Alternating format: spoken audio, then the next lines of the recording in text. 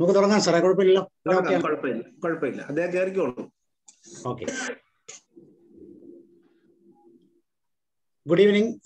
മാറ്റിനി free വെബിനാറിന്റെ ഇന്നത്തെ വേദിയിലേക്ക് എല്ലാവർക്കും സ്വാഗതം. ഇന്ന് വളരെ വ്യത്യസ്തമായ ഒരു വിഷയവുമായിട്ടാണ് ഇത് നമ്മൾ ചേർന്നിരിക്കാൻ പോകുന്നത്, ചർച്ച ചെയ്യാൻ പോകുന്നത്. ചർച്ച ചെയ്യപ്പെടേണ്ട ഒരു വിഷയമാണ് ഭൂമി സംബന്ധിച്ചുള്ള പ്രശ്നങ്ങൾക്ക് പരിഹാരം. അപ്പൊ അങ്ങനെ പരിഹാരം നൽകുവാൻ തക്കവിധം നല്ല അനുഭവ സമ്പത്തുള്ള രണ്ട് വ്യക്തികൾ ഇന്ന് നമ്മുടെ മുമ്പിലുണ്ട്. വളരെ കാലം റവന്യൂ ഡിപ്പാർട്ട്മെന്റിൽ ഡെപ്യൂട്ടി കളക്ടറായി റിട്ടയർ ചെയ്ത ജെയിംസ് ജോസഫ് അധികാരത്തിൽ സാറാണ് ഇന്ന് നമ്മളോട് സംവേദിക്കുന്നത്. നമുക്കറിയാം, വളരെ ആശിച്ച് നമ്മൾ നേടിയ ഭൂമിയും അല്ലെങ്കിൽ അതുപോലുള്ള ജംഗമ വസ്തുക്കളെല്ലാം ഒരുപക്ഷെ നമുക്ക് നഷ്ടപ്പെട്ടു പോയാൽ അതുകൊണ്ടുണ്ടാകുന്ന മാനസിക പീഡ, അത് കോവിഡ് കാലം നിന്നുമില്ല, ഏത് കാലത്തും അതൊരു വലിയ പ്രശ്നം തന്നെയാണ്. അതുകൊണ്ട് തന്നെ ആ ഒരു പ്രശ്നത്തിലേക്ക് കൃത്യമായ മുൻകരുതലോടുകൂടി നിർദ്ദേശങ്ങൾ നൽകുന്ന എത്രയും പ്രിയപ്പെട്ട ജെയിംസ് ജോസഫ് സാറിനെ ഈ വേദിയിലേക്ക് സ്വാഗതം ചെയ്യുകയാണ്. You are welcome sir. സാറിനെ ഒന്ന് ഇൻട്രൊഡ്യൂസ് ചെയ്തിട്ട് തുടങ്ങി. Thank you. ഞാൻ ജെയിംസ് ജോസഫ്. ഞാൻ കുമാരനല്ലൂരാണ് താമസിക്കുന്നത്. കുമാരനല്ലൂർ ഹൈവേ സൈഡിൽ തന്നെ, ജംഗ്ഷന് സമീപമാണ് താമസിക്കുന്നത്, കോട്ടയത്ത്. ശരിക്കും ബേസിക്കലി ഞാൻ എൻ്റെ സ്വദേശം കുട്ടനാടാണ്. ഞാൻ ഡെപ്യൂട്ടി കളക്ടറായിട്ട് ആലപ്പുഴയിൽ നിന്ന് റിട്ടയർ ചെയ്തു. അതുപോലെ തന്നെ കേരള ഗവൺമെന്റിന്റെയും സെൻട്രൽ ഗവൺമെന്റിന്റെ സർട്ടിഫിക്കേഷൻ ഉള്ള ട്രെയിനറാണ്. ഞാൻ റിട്ടയർ ചെയ്തതിന് ശേഷം ഒരു ട്രെയിനറായിട്ട് തന്നെ വർക്ക് ചെയ്യുന്നു. അതുപോലെ തന്നെ ലാൻഡ് സംബന്ധിച്ചിട്ടുള്ള ബുദ്ധിമുട്ടുകൾ അനുഭവിക്കുന്ന നിരവധി ആൾക്കാർക്ക് അതെങ്ങനെയാണത് പ്രശ്നങ്ങൾ സോൾവ് ചെയ്യേണ്ടതെന്ന് കൺസൾട്ടൻസി ആയിട്ട് ഞാൻ വർക്ക് ചെയ്യുകയും ചെയ്യുന്നു. എൻ്റെ കൂടെ മറ്റൊരു ഡെപ്യൂട്ടി കളക്ടർ കൂടിയുണ്ട്, അത് സാബു സാറാണ്. അദ്ദേഹം കയറി കാണുമെന്ന് ഞാൻ കരുതുന്നു. അല്ലെങ്കിൽ അദ്ദേഹം ഏതാണ്ട് ഞാൻ ക്ലാസ് സ്റ്റാർട്ട് ചെയ്ത് കുറച്ച് കഴിയുമ്പോൾ അദ്ദേഹം സാറ് കേറിയിട്ടുണ്ട്. സാബു MS അല്ലേ? അതെ sir. Sabu sir, hello. Sir ഒന്ന് അൺമ്യൂട്ട് ചെയ്യും. Okay, sir കേറിയിട്ടുണ്ട്. ഓക്കെ. അദ്ദേഹം ഞാൻ ക്ലാസ് തുടങ്ങി. കാരണം ഇതിനു മുമ്പ് 2-3 സ്റ്റേജ് ഞാൻ ക്ലാസ്സുകൾ എടുത്തിട്ടുള്ളതാണ്. ഞാനത് പ്രിലിമിനറി ആയിട്ടാണ് എടുത്തിരിക്കുന്നത്. കുറച്ച് കഴിയുമ്പോൾ അതിന്റെ ഒരു phase 2 എന്നുള്ള നിലയിൽ സാബു സാർ, അദ്ദേഹം ഡെപ്യൂട്ടി കളക്ടറാണ്, റവന്യൂ വകുപ്പിലെ ഡെപ്യൂട്ടി കളക്ടറാണ്, തിരുവനന്തപുരമാണ് സ്ഥലം. അദ്ദേഹം സെൽഫ് ഇൻട്രൊഡക്ഷൻ നടത്തും. അദ്ദേഹം തുടർന്ന് ബാക്കിയുള്ള വിവരങ്ങളെല്ലാം. അപ്പൊ ഇന്ന് റിട്ടയർ ചെയ്ത 2 ഡെപ്യൂട്ടി കളക്ടർമാരാണ് ഇന്നത്തെ നിങ്ങളെ ഈ ക്ലാസ്സുകൾ നയിക്കുന്നത്. നിങ്ങൾക്ക് സംശയങ്ങൾ ചോദിക്കാം. പക്ഷെ പറയാനുള്ള പലപ്പോഴും ഈ ക്ലാസ് എടുക്കുമ്പോഴുള്ള ഒരു പ്രത്യേകത, ആദ്യത്തെ ഒരു സ്ലൈഡ് ആകുമ്പോൾ തന്നെ പെട്ടെന്ന് സംശയങ്ങൾ ആൾക്കാർ ചോദിക്കുക. സംശയങ്ങൾ ചോദിക്കുന്നതിന് കുഴപ്പമൊന്നുമില്ല. പക്ഷെ നമ്മൾ ആ പറയുന്ന സബ്ജക്റ്റുമായിട്ട് റിലവന്റ് ആയിട്ട് സംശയങ്ങൾ ചോദിച്ചു കഴിഞ്ഞാൽ അത് മറ്റു പാർട്ടിസിപ്പൻസിനോട് അത് പ്രയോജനപ്പെടും. അതാണ്. അപ്പൊ അതൊന്ന് ശ്രദ്ധിക്കണമെന്ന് മാത്രമേ ഉള്ളൂ. സംശയങ്ങൾ ചോദിച്ചു കഴിഞ്ഞാലാണ് ക്ലാസ്സിന് ഒരു ഇന്ററാക്റ്റീവ് മോഡിലേക്ക് ക്ലാസ് മാറുകയും ക്ലാസ് സജീവമാകുകയും ചെയ്യുള്ളൂ. അപ്പോൾ ഞാൻ എൻ്റെ ക്ലാസ് ആരംഭിക്കുകയാണ്. പലപ്പോഴും സെൽഫ് അവയർനെസ് സീരീസ് എന്നാണ് നമ്മുടെ ക്ലാസ്സിന് തന്നെ പേര്, അല്ലെ? നമ്മളെ കുറിച്ച് ബോധവാനാകുക, സമാധാനത്തോടെ സന്തോഷത്തോടെ കൂടെ ജീവിക്കാനായിട്ട് പഠിക്കുക, നമ്മുടെ സമാധാനവും സന്തോഷവും സമൂഹത്തിലേക്ക് പകർന്നു കൊടുക്കുക. അങ്ങനെ പരസ്പരം നല്ലൊരു ലോകം കെട്ടിപ്പടുക്കുക എന്നുള്ളതാണ് ഒരുപക്ഷെ നമ്മുടെ ട്രെയിനിങ് പ്രോഗ്രാമിന്റെ തന്നെ ആത്യന്തികമായിട്ടുള്ള ഉദ്ദേശം. ഇവിടെ ഞാൻ നമ്മുടെ സമാധാനം തകർക്കുന്ന ഒരു മേഖല, നമ്മുടെ സമാധാനം തകർത്ത് കളയുന്ന ഒരു മേഖലയെ കുറിച്ചാണ് ഞാനിവിടെ പറയുന്നത്. നമ്മൾക്ക് കിട്ടിയ സ്വത്ത് ചിലപ്പം, പ്രത്യേകിച്ച് ഭൂസ്വത്ത്, അത് ചിലപ്പം നമ്മൾ ജീവിതകാലം മുഴുവൻ പണിയെടുത്ത്, ചോര നീരാക്കി പണിയെടുത്ത്, അല്ലെങ്കിൽ ഈ നമ്മുടെ കാലശേഷവും ആ കടം നീണ്ടു നിൽക്കത്തക്ക വിധത്തിൽ മക്കൾ പോലും അടയ്ക്കേണ്ടി വരുന്ന ഒരു സാഹചര്യം ഉണ്ടാക്കി വെച്ചുകൊണ്ട് നമ്മൾ സമ്പാദിച്ചതായിരിക്കും. പക്ഷെ അതിൽ കാണിക്കുന്ന അനാസ്ഥ, ആ സ്വത്ത് മെയിൻറ്റെയിൻ ചെയ്ത് കൊണ്ടുപോകുന്നതിൽ കാണിക്കുന്ന അനാസ്ഥ വലിയ വലിയ ദുരന്തങ്ങൾക്ക് ഇടയാക്കുന്നു. ഈ ഇങ്ങനെ കണ്ണുനീരും വർഷങ്ങളായിട്ട് കേസും കളിച്ച് ഓഫീസുകൾ കയറി ഇറങ്ങി കണ്ണീരും കൈയുമായിട്ട് കഴിയുന്ന എത്രയോ കുടുംബങ്ങളുണ്ട്. ഇത് നമ്മൾ വിചാരിക്കും പാവപ്പെട്ട കുടുംബങ്ങളാണെന്ന് വിചാരിക്കും. പാവപ്പെട്ട മനുഷ്യരാണ്, അറിവില്ലാത്ത മനുഷ്യരാണ് ഇങ്ങനെ കയറി ഇറങ്ങി നടക്കുന്നത്. അവരുടെ സ്വന്തമായിട്ട് വാങ്ങിയ ഭൂമി ഒന്ന് പണയം വെക്കാൻ പറ്റുന്നില്ല, അതൊന്ന് വിൽക്കാനായിട്ട് പറ്റുന്നില്ല, ആ ഭൂമിയെ സംബന്ധിച്ചുള്ള ഒരു കരമടച്ച രസീത് വാങ്ങാനായിട്ട് പറ്റുന്നില്ല, ഒരു സർട്ടിഫിക്കറ്റ് വാങ്ങാനായിട്ട് പറ്റുന്നില്ല, തന്റെ മരണശേഷം അനന്തരാവകാശികൾക്ക് എഴുതി കൊടുക്കാനായിട്ട് പറ്റുന്നില്ല. ഇത്തരം കാര്യങ്ങളിൽ പെട്ട് ഉഴലുന്ന നിരവധി ആൾക്കാര്. അതുപോലെ തന്നെ ചില അപകടങ്ങളിലും അവർ ചെന്ന് ചാടും. പലപ്പോഴും പറയാറുണ്ട്, attaining wealth is difficult, but sustaining wealth is even more difficult. ഭൂമി സമ്പാദിക്കുക എന്നുള്ളത് വളരെ ക്ലേശം നിറഞ്ഞ ഒരു പരിപാടിയാണ്, ദൗത്യമാണ്. പക്ഷെ അത് നിലനിർത്തിക്കൊണ്ട് പോവുക എന്ന് പറയുന്നത് അതിലും ക്ലേശം നിറഞ്ഞതാണ്. ജാഗ്രത വേണം. പലപ്പോഴും നമുക്ക് സൂചി കൊണ്ട് എടുക്കാൻ വേണ്ടിയിരുന്ന യഥാസമയം ടൈമാണ് പലപ്പോഴും ഇതിനകത്തുള്ള പ്രധാനമായിട്ടുള്ള ഒരു പ്രശ്നം. Indecision and delay parents of failure എന്ന് പലപ്പോഴും പറയാറുണ്ട്. സമയത്ത് എടുക്കേണ്ട തീരുമാനങ്ങൾ എടുക്കാതിരിക്കുന്നതും ചെയ്യേണ്ട കാര്യങ്ങൾ ചെയ്യാനായിട്ട് കാലതാമസം വരുത്തുന്നതും തോൽവിക്കിടയാക്കും. അത് തോൽവിയുടെ മാതാപിതാക്കളാണ് ഇവർ രണ്ടുപേരും, അപ്പനും അമ്മയുമാണ്. പലപ്പോഴും ഈ ഒരു മേഖലയിലേക്ക് നിങ്ങളുടെ കണ്ണ് തുറപ്പിക്കുക, നിങ്ങളെ സഹായിക്കുക എന്നുള്ളതാണ് ഒരുപക്ഷെ ഈ ക്ലാസ്സിന്റെ ഞങ്ങളുടെ രണ്ടുപേരും മനസ്സിൽ കാണുന്ന ഒരു ഇൻസ്ട്രക്ഷണൽ ഒബ്ജക്റ്റീവ്. അതാണ്. പലപ്പോഴും നമുക്കറിയാം, നമ്മൾ കുറെ നാൾ കഴിയുമ്പം നമ്മൾ ഈ അസറ്റ് അനന്തരാവകാശികൾക്കൊക്കെ കൊടുത്തോ കൊടുക്കാതെയോ ഒക്കെ മരിച്ചു പോകും. പക്ഷെ അവർക്ക് നമ്മൾ തുടർന്ന് ഇവർക്ക് വേണ്ടി എഴുതി വെച്ചിട്ടുണ്ടാവുകയല്ലേ സ്ഥലം. നമ്മൾ മരിച്ചു കഴിഞ്ഞാൽ പലപ്പോഴും പറയാറുണ്ട്, നമ്മൾ കുറച്ച് കഴിഞ്ഞ് കഥയിൽ അവശേഷിക്കുന്ന കഥാവശേഷനാകുക എന്ന് പറയും. അല്ലെങ്കിൽ നമ്മുടെ ചിത്രം ഭിത്തിയിൽ കയറുക എന്നൊക്കെ തമാശന് പറയും. ഭിത്തിയിൽ കയറിയോ എന്നൊക്കെ ഇങ്ങനെ തമാശന് ചോദിക്കാറുണ്ട്. പക്ഷെ നമ്മുടെ ചിത്രം നോക്കി തുടർന്ന് നമ്മുടെ സ്വത്ത് അനുഭവിക്കേണ്ടി വരുന്ന നമ്മുടെ മക്കള് നമ്മുടെ ചിത്രം നോക്കി നമ്മൾ ആ ലാൻഡിൽ കാണിച്ച കെടുകാര്യസ്ഥത, ലാൻഡ് കൈകാര്യം ചെയ്യുന്നത്, ലാൻഡിന്റെ ഡോക്യുമെന്റ്സ് കൈകാര്യം ചെയ്യുന്നതിൽ, പട്ടയം യഥാസമയം സൂക്ഷിച്ചു വെക്കുന്നതിൽ, അല്ലെങ്കിൽ അതിന്റെ അതിർത്തി നിർണയിച്ച് കൃത്യമായിട്ട് ബൗണ്ടറി കെട്ടി സംരക്ഷിക്കുന്നതിൽ, അല്ലെങ്കിൽ അതിനോടൊപ്പം ലഭിച്ച വഴി കൃത്യമായിട്ട് സംരക്ഷിക്കുന്നതിൽ, ഇതുപോലെയുള്ള കാര്യങ്ങളിലൊക്കെ നമ്മൾ കാണിച്ചിട്ടുള്ള അനാസ്ഥ തുടർന്നുള്ള നമ്മുടെ മക്കളും നമ്മളെ നിരന്തരം ഓർക്കും എന്നുള്ളതാണ് സത്യം. പലപ്പോഴും മറ്റുള്ളവർക്ക് ഓർമ്മ കൊടുക്കാനായിട്ട് നമുക്ക് കഴിയണം, നല്ല ഓർമ്മ കൊടുക്കാനായിട്ട് കഴിയണം. പക്ഷെ ഇവിടെ നമ്മൾ കാണിച്ചിരിക്കുന്ന അനാസ്ഥ നമ്മുടെ അനന്തര അവകാശികൾ പോലും നമ്മളെ വളരെ വിഷമത്തോടെ ഓർക്കുന്ന ഒരു സാഹചര്യം ഉണ്ടാക്കുന്നുണ്ട് എന്നുള്ളത് സത്യമാണ്.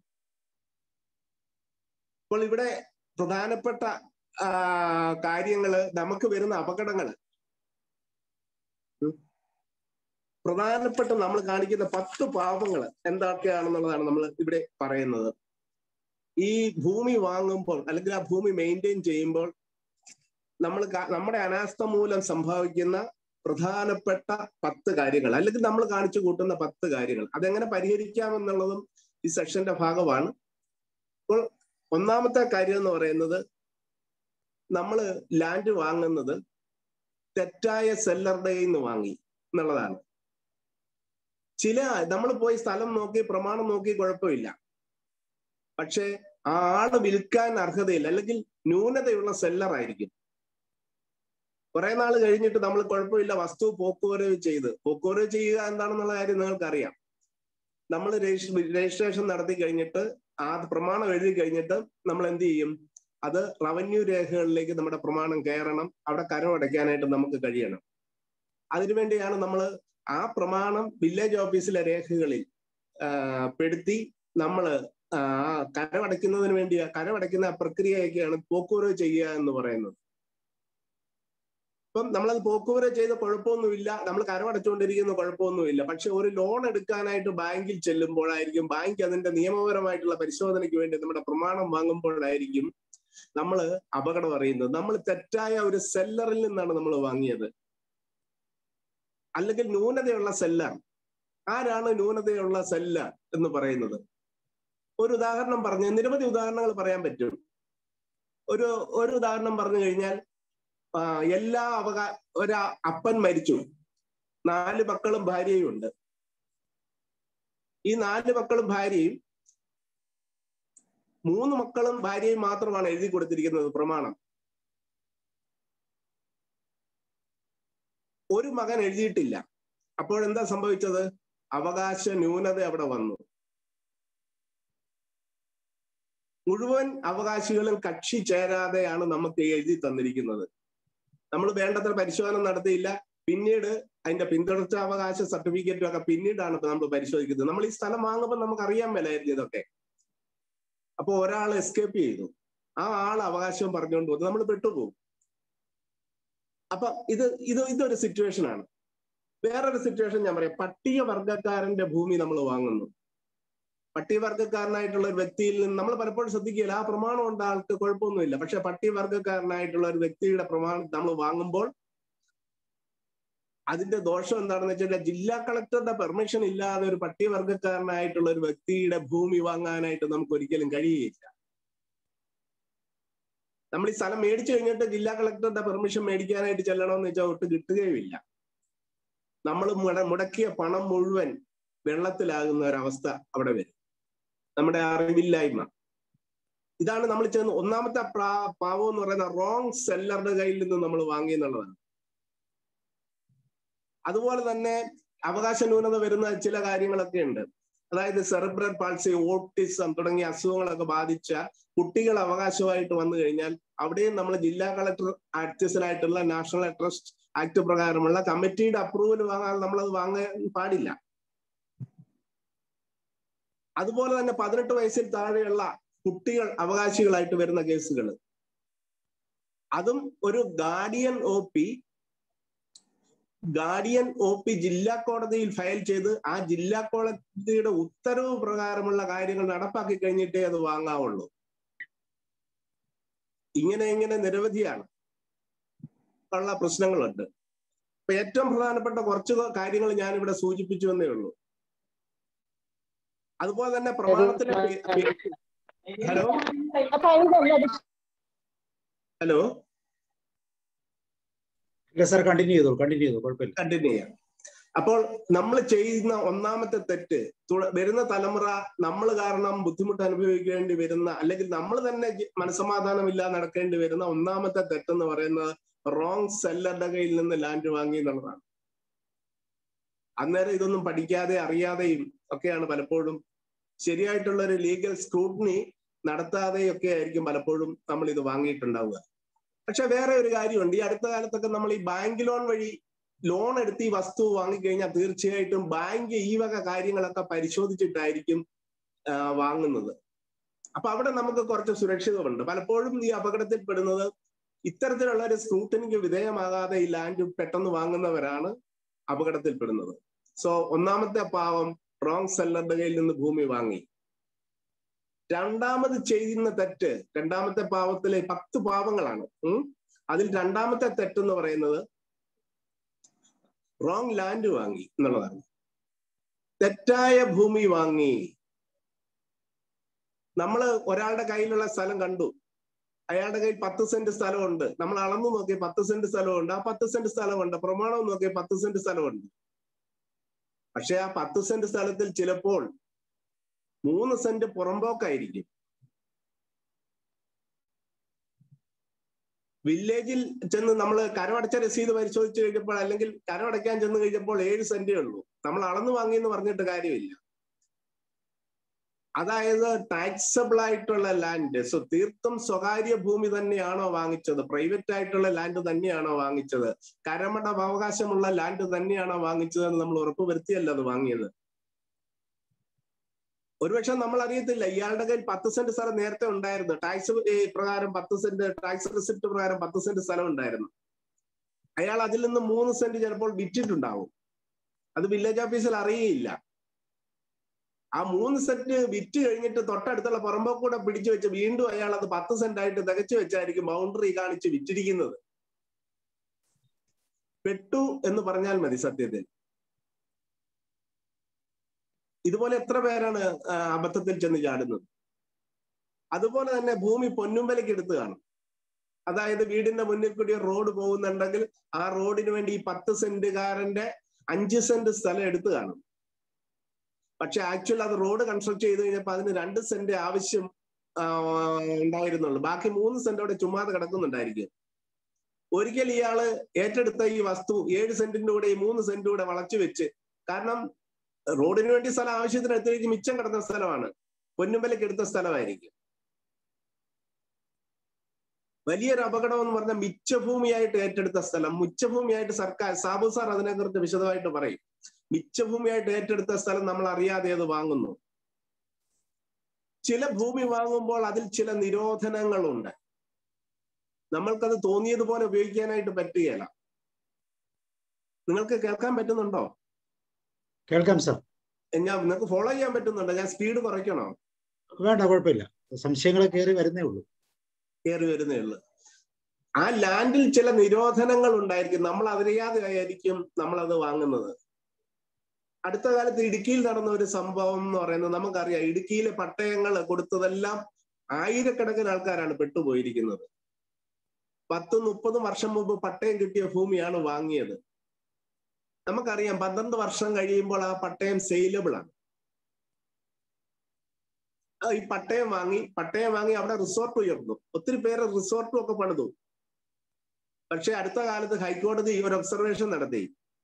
എന്ത് കാര്യത്തിനാണോ പട്ടയത്തിൽ കൊടുത്തിരിക്കുന്നത് ആ കാര്യത്തിന് മാത്രമേ ഉപയോഗിക്കാൻ പാടുള്ളൂ. നമുക്കറിയാം ഇടുക്കിയിൽ പട്ടയം കൊടുത്തിരിക്കുന്നത് ബഹുഭൂരിപക്ഷവും എന്താവശ്യത്തിനായിരിക്കും? ആർക്കെങ്കിലും പറയാമോ? കൃഷി ആവശ്യത്തിനായിരിക്കും പട്ടയം കൊടുത്തിരിക്കുന്നത്. അപ്പൊ കൃഷി ആവശ്യത്തിനാണ് പട്ടയം കൊടുത്തതെങ്കിൽ കോടതി പറഞ്ഞിരിക്കുന്നത് തുടർന്നും ഒരിക്കലും എന്നേക്കും അത് കൃഷിക്ക് വേണ്ടി മാത്രമേ ഉപയോഗിക്കാവുള്ളൂ. റിസോർട്ട് പണിതവരൊക്കെ പെട്ടു. അത് കഴിഞ്ഞിട്ട് കോടതി ഇതിനു വേണ്ടി സുപ്രീം കോടതിയിൽ അപ്പീല് പോയി. സുപ്രീം കോടതി ഹൈക്കോടതിയുടെ ഉത്തരവ് ശരിവെച്ചുകൊണ്ട് ഒരു കാര്യം കൂടി പറഞ്ഞു. ഇത്തരം ഭൂമിയിൽ ഏതെങ്കിലും വില്ലേജ് ഓഫീസർ ഇത് പട്ടയത്ത് പ്രകാശം ഇന്ന ആവശ്യത്തിന് വേണ്ടി, കാർഷിക ആവശ്യത്തിന് വേണ്ടി പതിച്ചു നൽകിയ ഭൂമിയാണെങ്കിൽ പട്ടയം എന്താവശ്യത്തിനാണെന്ന് പതിച്ചു നൽകിയതാണെന്ന് കൂടി എഴുതാതെ കൊടുക്കുന്ന സർട്ടിഫിക്കറ്റുകളിൽ അങ്ങനെ എഴുതിയില്ലെങ്കിൽ അങ്ങനെയുള്ള ഉദ്യോഗസ്ഥന്മാരുടെ മേലെ ശിക്ഷണ നടപടികൾ എടുക്കണമെന്നൂടെ പറഞ്ഞു. എത്ര പേർക്കാണ് വലിയ നഷ്ടം ഉണ്ടാകുന്നത്? ചില നിരോധന ഉത്തങ്ങളുള്ള ലാൻഡാണ്. അല്ലെങ്കിൽ ഒരു ടൗൺ ഡെവലപ്മെന്റ് പ്രകാരം, ടൗൺ ഡെവലപ്മെന്റ് പ്ലാൻ, പലപ്പോഴും നമുക്ക് ഈ സ്ഥലം വാങ്ങുമ്പോൾ നമ്മളൊരു ടൗൺ പ്ലാനറെ പോയി കണ്ട് ആ ടൗണിന്റെ ഡെവലപ്മെന്റ് പ്ലാൻ നോക്കി ഏത് സോണിലാണ് ഞാൻ വാങ്ങാൻ പോകുന്ന ലാൻഡ് പെട്ടിരിക്കുന്നതെന്ന് നോക്കണം. അഗ്രികൾച്ചറൽ സോണിലാണ് നമ്മുടെ ഏരിയ ഉള്ളതെങ്കിൽ ആ ടൗണിന്റെ ഡെവലപ്മെന്റ് പ്ലാൻ പ്രകാരം അഗ്രികൾച്ചറൽ സോണിലാണ് നമ്മുടെ ലാൻഡ് ഉള്ളതെങ്കിൽ നമുക്കവിടെ വലിയ കെട്ടിടങ്ങൾ വെക്കാനായിട്ടുള്ള, കൊമേഴ്സ്യൽ കെട്ടിടങ്ങൾ വെക്കാനായിട്ടുള്ള അനുമതി കിട്ടുകയില്ല. റെസിഡൻഷ്യൽ സോണിലാണ് നമ്മുടെ ലാൻഡ് ഉൾപ്പെട്ടിരിക്കുന്നതെങ്കിൽ അവിടെ ഒരു കൊമേഴ്സ്യൽ പ്ലോട്ട് കൊമേഴ്സ്യൽ വലിയ ബിൽഡിംഗ് പണിയാനായിട്ടുള്ള അനുമതി നമുക്ക് കിട്ടുകയില്ല. അവിടെ ഒരു വ്യവസായം തുടങ്ങാനുള്ള അനുമതി നമ്മൾ കിട്ടുകയില്ല. അപ്പോൾ നമ്മൾ അറിയേണ്ട ചില നിരോധനങ്ങളുള്ള ലാൻഡ് ആയിരിക്കണം. നമ്മൾ നിരോധനങ്ങൾ ലാൻഡിലുണ്ട് എന്നുള്ള കാര്യം നമ്മൾ അറിഞ്ഞിരിക്കണം. അതുപോലെ തന്നെ തോട്ടമായിട്ട് കിടക്കുന്ന ഭൂമി, തോട്ടമായിട്ട് കാറ്റഗറൈസ് ചെയ്ത ഭൂമി, ഭൂപരിഷ്കരണ നിയമപ്രകാരം നമുക്കറിയാം തോട്ടമായിട്ട് പ്ലാന്റേഷൻ ആയിട്ട് ഡിക്ലെയർ ചെയ്യപ്പെട്ട ഭൂമി മിച്ചഭൂമിയിൽ നിന്ന് ഒഴിവാക്കി. പണ്ട് മിച്ചഭൂമി എടുത്തു കഴിഞ്ഞപ്പോൾ തോട്ടമായതുകൊണ്ട് മിച്ചഭൂമി നടപടികളിൽ പെടാതെ തോട്ടമായതുകൊണ്ട് അതിനെ ഒഴിവാക്കി കൊടുക്കുകയാണ്, പ്ലാന്റേഷൻ ആയതുകൊണ്ട്. അത്തരം പ്ലാന്റേഷൻ ആയിട്ടുള്ള ഭൂമി വാങ്ങിച്ച് അവിടെ നമ്മളൊരു വലിയൊരു റിസോർട്ട് പണിയാം, നമ്മുടെ ഒരു വീട് പണിയാം, ഒരു വിധത്തിലുള്ള കൺസ്ട്രക്ഷനും അനുവദിക്കപ്പെടുകയില്ലെന്നുള്ളത്. തോട്ടമായിട്ടുള്ള ഭൂമി തോട്ടമായിട്ട് തന്നെ നിലനിർത്തണം. പലപ്പോഴും ഇത് ചെറിയ വിലയ്ക്കൊക്കെ കിട്ടി, ലാഭമാണെന്നൊക്കെ കിട്ടി, ബിൽഡിംഗ് പെർമിറ്റിന് വേണ്ടി നമ്മൾ അപേക്ഷിക്കുമ്പോഴാണ് നമ്മൾ അറിയുന്നത് ഈ കൈപ്പേറിയ സത്യം. അപ്പോൾ രണ്ടാമത്തെ നമ്മൾ തോറ്റുപോകുന്ന പോയിന്റ് ഏതാണെന്ന് ചോദിച്ചു കഴിഞ്ഞാൽ റോങ് ലാൻഡ് മേടിച്ചു, പ്രോഹിബിറ്റഡ് ലാൻഡ് നമ്മൾ വാങ്ങി എന്നുള്ളതാണ്. സാറേ, ഒരു സംശയം ചോദിക്കട്ടെ. ഈ മൂന്നാറില് അല്ലെങ്കിൽ ഇടുക്കി സ്ഥലങ്ങളില് ഇതുപോലെ ലാൻഡ് പട്ടയപ്രകാരം കൃഷിഭൂമിക്ക് വേണ്ടി കൊടുത്ത സ്ഥലങ്ങളിൽ പിന്നെ റിസോർട്ട് വെക്കാൻ പെർമിഷൻ എങ്ങനെ കിട്ടും? റിസോർട്ട് വെക്കാൻ പെർമിഷൻ എങ്ങനെ കൊടുത്തത്? സാറ് ചോദിച്ചത് നല്ല ചോദ്യമാണ്. അതായത് പണ്ട് പട്ടയം കൊടുത്ത സ്ഥലമാണെന്ന് പറഞ്ഞു കഴിഞ്ഞാൽ പോലും ഗവൺമെന്റിന്റെ ഒരു പ്ലാൻ, ഇത് നല്ലൊരു ചോദ്യമാണ്. ഗവൺമെന്റിന്റെ ഒരു രീതി എന്ന് പറയുന്നത് പണ്ട് കൃഷിക്ക് കൊടുത്തതല്ലേ, 10-30 വർഷം മുമ്പ് കൃഷിക്ക് കൊടുത്തതല്ലേ, ഇപ്പൊ അവര് പണിതോട്ടെ, അവിടെ ഡെവലപ്മെന്റ് ഉണ്ടായിക്കട്ടെ എന്ന് കരുതി ഗവൺമെന്റ് അത് കണ്ണടച്ചു. അതിന്റെ കർശനമായിട്ടുള്ള ഒരു നിയന്ത്രണമൊന്നും ഗവൺമെന്റ് ഇറക്കിയില്ല, കണ്ണടച്ചിരുന്നു. ഗവൺമെന്റ് അല്ലെങ്കിൽ അതിനെ കണ്ണടച്ചിരുന്നു, അതിനെ പ്രോത്സാഹിപ്പിച്ചു, ബിസിനസ് വരട്ടെ, നാട് ഡെവലപ്പ് ചെയ്യട്ടെ എന്ന് കരുതി. പക്ഷേ ഒരു പൊതു താല്പര്യ ഹർജി പ്രകാരം നമുക്കറിയാം ഒരു ജനാധിപത്യ സംവിധാനത്തിൽ 4 പില്ലേഴ്സ് ഉണ്ട് ഡെമോക്രാറ്റിക് സെറ്റപ്പിൽ, അല്ലെ? ഏതൊക്കെയാണത്? Legislative, executive, judiciary, 4ാമത്തെ pillar press. ഒന്നുകൂടി പറയാം, ഗവൺമെന്റിന്റെ ഒരു ജനാധിപത്യ ഗവൺമെന്റിന്റെ 4 പില്ലേഴ്സ് എന്ന് പറയുന്നത് എക്സിക്യൂട്ടീവ്, ജുഡീഷ്യറി, ലെജിസ്ലേച്ചർ നിയമനിർമ്മാണ സഭ, 4ാമത്തെ പില്ലർ എന്ന് പറയുന്നത് പ്രസ്, മീഡിയ എന്ന് പറയാറുണ്ട്. ഇതിൽ എന്തോ മറ്റുള്ള കുട്ടികൾക്കൊക്കെ അധികാരമുണ്ട്, പ്രസിന് എന്താ അധികാരം?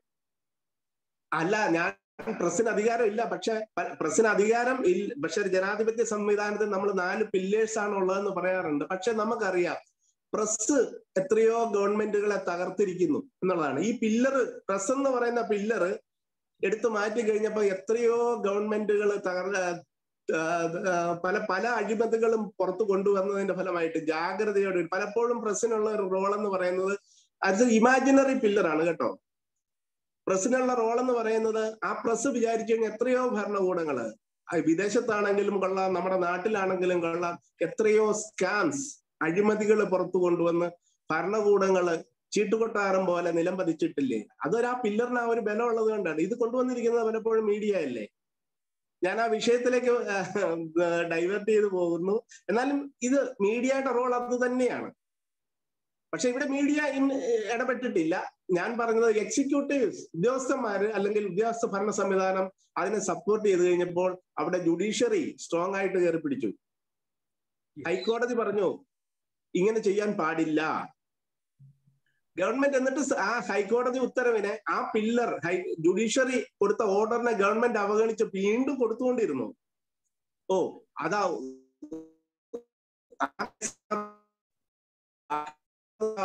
വ്യവസായങ്ങൾ തുടങ്ങട്ടെ അല്ലെങ്കിൽ കെട്ടിടങ്ങൾ പണിയട്ടെ എന്നുള്ള രീതിയിൽ മുന്നോട്ട് പോയി. പക്ഷെ സുപ്രീം കോടതി ഇടപെട്ടിട്ട് കഴിഞ്ഞു, ഇനി ഇതിനുവേണ്ടി സർട്ടിഫിക്കറ്റ് കൊടുക്കുന്നവന്റെ കൈവിട്ടു എന്ന് പറഞ്ഞു.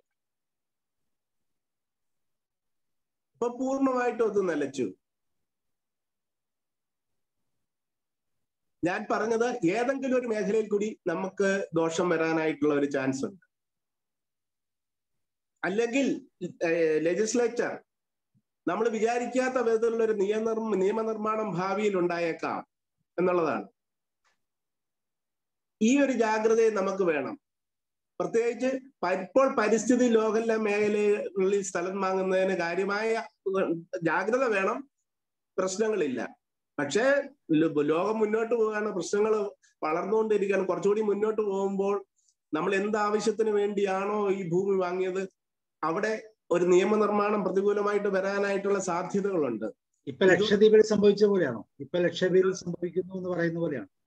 ഏറ്റവും നല്ല എക്സാമ്പിൾ തന്നെയാണ് ഇപ്പൊ സാബു സാർ പറഞ്ഞത്.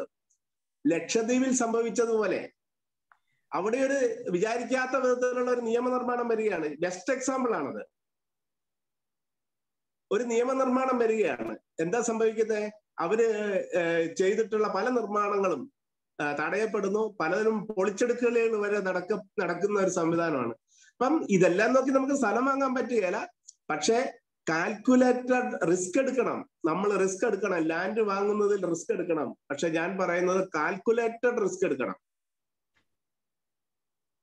ജീവിതത്തിൽ ഏത് കാര്യത്തിലാണെങ്കിലും അസറ്റ് അക്വയർ ചെയ്യുമ്പോൾ നമ്മൾ റിസ്ക് എടുക്കാതിരിക്കുന്നത് തെറ്റ് തന്നെയാണെന്ന് ഞാൻ ചിന്തിക്കുന്ന ഒരാളാണ്. Calculated risk. ഇതിൽ വരാൻ പോകുന്ന അപകടം എന്തൊക്കെയാണ്? വന്നു കഴിഞ്ഞാലും എനിക്കതിനെ ഇന്ന രീതിയിൽ പ്രിവെന്റ് ചെയ്യാൻ പറ്റും. അല്ലെങ്കിൽ ഇങ്ങനെ ഒരു അപകടം വന്നു കഴിഞ്ഞാൽ പോലും എനിക്ക് ഇത്രയൊക്കെ ദോഷമേ അതിൽ നിന്ന് ഉണ്ടാവുകയുള്ളൂ എന്ന് കരുതി വ്യക്തമായിട്ട് കണക്ക് കൂട്ടി മുന്നോട്ട് നീങ്ങി തീരുമാനമെടുത്ത് മുന്നോട്ട് പോകുന്നതിനാണ് ഞാനിവിടെ കാൽക്കുലേറ്റഡ് റിസ്ക് എന്ന് ഉദ്ദേശിച്ചത്. അപ്പോൾ ഞാൻ പറഞ്ഞു വന്നത് ആദ്യം ഒന്നാമത് കാണിച്ച തെറ്റെന്ന് പറയുന്നത് റോങ് സെല്ലറുടെ നിന്ന് വാങ്ങിച്ച്, രണ്ടാമത്തേത് റോങ് ലാൻഡ്, നിരോധനമുള്ള സ്ഥലം, തെറ്റായ സ്ഥലം നമ്മൾ വാങ്ങി എന്നുള്ളതാണ്. മൂന്നാമത് കാണിക്കുന്ന പലപ്പോഴും ഉള്ള പക്ഷെ ഇതുപോലെയുള്ള കാര്യങ്ങൾ വാങ്ങിക്കഴിഞ്ഞാൽ പ്രശ്നത്തിന് സൊല്യൂഷൻ ഉണ്ടോ എന്ന് ചോദിച്ചു കഴിഞ്ഞാൽ കോടതി കയറി ഇറങ്ങി നടക്കുക അല്ലാതെ വേറെ നിവൃത്തിയില്ല. എത്രയോ പേർ ഓഫീസുകൾ കയറി ഇറങ്ങി നടക്കുന്നു, കോടതി കയറി ഇറങ്ങി നടക്കുന്നു. ഈ ഓരോ പാപങ്ങൾ പറയുമ്പോൾ നിങ്ങൾക്ക് എന്തെങ്കിലും ഷെയർ ചെയ്യാണ്ടെങ്കിൽ ഷെയർ ചെയ്യാം, നമുക്ക് അഡ്മ്യൂട്ട് ചെയ്യാം, ഷെയർ ചെയ്യാം. എന്നിട്ട് അതുപോലെ തന്നെ അല്ല, അവരെ അഫക്ട് ചെയ്യുന്ന പാവങ്ങളൊക്കെ ഇനി നമ്മളെല്ലാരും അഫക്ട് ചെയ്യുന്ന പാവങ്ങളൊക്കെ ഇനി വരാൻ പോണതേ ഉള്ളൂ. മൂന്നാമത്തെ ശേഷം ചോദിക്കാം സാറേ. ആയിക്കോട്ടെ. എനിക്കൊരു ഹെൽപ്പ് കൂടെ ചെയ്യണം. നിങ്ങൾക്ക് വളരെ പ്രയോജനമാണ്. നിങ്ങളത് നോട്ട് ചെയ്ത് വെക്കണം ഈ തെറ്റുകള്. സാറ് പറയുന്ന ഈ റോങ് ലാൻഡ് ഉണ്ടല്ലോ, ഈ റോങ് ലാൻഡ് നമ്മള് ഒരു സാധാരണക്കാരൻ വസ്തു വാങ്ങാൻ പോകുമ്പോൾ ഇങ്ങനെയൊക്കെ വരാമല്ലോ, അത് മുൻകൂട്ടി അറിയാൻ എന്ത് മാർഗമാണുള്ളതെന്നും കൂടെ ഒന്ന് പോയിന്റ് ഔട്ട് ചെയ്താല്. സാർ ഇപ്പോൾ ചോദിച്ച ചോദ്യം, സാറിന്റെ പേര്? റോയ് സാർ. സാർ, അതിനകത്തുള്ള പ്രശ്നം എന്താണെന്ന് ചോദിച്ചു കഴിഞ്ഞാൽ, ഇതൊക്കെ എന്ന് പറഞ്ഞു കഴിഞ്ഞാൽ ഒരു ജനാധിപത്യ വ്യവസ്ഥയിൽ ഒരു ലാൻഡ് എന്ന് പറയുന്നത് നമുക്കറിയാം, land belongs to union government of India. നമുക്ക് ഈ ലാൻഡിൽ ഓണർഷിപ്പ് ഇല്ല. ലീഗൽ റൈറ്റ് മാത്രം, ഈ സ്ഥലം കൈവശം വെക്കാനും കൈമാറാനും ഡെവലപ്പ് ചെയ്യാനുമുള്ള ലീഗൽ റൈറ്റ് മാത്രമേ നമുക്കുള്ളൂ. പക്ഷെ ഈ ഓണർഷിപ്പ് ഉള്ള ഗവൺമെന്റ് ഈ ലാൻഡിനെ സംബന്ധിച്ചിട്ടുള്ള കാര്യങ്ങൾ, അതിന്റെ സർവേ മാപ്പുകൾ, ഇൻഫർമേഷൻ എല്ലാം സുതാര്യമായിട്ട് പബ്ലിഷ് ചെയ്യപ്പെടേണ്ടതാണ്. അതിനുള്ള നടപടിയൊക്കെ തുടങ്ങി വർഷങ്ങളൊക്കെയായി. പക്ഷെ ഇന്ന് വരെ ജനങ്ങൾക്ക് ഫിംഗർ ടിപ്പിൽ ഇത് കിട്ടുന്ന ഒരവസ്ഥ ഇനിയും സംജാതമായിട്ടില്ല. ഒരു പക്ഷേ പുതിയ സർക്കാർ സത്യപ്രതിജ്ഞ ചെയ്തു കഴിഞ്ഞപ്പോൾ നയപ്രഖ്യാപനത്തിലുള്ള ഒരു പ്രധാനപ്പെട്ട പ്രഖ്യാപനം ഇതാണെന്ന്, റവന്യൂ വകുപ്പിന്റെ പ്രഖ്യാപനം ഇതാണ്: ഭൂമിയെ സംബന്ധിച്ചിട്ടുള്ള സമഗ്ര വിവരങ്ങൾ വ്യക്തികളുടെ ഫിംഗർ ടിപ്പിൽ വരത്തക്ക വിധം ഭൂമി സംബന്ധിച്ചിട്ടുള്ള രേഖകൾ ഡിജിറ്റൈസ് ചെയ്യും. നമ്മുടെ മൊബൈലിൽ മറിച്ച് നോക്കി സെർച്ച് ചെയ്ത് കണ്ടുപിടിച്ചു കഴിഞ്ഞാൽ, ഗൂഗിൾ എടുത്ത് അതുപോലെയുള്ള മാപ്പ് എടുത്ത് നമ്മൾ സെർച്ച് ചെയ്ത് കണ്ടുപിടിച്ചു കഴിഞ്ഞാൽ ആ ലാൻഡ് സംബന്ധിച്ച് നമുക്കത് അടുക്കാവുന്നതാണോ അടുക്കാൻ മേലാത്തതാണോ എന്നുള്ള വ്യക്തമായിട്ടുള്ള വിവരങ്ങൾ, സമഗ്ര വിവരങ്ങൾ ഉൾപ്പെടുത്തി ഒരു ലാൻഡ് ഇൻഫർമേഷൻ സിസ്റ്റം ഉണ്ടാക്കും എന്ന് പറഞ്ഞിട്ടുണ്ട്. പക്ഷെ ഇപ്പോൾ അത് അത്രയും ഇല്ല.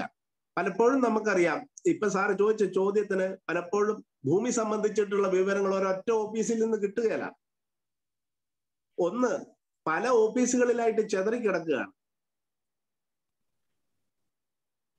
ഒന്ന് റവന്യൂ ഓഫീസ്, വില്ലേജ് ഓഫീസിൽ കാണും കുറച്ച് വിവരങ്ങൾ രജിസ്ട്രേഷൻ ഓഫീസിൽ കാണും, കുറച്ച് വിവരങ്ങൾ സർവേ ഓഫീസിൽ കാണും, കുറച്ച് വിവരങ്ങൾ കൃഷി ഓഫീസിൽ കാണും. കൃഷി ഓഫീസിൽ ഡാറ്റ ബാങ്ക് എന്ന് പറയും. ഭൂമിയുടെ സംബന്ധിച്ചിട്ടുള്ള അത് നിലമാണോ പുരയിടമാണോ എന്ന് കരുതി സമീപകാലത്ത് പബ്ലിഷ് ചെയ്തിട്ടുള്ള രേഖയാണ് ഡാറ്റ ബാങ്ക്.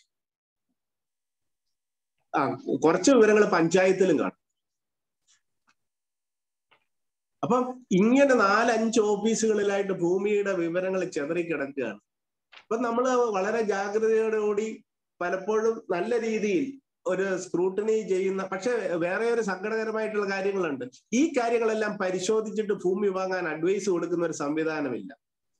ആകെയുള്ളത് ആധാരമെഴുത്തുകാരനാണ്. നമ്മളൊരു സ്ഥലം മേടിച്ചു, അഗ്രിമെന്റ് തുക ഉറപ്പിച്ചു, സ്ഥലം കണ്ടു, തിരിച്ചറിഞ്ഞു. പിന്നെ അടുത്തത് നമ്മൾ അടുത്ത പടി ആധാരമെഴുത്തുകാരനെ സമീപിക്കുക എന്നുള്ളതാണ്. പക്ഷെ നമുക്കറിയാം, ഒരു ആധാരമെഴുത്തുകാരനെ സമീപിച്ചു കഴിഞ്ഞാൽ പലപ്പോഴും ഇത്തരം കാര്യങ്ങളിലൊന്നും ഇൻഫർമേഷൻ കിട്ടുകയില്ല. പിന്നെ നമ്മൾ പറഞ്ഞ കണക്ക് ആരുടെയൊക്കെയോ ഭാഗ്യം കൊണ്ട് നമ്മൾ വലിയ കുഴപ്പമില്ലാതൊക്കെ ജീവിച്ചു പോകുന്നു എന്നുള്ളതാണ് സത്യം. ഭൂമിയിൽ തട്ടുകേട് വരാതെ നമ്മൾ ഇരിക്കുന്നു എന്നുള്ളതാണ് സത്യം. ഇത്ര വലിയ അപകടങ്ങളെ കുറിച്ച് നമ്മൾ ജാഗ്രതയാണ്. ഈ ക്ലാസ് എടുക്കുമ്പോഴും അത് തന്നെയാണ്. പലപ്പോഴും ഞാൻ ആഗ്രഹിക്കുന്ന പറയുന്ന കാര്യങ്ങൾ 1, 2, 3 നിങ്ങളൊന്ന് നോട്ട് ചെയ്ത് കഴിഞ്ഞാൽ നിങ്ങളുടെ അടുത്ത തലമുറയ്ക്ക്, നിങ്ങളുടെ ബന്ധുക്കളോട്, നിങ്ങളുടെ അടുത്ത സുഹൃത്തുക്കളോട് ഒക്കെ പറഞ്ഞു കൊടുക്കുക. ഇത്തരത്തിലുള്ള അവയർനെസ് ഇപ്പം കല്യാണം കഴിക്കുന്നതിന് മുമ്പേ പ്രീമാരിറ്റൽ ട്രെയിനിങ് കോഴ്സുകൾ നടത്താറുണ്ട്. ഒരു ജോലിക്ക് കയറുന്നതിന് മുമ്പേ ആ ജോലിയിൽ നന്നായിട്ട് പ്രശോഭിക്കുന്നതിന് വേണ്ട ആവശ്യമായിട്ടുള്ള ട്രെയിനിങ്ങുകൾ കൊടുക്കാറുണ്ട്. പക്ഷെ അതുപോലെ ഡിസിഷൻ മേക്കിംഗ്, അതുപോലെ തന്നെ ഒരു ഡിസിഷൻ മേക്കിംഗ് ആണ് ലാൻഡ് വാങ്ങുന്നത്. കൃത്യമായിട്ട് അവയർനെസ് കൊടുക്കുന്ന ഒരു സംവിധാനം നാളിതുവരെ ഇല്ല. കൃത്യമായിട്ട് രേഖകൾ കിട്ടുന്ന ഒരു സംവിധാനവും ഇതുവരെ ഇല്ല. പുതിയ സർക്കാർ ഇനിയും വരുന്ന കാലഘട്ടത്തിൽ, കാരണം ഇതൊരു വലിയൊരു അജണ്ട ആയിട്ട് ഇത് വെക്കണമെന്ന് രാഷ്ട്രീയ പാർട്ടികൾക്കും തോന്നിയിട്ടില്ല, ഭരണ സംവിധാനത്തിനും തോന്നിയിട്ടില്ല എന്നുള്ളതാണ് സത്യം. സാറേ, ക്ലിയർ ആയോ? ചോദിച്ചതിന് മറുപടി ഇത്രയും വിശദീകരിക്കണമായിരുന്നോ? Okay sir. അല്ല സാറേ, രജിസ്റ്റർ ചെയ്യാൻ നേരത്തെ രജിസ്ട്രാർ അവിടെ പരിശോധിക്കൂലോ ഇല്ലേ? രജിസ്ട്രാർഡ് പരിശോധന ചോദിക്കുന്നത് എന്താണ്? ഇതിന് കൃത്യമായിട്ട് കരം അടയ്ക്കുന്ന ഭൂമിയാണോ, കാശ് കിട്ടിയോ? ഈ 2 ചോദ്യം കഴിയുമ്പോൾ തീർന്നു. പിന്നെ രഹസ്യമായിട്ടൂടെ ചോദിക്കുമായിരിക്കും, ഉള്ളിൽ ചോദിക്കുക, എനിക്കുള്ള കാശ് കൊടുത്തിട്ടുണ്ടോ എന്ന് ഉള്ളിൽ ചോദിക്കുമായിരിക്കും. അതിനപ്പുറമുള്ള ചോദ്യങ്ങളൊന്നും രജിസ്ട്രാർ ഓഫീസിൽ ഇല്ല. നമ്മളിന്ന് പണയം വെക്കാനായിട്ട് ഒരു ബാങ്കിൽ ചെല്ലുമ്പോഴാണ് പലപ്പോഴും വിവരം അറിയുന്നത്. അല്ലെങ്കിൽ നമ്മളിത് വിൽക്കാനായിട്ട് ഒരുക്കുമ്പോൾ നമ്മൾ പെട്ടെന്നൊരു എമർജൻസി വന്നു ഈ സ്ഥലം വിൽക്കാനായിട്ട് വരുമ്പോൾ ഇത് വാങ്ങുന്നവൻ ഏതെങ്കിലും ഒരു വക്കീലിന്റെ കൊണ്ട് കൊടുത്തു കഴിയുമ്പോഴാണ് പ്രശ്നം അറിയുന്നത്. നമ്മൾ വക്കീലിന്റെ കൊടുത്ത് അല്ലെങ്കിൽ ഒരു എക്സ്പെർട്ടിന്റെ കൊടുത്തല്ല ഈ ലാൻഡ് വാങ്ങിയിട്ടുള്ളത്. അപ്പോൾ മൂന്നാമത്തേത് ഡിഫക്ട്സ് ഇൻ ദ മൂന്നാമത്തെ പാവം എന്ന് പറയുന്നത് ഡിഫക്ട്സ് ഇൻ ദ ഡോക്യുമെന്റിലെ തെറ്റുകളാണ് മൂന്നാമത്തെ പാവം. ചിലപ്പോൾ അത് നിലവായി പറഞ്ഞോളൂ. ഈ വക്കീലന്മാരെ കൊടുത്ത് പേരൊന്ന് പറഞ്ഞിട്ട് സാർ പേരൊന്ന് പറഞ്ഞിട്ട് ഈ വസ്തു വാങ്ങിക്കുന്ന ജോൺ അബ്രഹാം സാർ. എന്റെ പേര് ജോൺ അബ്രഹാം. പറഞ്ഞോളൂ.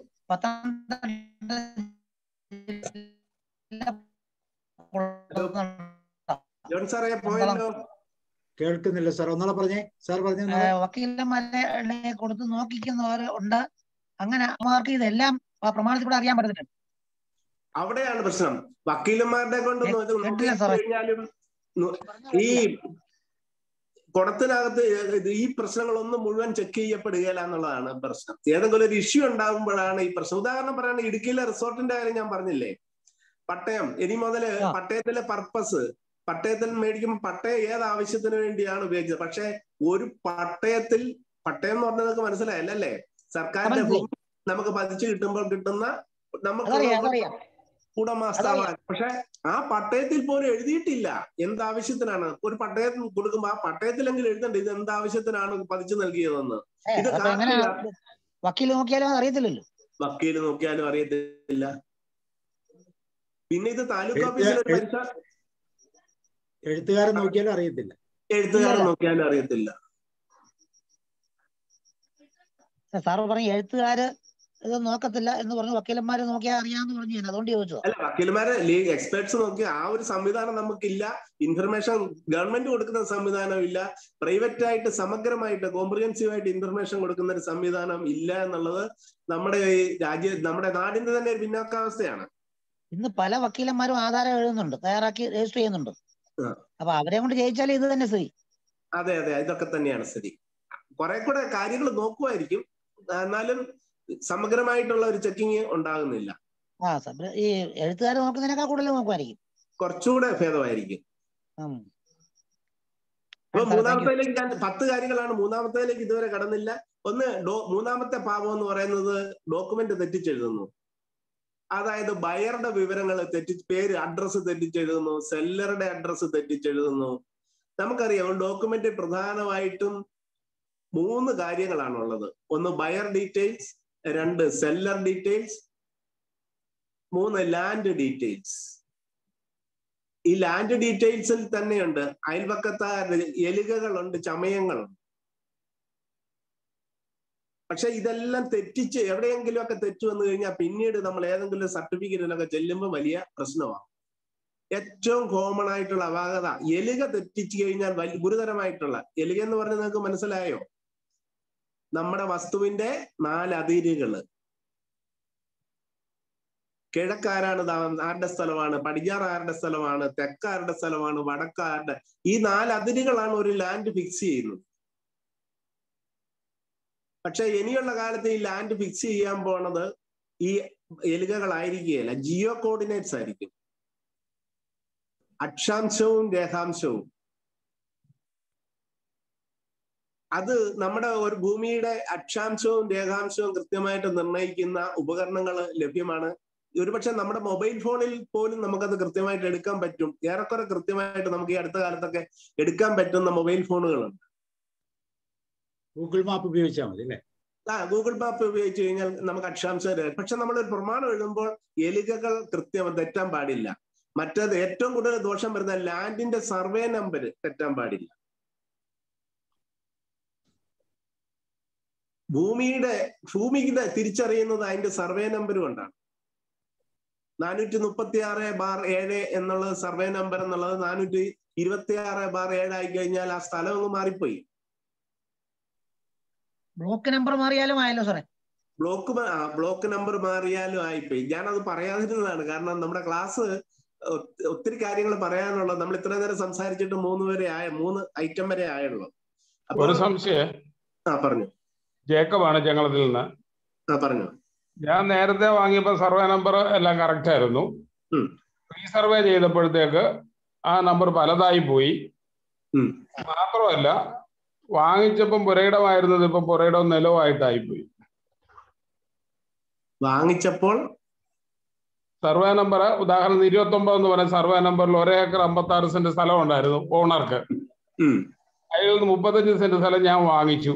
വാങ്ങിക്കുന്ന സമയത്ത് വില്ലേജ് ഓഫീസിൽ പ്ലാൻ വാങ്ങിച്ചിരുന്നു, താലൂക്ക് ഓഫീസിൽ ഇതിന്റെ ഫെയർ വാല്യൂ സർട്ടിഫിക്കറ്റ് വാങ്ങിച്ചായിരുന്നു സെന്റിന്റെ. ഇതനുസരിച്ച് ഞാൻ സ്ഥലം നടത്തി, ആധാരം നടത്തി, പോക്കുവരവ് ചെയ്തു. എനിക്ക് ബോർഡിൽ ലോൺ എടുത്ത് വാങ്ങിക്കാനായിരുന്നു. അപ്പം ഇത് വില്ലേജ് ഓഫീസിൽ പോയി പോക്കുവരവും ചെയ്ത് എനിക്ക് രസീതും തന്നു. പക്ഷെ അന്ന് രസീതിൽ വസ്തു എന്നും പറഞ്ഞാ എഴുതിയിരുന്നത്. വസ്തു പുരയിടം എഴുതിയിരിക്കുന്നല്ലേ? അല്ല, പുരയിടമെന്നോ നിലമെന്നോ എഴുതിയില്ല, വസ്തു. പക്ഷേ റീസർവേ കഴിഞ്ഞ് വന്നപ്പോഴുണ്ടല്ലോ, ഈ 2018 മുതൽ കമ്പ്യൂട്ടറൈസ്ഡ് റെസീറ്റ് തന്നപ്പം എന്റെ വസ്തുവിന്റെ കുറെ ഭാഗം പുരയിടമായി, കുറെ ഭാഗം ആയിട്ടാണ് രസീത് വരുന്നത്. ഇത് വലിയ പ്രശ്നം ഉണ്ടാക്കുന്നു.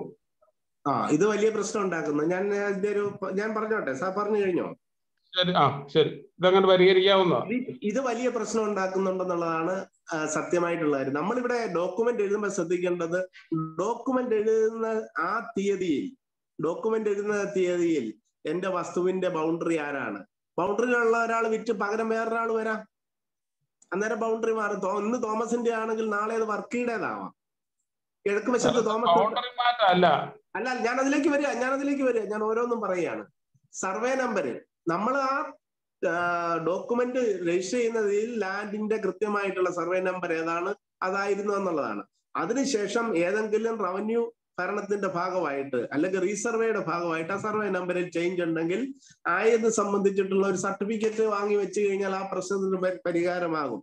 അതിനുശേഷം ഈ സർവേ നമ്പർ ഇത്രയായിട്ട് 236/7 എന്ന സർവേ നമ്പർ റീസർവേക്ക് ശേഷം അല്ലെങ്കിൽ ഏതെങ്കിലും തരത്തിലുള്ള റവന്യൂ പ്രോസസ്സിന് ശേഷം ഈ നമ്പറായിട്ട് ഭേദഗതി ചെയ്യപ്പെട്ടിട്ടുള്ളതാണ് എന്നുള്ള ഒരു സർട്ടിഫിക്കറ്റ് മേടിച്ചു വെച്ചാൽ മതി. പക്ഷെ അങ്ങനെ മേടിച്ചു വെക്കുമ്പോ പോലും ഈ പലപ്പോഴും ബാങ്കിലും ഒക്കെ കൊണ്ടു ചെല്ലുമ്പോൾ അവർ സാറ്റിസ്ഫൈഡ് ആകാത്ത ഒരു സിറ്റുവേഷൻ ഉണ്ട് എന്നുള്ള കാര്യം ഞാൻ പറയട്ടെ. വളരെ അപൂർവമായിട്ടുണ്ടാകുന്ന ഒരു കാര്യമാണ് അത്. പക്ഷെ നമ്മൾ മനഃപൂർവ്വം അറിയാതെ നമ്മൾ ഈ വരുന്ന ക്ലറിക്കൽ മിസ്റ്റേക്കിന്റെ ഭാഗമായിട്ട് വരുന്ന തെറ്റുകളാണ് നമ്മളെ കൂടുതൽ കുഴപ്പത്തിലാക്കുന്നത്. ഇപ്പൊ സാറിപ്പോ പറഞ്ഞതും നമുക്ക് പ്രശ്നം ഉണ്ടാക്കുന്നുണ്ട്. നമ്മൾ കുറെ ഓഫീസുകൾ കയറി ഇറങ്ങി നടന്നാൽ മാത്രമേ ആ പ്രശ്നം തീരത്തുള്ളൂ. ചോദിച്ച ചോദ്യം ഇതായിരുന്നു. സർവേ നമ്പറിൽ നമ്മൾ വാങ്ങിയതിന് ശേഷം ഡോക്യുമെന്റ് ചെയ്തതിന് ശേഷം നമ്മുടേതല്ലാത്ത കുറ്റം കൊണ്ട് പിന്നീട് താലൂക്ക് ഓഫീസിൽ ആ സർവേ നമ്പർ മാറ്റിയാൽ, വില്ലേജ് ഓഫീസിൽ ആ സർവേ നമ്പർ മാറ്റിയാൽ ബുദ്ധിമുട്ടുണ്ടാകുകയില്ലേ എന്നാണ് ചോദ്യം. ഞാൻ പറഞ്ഞ മറുപടി, ആ ഡോക്യുമെന്റ് എഴുതുന്ന സമയത്തുള്ള സർവേ നമ്പർ കൃത്യമായിട്ട് വെക്കാൻ നമ്മൾ ബാധ്യസ്ഥരാണ്. അതിനുശേഷം ഏതെങ്കിലും റവന്യൂ പ്രോസസ്സിന്റെ ഭാഗമായിട്ട് ആ സർവേ നമ്പർ ഭേദഗതി ചെയ്ത് കഴിഞ്ഞാൽ ആയത് സംബന്ധിച്ചുള്ള ഒരു സർട്ടിഫിക്കറ്റ് നമ്മൾ വാങ്ങി ആധാരത്തോടൊപ്പം സൂക്ഷിച്ചു വെക്കേണ്ട കാര്യമേ ഉള്ളൂ. പക്ഷെ അങ്ങനെ സൂക്ഷിച്ചു വെക്കുമ്പോഴും കുറെ ബുദ്ധിമുട്ടുകളൊക്കെ ചിലരൊക്കെ സൃഷ്ടിക്കാറുണ്ട്. പക്ഷെ നമ്മൾ ഒറിജിനലായിട്ട് സർവേ നമ്പർ അല്ലാതെ തെറ്റിപ്പോയി കഴിഞ്ഞാൽ, ആധാരം എഴുതുന്ന സർവേ നമ്പർ സമയത്ത് തന്നെ സർവേ നമ്പർ തെറ്റിപ്പോയാൽ കൂടുതൽ പ്രശ്നങ്ങളൊന്നും ഉണ്ടാവും എന്നാണ് ഞാൻ പറഞ്ഞത്.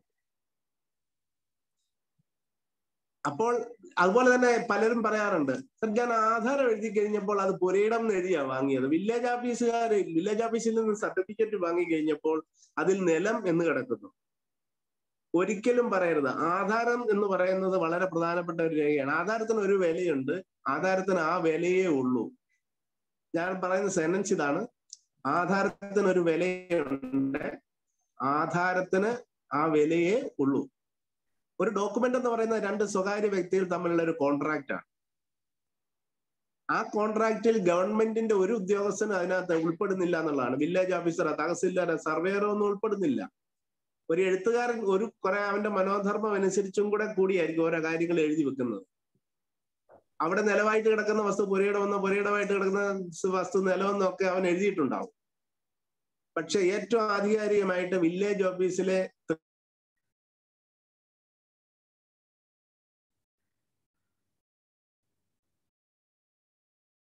ഓഫീസിൽ നിങ്ങളുടെ ഡോക്യുമെന്റിനെ സപ്പോർട്ട് ചെയ്യുന്നുണ്ടോ എന്നുള്ളതാണ്. ആ ത്രിമൂർത്തികൾ ഇതൊക്കെയാണ്. ഒന്ന് നോട്ട് ചെയ്ത് വെച്ചോളൂ. ഒന്ന് BTR. BTR എന്ന് പറഞ്ഞു കഴിഞ്ഞാൽ ബേസിക് ടാക്സ് രജിസ്റ്റർ.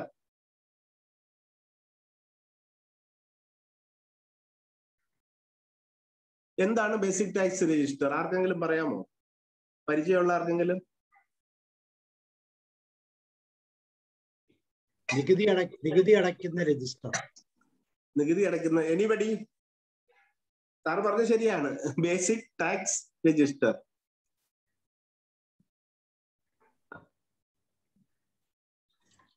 അത്യാവശ്യം ഒന്ന് നോട്ട് ചെയ്ത് വെച്ചു. ഇതൊക്കെ നമ്മൾ അറിയേണ്ടി വരും ചിലപ്പോൾ ലാൻഡുമായിട്ട് കൂടുതൽ ബന്ധപ്പെടുമ്പോൾ.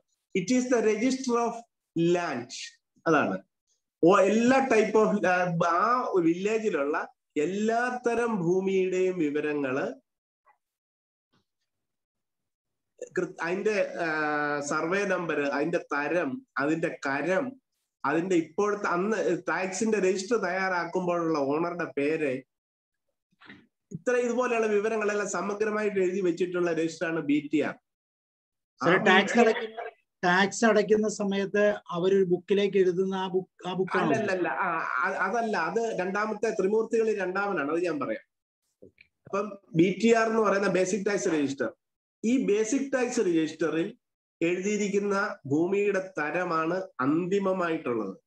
ബേസിക് ടാക്സ് രജിസ്റ്ററിൽ പുരയിടമാണെന്ന് എഴുതിയിട്ടുണ്ടെങ്കിൽ അത് എവിടെയാ സാറേ? ഏത് ഓഫീസിലാണ് ഇരിക്കുന്നത് ബേസിക് ടാക്സ് രജിസ്റ്റർ?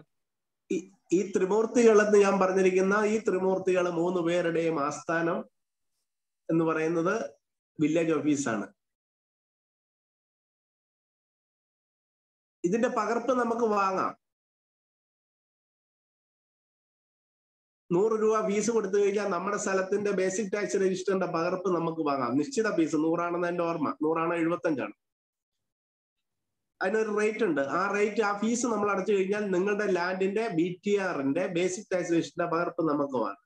എന്താണ് ബേസിക് ടാക്സ് രജിസ്റ്റർ എന്ന് ചോദിച്ചാൽ സിമ്പിൾ ആയിട്ട് സാധാരണ എന്തോ ഫീസ് 100 ഫീസ് എത്രയാണെന്നുള്ള കാര്യം നോക്കാം. ഫീസ് 100 ആണോ?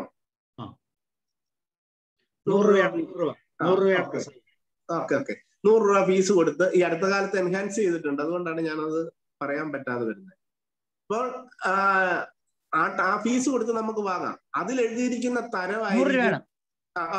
അതിൽ എഴുതിയിരിക്കുന്ന തരമായിരിക്കും. അതിൽ പുരയിടമാണെന്ന് എഴുതിയെങ്കിൽ പുരയിടം, അതിൽ എഴുതിയിരിക്കുന്നത് നിലമാണെങ്കിൽ നിലം. അത് പിന്നെ എത്ര ആധാരങ്ങൾ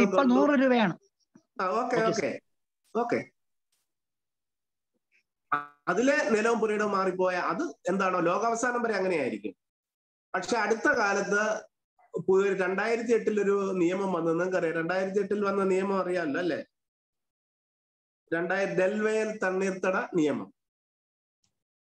അത് പ്രകാരം ഈ നിലമായിട്ട് കിടക്കുന്ന ഒരു വസ്തു അത്യാവശ്യക്കാർക്ക് അത് നികത്താനുള്ള ഒരു അനുവാദം കൊടുക്കും. അല്ലെങ്കിൽ നികന്നു കിടക്കുന്ന നിലമായിട്ട് കിടന്ന ഒരു വസ്തു പരിവർത്തനം ചെയ്തത് പുരയിടത്തിന്റെ രീതിയിൽ കരുതി പുരയിടത്തിൽ എന്തൊക്കെ ചെയ്യുമോ അതൊക്കെ ചെയ്യുവാനായിട്ടുള്ള അനുവാദം കൊടുത്ത് തരം മാറ്റാനുള്ള അനുവാദം കൊടുത്ത് സർക്കാർ അതിനുള്ള ഫീസ് വാങ്ങി ഖജനാവിലെ ദാരിദ്ര്യം കുറയ്ക്കുന്ന ഒരു നിയമം വന്നു. ആ നികുതി വരുമാനം കൂട്ടി ഖജനാവിനെ സമ്പുഷ്ടമാക്കാനുള്ള ഒരു നിയമം വന്നു. അതാണ് നെൽവേൽ തണ്ണീർത്തട നിയമം. ആ നിയമപ്രകാരം നമുക്ക് പുരയിടത്തെ നിലമായിട്ട് കിടക്കുന്ന ഒരു വസ്തു പുരയിടമായിട്ട് പരിവർത്തനം ചെയ്യാം. അങ്ങനെ പരിവർത്തനം ചെയ്യുമ്പോൾ പോലും BTRൽ നിലം എന്നുള്ളത് വെട്ടി പുരയിടം എന്ന് എഴുതാറില്ല. RDO ആണ് കാര്യത്തിൽ തീരുമാനമെടുക്കുന്നത്. RDOയുടെ ഇത്രാം നമ്പർ ഉത്തരവ് പ്രകാരം പരിവർത്തനം ചെയ്യപ്പെട്ട വസ്തു എന്ന് മാത്രമേ എഴുതാറുള്ളൂ. അപ്പോൾ പോലും ഒരു പുരയിടത്തിന്റെ പൂർണ്ണ സ്റ്റാറ്റസ് അതിന് നൽകുന്നില്ല. അപ്പൊ നമ്മൾ അറിയേണ്ട ത്രിമൂർത്തികളിൽ ഒന്ന് BTR, it is the register of land. ത്രിമൂർത്തികളിൽ രണ്ടാമത്തെ ആളെന്ന് പറയുന്നത് തണ്ടപ്പേർ രജിസ്റ്റർ. എന്താണ് തണ്ടപ്പേർ രജിസ്റ്റർ എന്നൊരു ടാക്സ് പെയർ അറിഞ്ഞിരിക്കണം. സാബു സാർ ഇപ്പൊ പറഞ്ഞ ചോദ്യം അതാണ്. നമ്മൾ നികുതി അടച്ചു കഴിഞ്ഞാൽ അടച്ച വിവരം എഴുതുന്ന രജിസ്റ്ററാണ് തണ്ടപ്പേർ രജിസ്റ്റർ. അതുകൊണ്ട് തന്നെ തണ്ടപ്പേർ രജിസ്റ്ററിനെ കുറിച്ച് പറയാറുള്ളത് it is the register of land owners. ആ വില്ലേജിൽ 2300 ലാൻഡ് ഓണേഴ്സ് ഉണ്ടെങ്കിൽ ഈ രജിസ്റ്ററിന് 2300 താളുകൾ കാണും.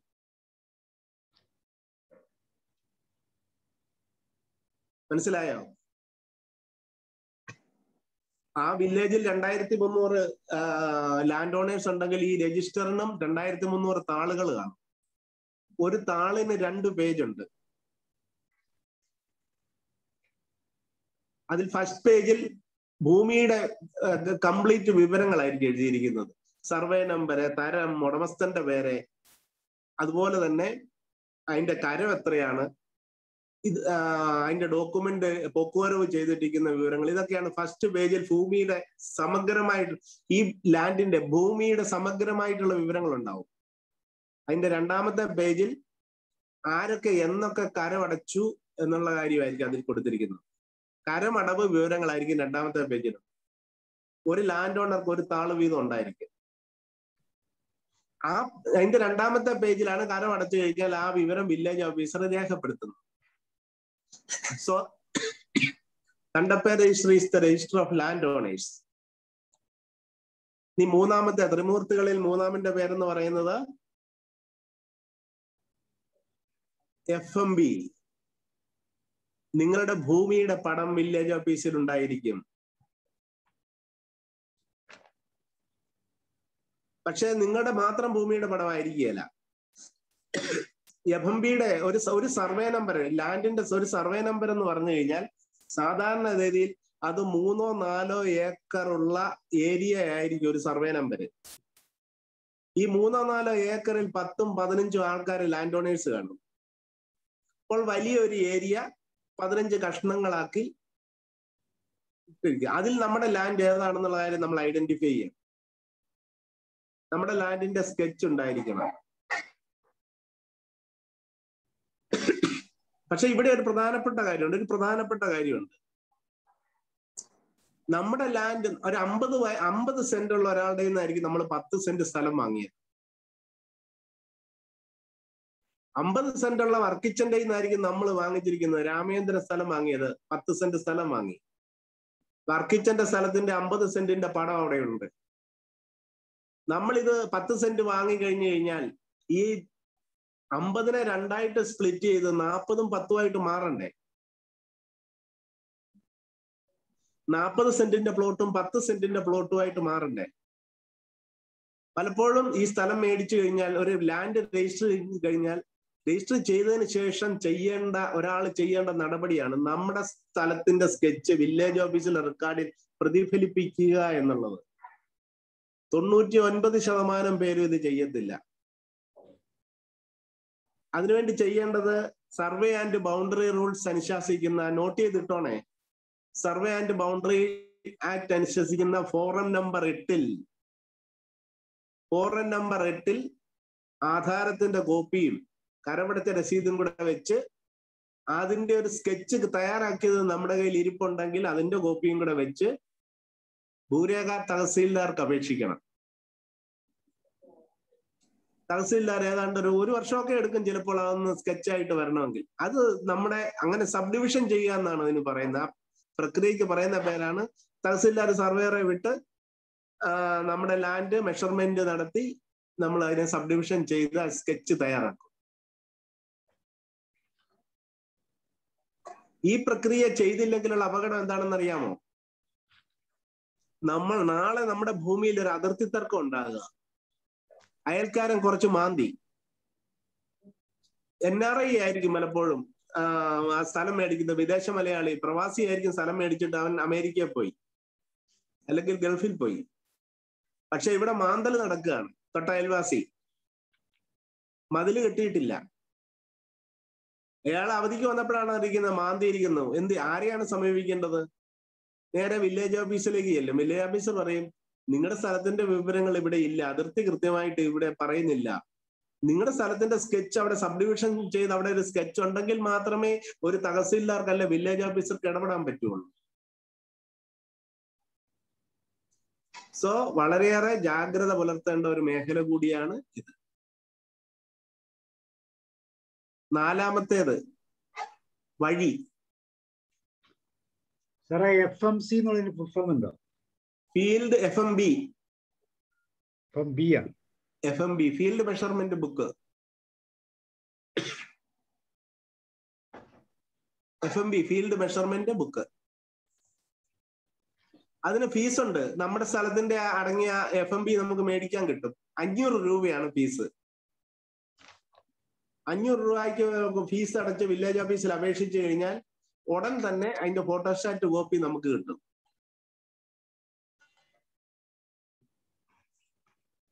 സോ ഞാൻ പറഞ്ഞു വന്ന ഒരു കാര്യം എന്ന് പറയുന്നത് വഴി. നമ്മുടെ സ്ഥലത്ത് ഈ നാലാമത്തെ പാപം, വഴിയുണ്ടോ എന്നുള്ള കാര്യം ചെക്ക് ചെയ്യാതെ, നമ്മളൊരു പ്ലോട്ട് വാങ്ങിക്കഴിഞ്ഞാൽ അതിലേക്കുള്ള ഒരു വഴി ഉണ്ടോ എന്നുള്ള കാര്യം ചെക്ക് ചെയ്യാതെ ആയിരിക്കും മേടിക്കുന്നത്. ഏറ്റവും വലിയ അപകടം എന്ന് പറയുന്നത് നമ്മുടെ പ്ലോട്ടിൽ കൂടി നടന്നു പോകും, മേടിക്കാൻ പോകുന്ന പ്ലോട്ടിൽ കൂടി വേറെ ആരെങ്കിലും വഴി നടപ്പുണ്ടോ, അതിൽ കൂടി ഒരു വഴി പോകുന്നുണ്ടോ, കൃത്യമായിട്ട് മനസ്സിലാക്കിയിട്ടേ അത് മേടിക്കാവുള്ളൂ.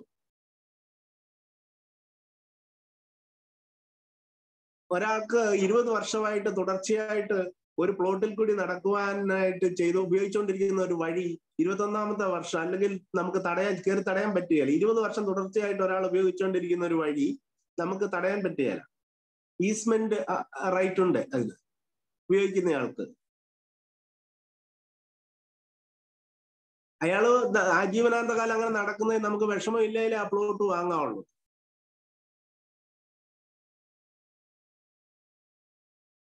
അതുപോലെ തന്നെ നമ്മുടെ സ്ഥലത്ത് നിന്ന് പുറത്തേക്കുള്ള വഴി വെൽ ഡിഫൈൻഡ് ആണോ, ഒരു വഴി കൃത്യമായിട്ടുണ്ടോ, അതിന്റെ സ്കെച്ചൊക്കെ വില്ലേജ് ഓഫീസിൽ അപ്രൂവ്ഡ് ആണോ, അല്ലെങ്കിൽ പഞ്ചായത്തിന്റെ ആസ്തി രജിസ്റ്ററിൽ അതുണ്ടോ, ഇതുപോലെയുള്ള ചെക്കിംഗ് കൂടെ നടത്തി വേണം. ഈ രസകരമായിട്ട് ഈ അടുത്ത കാലത്ത് കണ്ട ഒരു പ്രക്രിയയാണ്. 3 ഏക്കർ സ്ഥലമുണ്ട്. അപ്പൻ വിൽപ്പത്രം എഴുതി മക്കൾക്ക് 3 പേർക്ക് കൊടുത്തു. ഓരോ ഏക്കർ വീതം, ചെറിയ വ്യത്യാസമുണ്ട്, ഞാൻ ഉദാഹരണത്തിന് പറഞ്ഞതാണ്, ഓരോ ഏക്കർ എന്നുള്ളത്, ഓരോ ഏക്കർ വീതം കൊടുത്തു. അപ്പൻ മരിച്ചു. 30ാമത്തെ ദിവസം അടിയന്തരത്തിന് അന്ന് മക്കളെല്ലാം ഒത്തുചേർന്നു. ഉച്ചയ്ക്ക് മുമ്പ് പ്രാർത്ഥനയും പരിപാടികളും ഒക്കെ, ഉച്ചയ്ക്ക് വലിയ സദ്യയും ബഹളവും ആഘോഷവും എല്ലാം. ഉച്ച കഴിഞ്ഞാണ് അപ്പന്റെ വിൽപ്പത്രം തുറക്കുന്നത്. തുറന്നു കഴിഞ്ഞപ്പോഴാണ് അറിയുന്നത് 3 ഓരോ ഏക്കർ തുല്യമായിട്ട്, അപ്പൻ നീതിമാനാണ്, 3 മക്കൾക്കും തുല്യമായിട്ട് വിൽപ്പത്രം എഴുതി വെച്ചിരിക്കുകയാണ്. പക്ഷെ 3ാമത്തെ പ്ലോട്ടിലേക്ക് പോകണമെങ്കിൽ 1ാമന്റെ 2ാമന്റെ പറമ്പിൽ കൂടെ പോകണം. 2ാമത്തെ പ്ലോട്ടിലേക്ക് പോകണമെങ്കിൽ 1ാമന്റെ പ്ലോട്ടിൽ കൂടെ കടന്നു വേണം പോകാനായിട്ട്, വേറെ വഴിയില്ല. ഈ വഴിയവകാശത്തിന്റെ കാര്യം അപ്പനോട്ട് പറഞ്ഞിട്ടുമില്ല. ഫലത്തിൽ പറഞ്ഞു കഴിഞ്ഞാൽ ഹെലികോപ്റ്ററിൽ വേണം പോകാനായിട്ട് ഓരോ പ്ലോട്ടിലേക്ക്. അപ്പൊ ആ വിൽപ്പത്രം എഴുതി കഴിഞ്ഞപ്പോ എന്റെ ഓരോ ഏക്കർ കൊടുക്കുന്നതിന് പകരം അതിലേക്കുള്ള വഴി ആരുടെയൊക്കെ പ്ലോട്ടിൽ കൂടിയാണ് പോകുന്നത്, ഇത്ര മീറ്റർ വീതിയിലുള്ള വഴിയും കൂടി അനുവദിച്ചു കൊടുക്കുന്നു എന്നുള്ള രീതിയിൽ വിൽപ്പത്രം എഴുതണ്ടേ.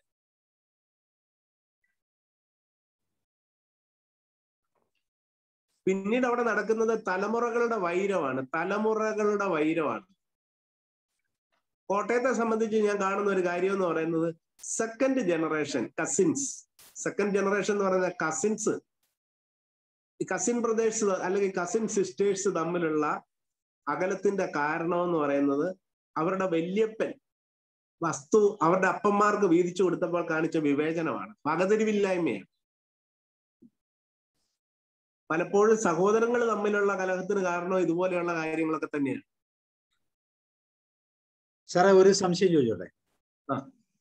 ഈ 20 വർഷം തുടർച്ചയായി വഴി നടന്ന ഒരാൾക്ക് ആ വഴി കിട്ടാൻ വേണ്ടി, അവർക്ക് പെർമനന്റ് ആയിട്ട് കിട്ടാൻ വേണ്ടി എന്ത് ചെയ്യണം? എത്തോരും വഴി കിട്ടും? അല്ല, അവർക്ക് അതിന്റെ ഉപയോഗിക്കുന്നതിന് കുഴപ്പമൊന്നുമില്ല. അയാൾ സാധാരണ രീതിയിൽ നമ്മൾ അറിയുന്ന ഒരാൾക്കൊരു വഴി അവകാശം ഉണ്ടെന്ന് പറഞ്ഞു കഴിഞ്ഞാൽ അത് ഒരു ഏത്തക്കൊലയും തലയിൽ വെച്ചുകൊണ്ട് അതിലെ നടക്കാനുള്ള ഒരു അവകാശമായിട്ട് നമ്മൾ അങ്ങ് കരുതി കഴിഞ്ഞാൽ 1 മീറ്റർ വീതിയുള്ള ആയിരിക്കും സാധാരണ രീതിയിൽ അയാൾക്ക് ക്ലെയിം ചെയ്യാൻ പറ്റുന്നത്. പക്ഷെ അതിൽ കൂടി വാഹനം ഓടുന്നുണ്ടായിരുന്നെങ്കിൽ 20 വർഷമായിട്ട് ഉള്ള ഗതാഗതത്തിന്റെ സ്വഭാവം വളരെ പ്രധാനപ്പെട്ടതാണ്. ഇവിടെയാണ് പലപ്പോഴും കലഹം ഉണ്ടാക്കുന്നത്, അയൽവക്കക്കാർ തമ്മിൽ കലഹം ഉണ്ടാക്കുന്നത്. കാരണം ഒരാൾക്ക് നടന്നു പോകാനുള്ള വഴിയാണ് അനുവദിച്ചു കൊടുത്തിരിക്കുന്ന കാരണവന്മാര്. പക്ഷെ താമസിയാതെ അതിലേക്ക് ബൈക്ക് കയറും, ബൈക്ക് കയറി കഴിഞ്ഞിട്ട് ഓട്ടോറിക്ഷ കയറും, ഓട്ടോറിക്ഷ കയറി കഴിഞ്ഞിട്ട് അതിലെ കാറ് കയറും, കാറ് കയറി കഴിഞ്ഞിട്ട് ആ വീട്ടിൽ ലോറി മേടിച്ചു കാണും, അടുത്ത വീട്ടിൽ ലോറിയും കയറുന്ന അതിലേ ആയിരിക്കും. എന്നിട്ട് പിന്നീട് വസ്തുവിന്റെ ഉടമസ്ഥൻ കേസ് കളിച്ച് ജീവിതം തീർക്കുകയാണ്. 1 മീറ്റർ ഉണ്ടെന്ന് ഉണ്ടോ കാലെന്ന് പണ്ടാല കുഞ്ചു നമ്പ്യാരുടെ ഒരു ഇതില്ലേ, 2 കാലെന്ന് കൽപ്പിച്ചു 2 കാലെന്ന് ഇതയ്യനും ഉണ്ടോ കാലെന്ന് പണ്ടാല ഉണ്ടില്ലെന്ന് ഇത്ര നേരവും എന്നും പറഞ്ഞുള്ള ആ ഒരു ശ്ലോകം ഇപ്പൊ ഓർമ്മ വരുന്നു. ഈ കാര്യത്തിൽ തന്നെ നമ്മുടെ കോടതികളിൽ എത്ര ആയിരക്കണക്കിന് കേസുകൾ ഉണ്ടെന്നറിയാമോ? എന്നിട്ട് തീർന്നില്ല. ഈ വസ്തുവിന്റെ ഉടമസ്ഥൻ അവിടെ ഒരു കെട്ടിടം പണിയാൻ പറ്റുക. ഇനി അതിലെ പോകുന്ന ആ വീട്ടുകാരനൊരു സാമൂഹ്യ വിരുദ്ധനോ മദ്യപാനിയോ ഒക്കെ ആണെങ്കിൽ അയാൾ പറയുന്ന എല്ലാ ഭാഷകളും ഒക്കെ നമ്മുടെ കുട്ടികൾ പഠിച്ചുകൊണ്ടിരിക്കും. ഇത്തരം കാര്യങ്ങളിൽ വിഷമിക്കുന്ന എത്രയോ കുടുംബങ്ങളുണ്ടെന്നറിയാമോ? സാറേ, ഞാൻ എൻ്റെ പഴയ വീട്ടിലേക്ക് പോകുന്ന വഴിക്ക് ഇതുപോലെ ഒരു തൊണ്ടായിരുന്നു. ആ തൊണ്ടിൽ കൂടെ ഞങ്ങൾ വീട് പണിയാൻ വേണ്ടി അതിലെ കൂടെ ലോറി കയറ്റിയപ്പോ തൊണ്ട് വലുതായി കഴിയുമ്പോൾ ഇതുപോലൊരു പ്രശ്നം ഉണ്ടായി. ഇത്ര നേരം പറഞ്ഞ കേട്ടോ. ഇല്ല, ഞാൻ പറയുമായിരുന്നു. അപ്പൊ അവിടെ തൊണ്ട് വലുതായി കഴിഞ്ഞപ്പം നാച്ചുറലി അവര് വഴി അടച്ചു കെട്ടി നടന്നു പോകാനുള്ള വഴി മാത്രമാക്കി മാറ്റി. അപ്പൊ അതുകൊണ്ടാണ് ആ സമയത്ത് ഞാനൊക്കെ കുഞ്ഞായിരുന്നു. അപ്പൊ 20 വർഷം അതിൽ കൂടുതൽ വഴി നടപ്പുള്ള എൻ്റെ വീടിന്റെ അപ്പുറത്തുള്ള അദ്ദേഹം ഒരു ഗുമസ്തനാണ്. അദ്ദേഹം കോടതിയിൽ കേസ് കൊടുത്ത് കോടതിയിൽ ഇഞ്ചക്ഷൻ മേടിച്ച് 4 അടി വഴി നമുക്ക് പോകാൻ പാകത്തിന് ആക്കി തന്നു. ഇത് നല്ലൊരു എക്സാമ്പിൾ ആണ്. ബഹുഭൂരിപക്ഷ ആൾക്കാരും വിചാരിച്ചിരിക്കുന്നത് ഒരാൾക്ക് നടന്നു പോകാനുള്ള വഴി കൊടുത്താൽ മതി, 1 മീറ്റർ അല്ലെങ്കിൽ 3 അടി, ഇങ്ങനെയൊന്നും ഇല്ല. നമ്മൾ ഏത് തരത്തിലുള്ള ഗതാഗതം വേണോ അതിൽ കൂടി ചെയ്തുകൊണ്ടിരുന്നത്, അതിനാവശ്യമായിട്ടുള്ള വഴി അല്ലെങ്കിൽ അപ്രകാരം ഒരു വഴിത്താരെ അവിടെ തെളിഞ്ഞിട്ടുണ്ടായിരിക്കും. അതൊക്കെ കോടതിയിൽ നിന്ന് കമ്മീഷനൊക്കെ വരുമ്പോ അതെല്ലാം അതിന്റെ പ്രൂഫാണ്. സോ 4ാമത്തെ പാവം വഴി. ശരിക്കും ഈ വഴി തന്നെ ഒരു ക്ലാസ് എടുക്കാനുണ്ട്. സാർ, അത് ധൃതി പിടിച്ചു പോകണ്ട. നമ്മള് സാറിനും നമ്മുടെ ഓഡിയൻസിനും താല്പര്യമുണ്ടെങ്കിൽ എല്ലാ ബുധനാഴ്ചകളിലും നമുക്ക് ഈ ഒരു ഭാഗവുമായിട്ട് മുന്നോട്ട് പോകാം. അതുകൊണ്ട് സാർ ധൃതിയൊന്നും പിടിക്കണ്ട, വളരെ പതുക്കെ കംഫർട്ടബിൾ ആയിട്ട് എടുക്കാം. ഓക്കെ. ഇത് 10 കാര്യങ്ങൾ പറയുന്നത് ശരിക്കും പറഞ്ഞു കഴിഞ്ഞാൽ 10 കാര്യങ്ങളെ കുറിച്ച് നമ്മളൊന്ന് മനസ്സിലാക്കുകയാണെങ്കിൽ അതിന് പ്രയോജനം എന്നാന്ന് പറഞ്ഞു കഴിഞ്ഞാൽ നമുക്ക് അടുത്ത തലമുറയ്ക്ക് അബദ്ധം പറ്റാതിരിക്കാൻ പറഞ്ഞു കൊടുക്കാം, അയൽവക്കക്കാർക്ക് അബദ്ധം പറ്റാതിരിക്കാൻ പറഞ്ഞു കൊടുക്കാം. കാരണം ഈ കാര്യങ്ങളൊന്നും പലർക്കും അറിയത്തില്ല എന്നുള്ള, ഈ കാര്യങ്ങൾ സമഗ്രമായിട്ട് അറിയുന്ന ഒരു അഡ്വക്കേറ്റ് പോലും ഉണ്ടെന്ന് എനിക്ക് തോന്നുന്നില്ല. ഞാൻ പോലും അല്ലെങ്കിൽ ഞാൻ 30 വർഷം റവന്യൂ ഡിപ്പാർട്ട്മെന്റ് വർക്ക് ചെയ്ത ഒരാള് പോലും ഇതിന്റെ സമഗ്രമായിട്ടുള്ള കാരണം വളരെ വിശാലമാണ്, ഇതെല്ലാം കടന്നു ചെന്നിട്ടില്ല. കൂടുതൽ കാര്യങ്ങൾ അറിയുന്ന ജഡ്ജ്മെന്റ്, കോടതിയുടെ ജഡ്ജ്മെന്റുകൾ പരിശോധിക്കുമ്പോഴാണ് അറിയുന്നത്, ആഹാ ഇത് 1 മീറ്റർ വഴിയല്ല 2.5 മീറ്റർ വഴി അയാൾക്ക് കിട്ടാനുള്ള അർഹതയുണ്ടെന്ന് ജഡ്ജ്മെന്റുകളൊക്കെ കാണുമ്പോഴാണ് മനസ്സിലാകുന്നത്. പലപ്പോഴും സങ്കടമുള്ള ഒരു കാര്യമാണ്. പലപ്പോഴും നമുക്ക് ഒത്തിരി ട്രെയിനിങ്ങുകൾ ഒക്കെ ഉണ്ട്, പല തരത്തിലുള്ള പരിശീലനങ്ങളുണ്ട്. ഈ അസറ്റ് മാനേജ് ചെയ്യുന്നതിനുള്ള ഒരു പരിശീലനം നമ്മൾ കൃത്യമായിട്ട് കൊടുക്കുന്ന ഒരു സംവിധാനം ഉണ്ടായിരുന്നെങ്കിൽ ഒത്തിരി പേര് കുഴിയിൽ ചാടാതെ അവരുടെ ജീവിതം നരയിച്ച് കോടതി വരാന്തകളിൽ ചെലവഴിക്കാതെ ഒരു വലിയ ഒരു അനുഗ്രഹം അവർക്ക് കൊടുക്കാൻ പറ്റുമായിരുന്നു. 5ാമത്തേത് അതിർത്തി.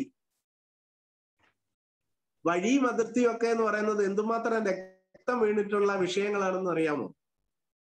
അയൽക്കാരനെ കുത്തി കൊലപ്പെടുത്തി അതിർത്തി തർക്കം പലപ്പോഴും കൊലപാതകത്തിനും അയ്യേറ്റത്തിനും ഒക്കെ കാരണമാണ്. പലതരത്തിലുള്ള പീഡനങ്ങൾക്കും എല്ലാം കാരണമായിട്ട് അതിർത്തിയാണ്. നമ്മളൊരു സ്ഥലം മേടിച്ചു കഴിഞ്ഞാൽ അതിന് വെൽ ഡിഫൈൻഡ് ആയിട്ടുള്ള അതിർത്തി ഉണ്ടാക്കുക എന്നുള്ളത് നമ്മുടെ കടമയാണ്. ചുറ്റുപാടും ഫെൻസിങ് നടത്തുക, കല്ലിട്ട് ഒരു സർവേയറെ കൊണ്ട് തന്നെ ഒരു കല്ലിടിപ്പിച്ച് അതിന് കൃത്യമായിട്ട് ഫെൻസിങ് നടത്തി. അതുകൊണ്ട് തീർന്നില്ല, അതിന്റെ ഒരു പ്രൊഫഷണൽ സ്കെച്ച്. മതിൽ കെട്ടാൻ പറ്റുന്നതാണെങ്കിൽ, വിലയേറിയ ഭൂമിയാണെങ്കിൽ അത് മതിൽ കെട്ടണം. അതിന്റെ ഒരു പ്രൊഫഷണൽ സ്കെച്ച് കൂടെ തയ്യാറാക്കി വെക്കണം. വെറുതെ ഒരു സ്കെച്ച് അല്ല, നല്ലൊരു സർവേറെ കൊണ്ട് ഡിജിറ്റലായിട്ട് തയ്യാറാക്കിയ പ്രൊഫഷണൽ സ്കെച്ച്, അതിന്റെ വശങ്ങളുടെ അളവുകൾ, അയൽ സർവേ നമ്പറിന്റെ വിവരം, അയൽ വസ്തുവിന്റെ സർവേ നമ്പറിന്റെ വിവരങ്ങൾ, അതിന്റെ പട്ടിക പ്ലോട്ട് ചെയ്തുള്ള രീതിയിലുള്ള സ്കെച്ച് തയ്യാറാക്കി വെച്ച് കഴിഞ്ഞാൽ നമുക്ക് ഒത്തിരി ഹെൽപ്ഫുൾ ആണ്. ഈ അതിർത്തി ഇങ്ങനെ ഇടാത്തത് മൂലമാണ് പലപ്പോഴും ഏറ്റവും കൂടുതൽ ഭൂമി പ്രശ്നങ്ങൾ ഉണ്ടാകുന്നത് അതിർത്തി കൊണ്ടാണ്. കുറച്ച് കഴിഞ്ഞിട്ട് പറയും എന്റെ ഭൂമിയിൽ 10 സെന്റാ ഞാൻ മേടിച്ചു, ഇപ്പൊ 9.5 സെന്റേ ഉള്ളൂ. അവൻ 11 സെന്റാ മേടിച്ചു, അവനിപ്പോ 11.5 സെന്റ് ഉണ്ട്. ശരിയാണെന്നേ, അവൻ 11 മേടിച്ചാൽ ഇപ്പൊ 11.5 ഉണ്ട്. നമ്മള് 10 മേടിച്ചു, ഇപ്പൊ 9.5 ഉള്ളൂ. ആരുടെ കുഴപ്പം? കുഴപ്പം നമ്മുടേതാണ്. പലപ്പോഴും പറയാറില്ലേ, ഭണ്ഡാരം തുറന്നു കിടന്നാൽ ഭഗവാനാണെങ്കിലും മോഷ്ടിക്കാൻ തോന്നുമെന്ന് ഒരു പറച്ചിലുണ്ട്.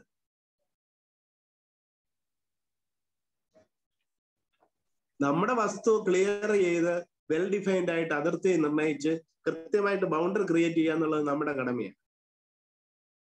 ഇത് ചെയ്യാതിരിക്കുന്നത് പലപ്പോഴും ഇല്ലിറ്ററേറ്റ് ആയിട്ടുള്ള ആൾക്കാരാണെന്ന് നമ്മൾ കരുതണ്ട. നല്ല വിദ്യാഭ്യാസമുള്ള സമൂഹത്തിലെ ഉന്നത നിലകളിലൊക്കെ ജോലി ചെയ്യുന്ന വ്യക്തികൾ പോലെ ഇക്കാര്യത്തിൽ അശ്രദ്ധരാണ്.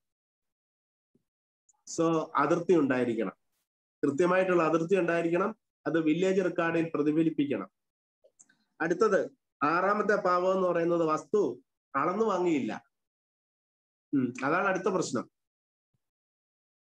കരമടച്ച രസീത് കണ്ടു, കൃത്യമായിട്ട് ബൗണ്ടറി എല്ലാം കണ്ടു, പക്ഷെ വസ്തു അളന്നു വാങ്ങിയില്ല. ഇത് സ്ഥലം വാങ്ങിച്ചു കഴിഞ്ഞ് വർഷങ്ങൾ കഴിഞ്ഞ് അളപ്പിച്ചപ്പോഴാണ് ഇത് അറിയുന്നത് 9.5 സെന്റേ ഉള്ളൂ, 1/2 സെന്റ് കുറവാണ്. പലപ്പോഴും ഞാൻ ക്ലാസ് തുടക്കത്തിൽ ഞാൻ പറഞ്ഞൊരു കാര്യമുണ്ട്. Indecision and delay are the parents of failure. തോൽവിയുടെ മാതാപിതാക്കളാണ് ഇൻഡിസിഷനും ഡിലേ. എപ്പോഴായിരുന്നു അളക്കേണ്ടിയിരുന്നത്? അതുപോലെ തന്നെ വേറെ പ്രശ്നമുണ്ട്. ചിലർക്ക് പ്രമാണത്തിനൊക്കെ കുറഞ്ഞ ഏരിയ ആയിരിക്കും കയ്യിലുള്ളത്, ചിലർക്ക് പ്രമാണത്തിനേക്കാൾ കൂടിയ ഏരിയ കയ്യിലുള്ള ഭാഗ്യവാന്മാരും ഉണ്ട്. പലപ്പോഴും ഇതുപോലെയുള്ള പ്രശ്നങ്ങൾ സോൾവ് ചെയ്യുക എന്ന് പറയുന്നത് നമ്മുടെ വളരെയേറെ സമയവും പണവും അപഹരിച്ചിട്ടായിരിക്കും ഇത് സോൾവ് ചെയ്യപ്പെടുന്നത്. അപഹരിച്ചാലും സോൾവ് ചെയ്യാത്ത എത്രയോ പ്രശ്നങ്ങളുണ്ട്. സഹിച്ചു ജീവിക്കേ പലപ്പോഴും കഴിയുകയുള്ളൂ. നഷ്ടപ്പെട്ടു പോയത് തിരിച്ചെടുക്കുക എന്നുള്ളത് വളരെ ക്ലേശകരമായിട്ടുള്ള ഒരു കാര്യമാണ്. അപ്പോൾ ആ വസ്തു കൃത്യമായിട്ട് അളന്നു വാങ്ങണം. ഇതിൽ ഞാൻ പ്രധാനമായിട്ടും പറയുന്ന ഒരു കാര്യമുണ്ട്. ഈ ഒരു വസ്തു വാങ്ങുമ്പോൾ, ലാൻഡ് നമ്മൾ വാങ്ങുമ്പോൾ അതിന്റെ സ്കെച്ച് കൂടി നമ്മൾ വാങ്ങി തയ്യാറാക്കി ഒരു സർവേറെ കൊണ്ട് തയ്യാറാക്കി അതിന്റെ 3 കോപ്പി സഹിതം ഡോക്യുമെന്റ് റൈറ്ററുടെ കൊടുത്തു കഴിഞ്ഞാൽ ആ സ്കെച്ചും ആധാരത്തിന്റെ ഭാഗമായി രജിസ്റ്റർ ചെയ്ത് കിട്ടും. അപ്പോൾ ആധാരം എടുത്ത് നോക്കിക്കഴിഞ്ഞാൽ, ആ പ്രമാണം എടുത്ത് നോക്കിക്കഴിഞ്ഞാൽ, ആ പ്രമാണത്തിനകത്ത് നമ്മൾ മേടിച്ച സ്ഥലത്തിന്റെ ഒരു പ്രൊഫഷണൽ സ്കെച്ച് ഉണ്ട്. പലപ്പോഴും ഈ അതിർത്തി തർക്കം ഒരളവ് വരെ, ഞാൻ വാക്കുകൾ വളരെ സൂക്ഷിച്ച് ഉപയോഗിക്കുന്നു, ഒരളവ് വരെ പരിഹരിക്കാനായിട്ട് ഈ സ്കെച്ച് അതിന് വലിയ ആധികാരികതയില്ല, എന്നാൽ ഒരു ആധികാരികതയുണ്ട്.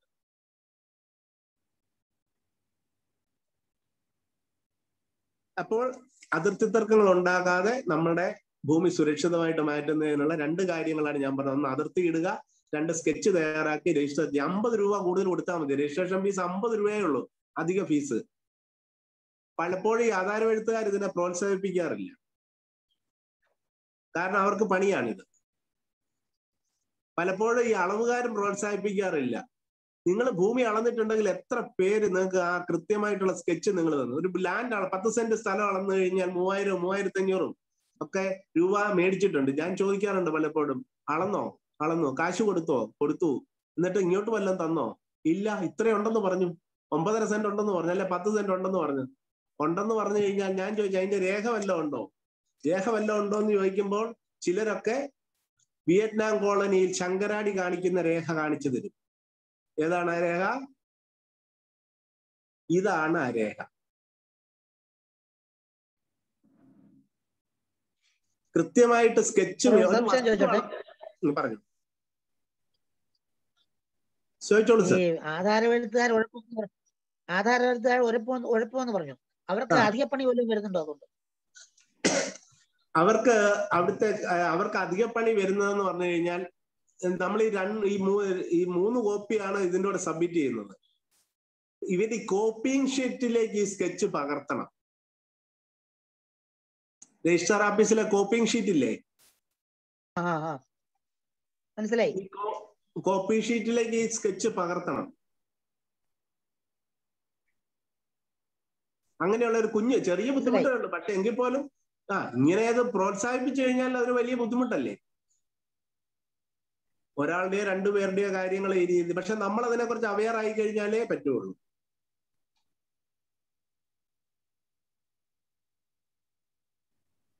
പക്ഷെ ആ രീതിയിൽ തയ്യാറാക്കി കൊടുക്കുന്ന ആധാരമെഴുത്തുകാരുണ്ട് എന്നുള്ളതാണ് നമ്മൾ അറിയേണ്ടത്.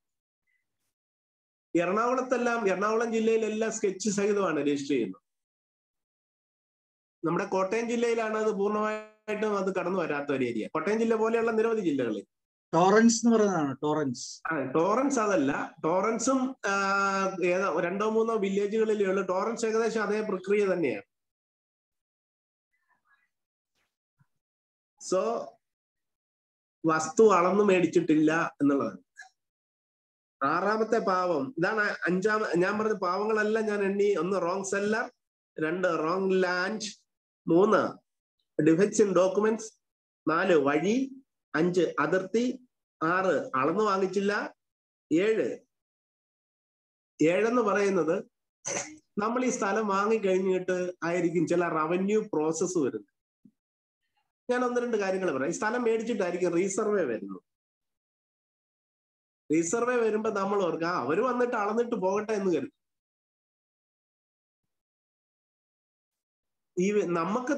നമുക്ക് നമ്മുടെ വസ്തുവിൽ താല്പര്യം ഇല്ലെങ്കിൽ അളക്കാൻ വരുന്ന വ്യക്തികൾക്ക്, ഈ സ്ഥലവുമായിട്ട് വലിയ ബന്ധമില്ലാത്തവർക്ക്, അവർക്ക് കൃത്യമായിട്ടുള്ള താല്പര്യം കാണുമെന്ന് നമ്മൾ തെറ്റിദ്ധരിക്കരുത്. ഇതുപോലെയുള്ള റവന്യൂ പ്രോസസ്സ് വരുമ്പോൾ നമ്മുടെ സ്ഥലം ചിലപ്പോൾ പൊന്നുമലയ്ക്ക് എടുക്കുന്ന നടപടി വരും. അത് രണ്ടാമത്തെ ഒരു പ്രോസസ്സാണ്. 50 സെന്റിൽ നിന്ന് 13 സെന്റ് അളന്നെടുക്കുന്ന പ്രക്രിയ. 13 സെന്റ് അടുത്തുള്ള റോഡിന് വേണം. അതിനാ പൊന്നുമലയ്ക്ക് എടുക്കുക എന്ന് പറയും.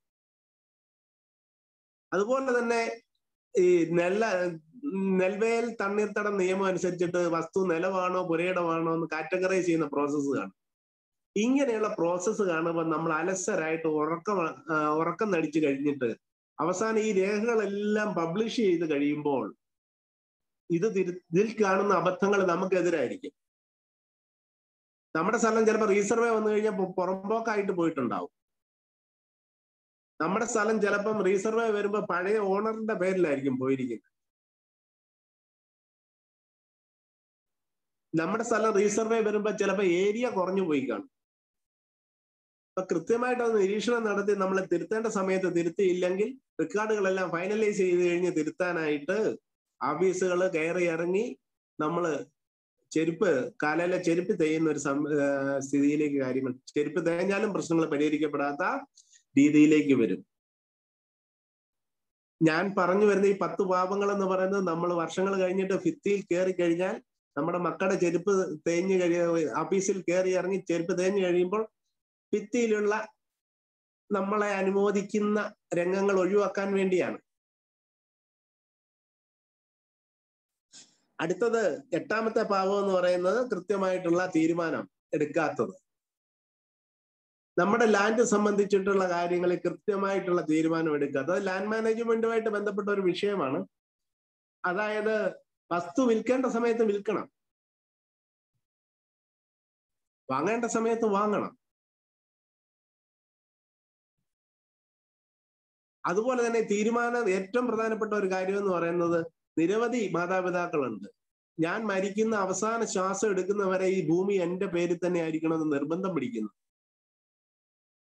വാർദ്ധക്യത്തിലായി കഴിഞ്ഞാൽ കൃത്യമായിട്ട് നമ്മൾ ശ്രദ്ധിക്കേണ്ട ഒരു കാര്യമാണ്. അതിന് നമുക്ക് എപ്പോഴും വേണമെങ്കിലും മരിക്കാം. കോവിഡ് കാലഘട്ടത്തിൽ ഇത് കുറച്ചുകൂടി റിലവന്റ് ആണ്. ഇന്ന് ചിരിച്ചോണ്ട് നടക്കുന്ന പലരുമാണ് ICUവിൽ കയറുന്നത് നാളെ. അത്രയേറെ നമ്മുടെ ആരോഗ്യം അപകടത്തിലാണ്. അപ്പൊ നമ്മൾ ശ്രദ്ധിക്കേണ്ടത് നമ്മുടെ ഒരു ലാൻഡ് നാളെ അനുഭവിക്കേണ്ടത് ആരാണെന്നുള്ള ഒരു തീരുമാനം മുൻകൂട്ടി നമ്മൾ എടുക്കേണ്ടതായിട്ടുണ്ട്. ഒന്നുകിൽ അവർക്ക് ഇഷ്ടദാനം കൊടുക്കാം, അനന്തരാവകാശികൾ ആരാണെന്ന് നമ്മൾ ഇപ്പോഴേ നിശ്ചയിച്ച് ഇഷ്ടദാനമായിട്ട് എഴുതി കൊടുക്കാം. ഗിഫ്റ്റ് ഡീഡായിട്ട് എഴുതി കൊടുത്തു കഴിഞ്ഞാലുള്ള ഗുണം എന്താണ്? നമ്മൾ ജീവിച്ചിരിക്കെ തന്നെ നമ്മുടെ മക്കൾക്ക് ആ വസ്തു അനുഭവിക്കാൻ പറ്റും. ഇനി അങ്ങനെ കൊടുക്കാൻ താല്പര്യമില്ലേ? കൃത്യമായിട്ടൊരു വിൽപത്രം, ഞാൻ നേരത്തെ വഴിയുടെ കാര്യമൊക്കെ പറഞ്ഞു, ഇതിൽ വരും വരായികളെല്ലാം മുൻകൂട്ടി കണ്ടുകൊണ്ട് ത്യാജ്യ ഗ്രാഹ്യ വിവേചന ശക്തിയോടുകൂടി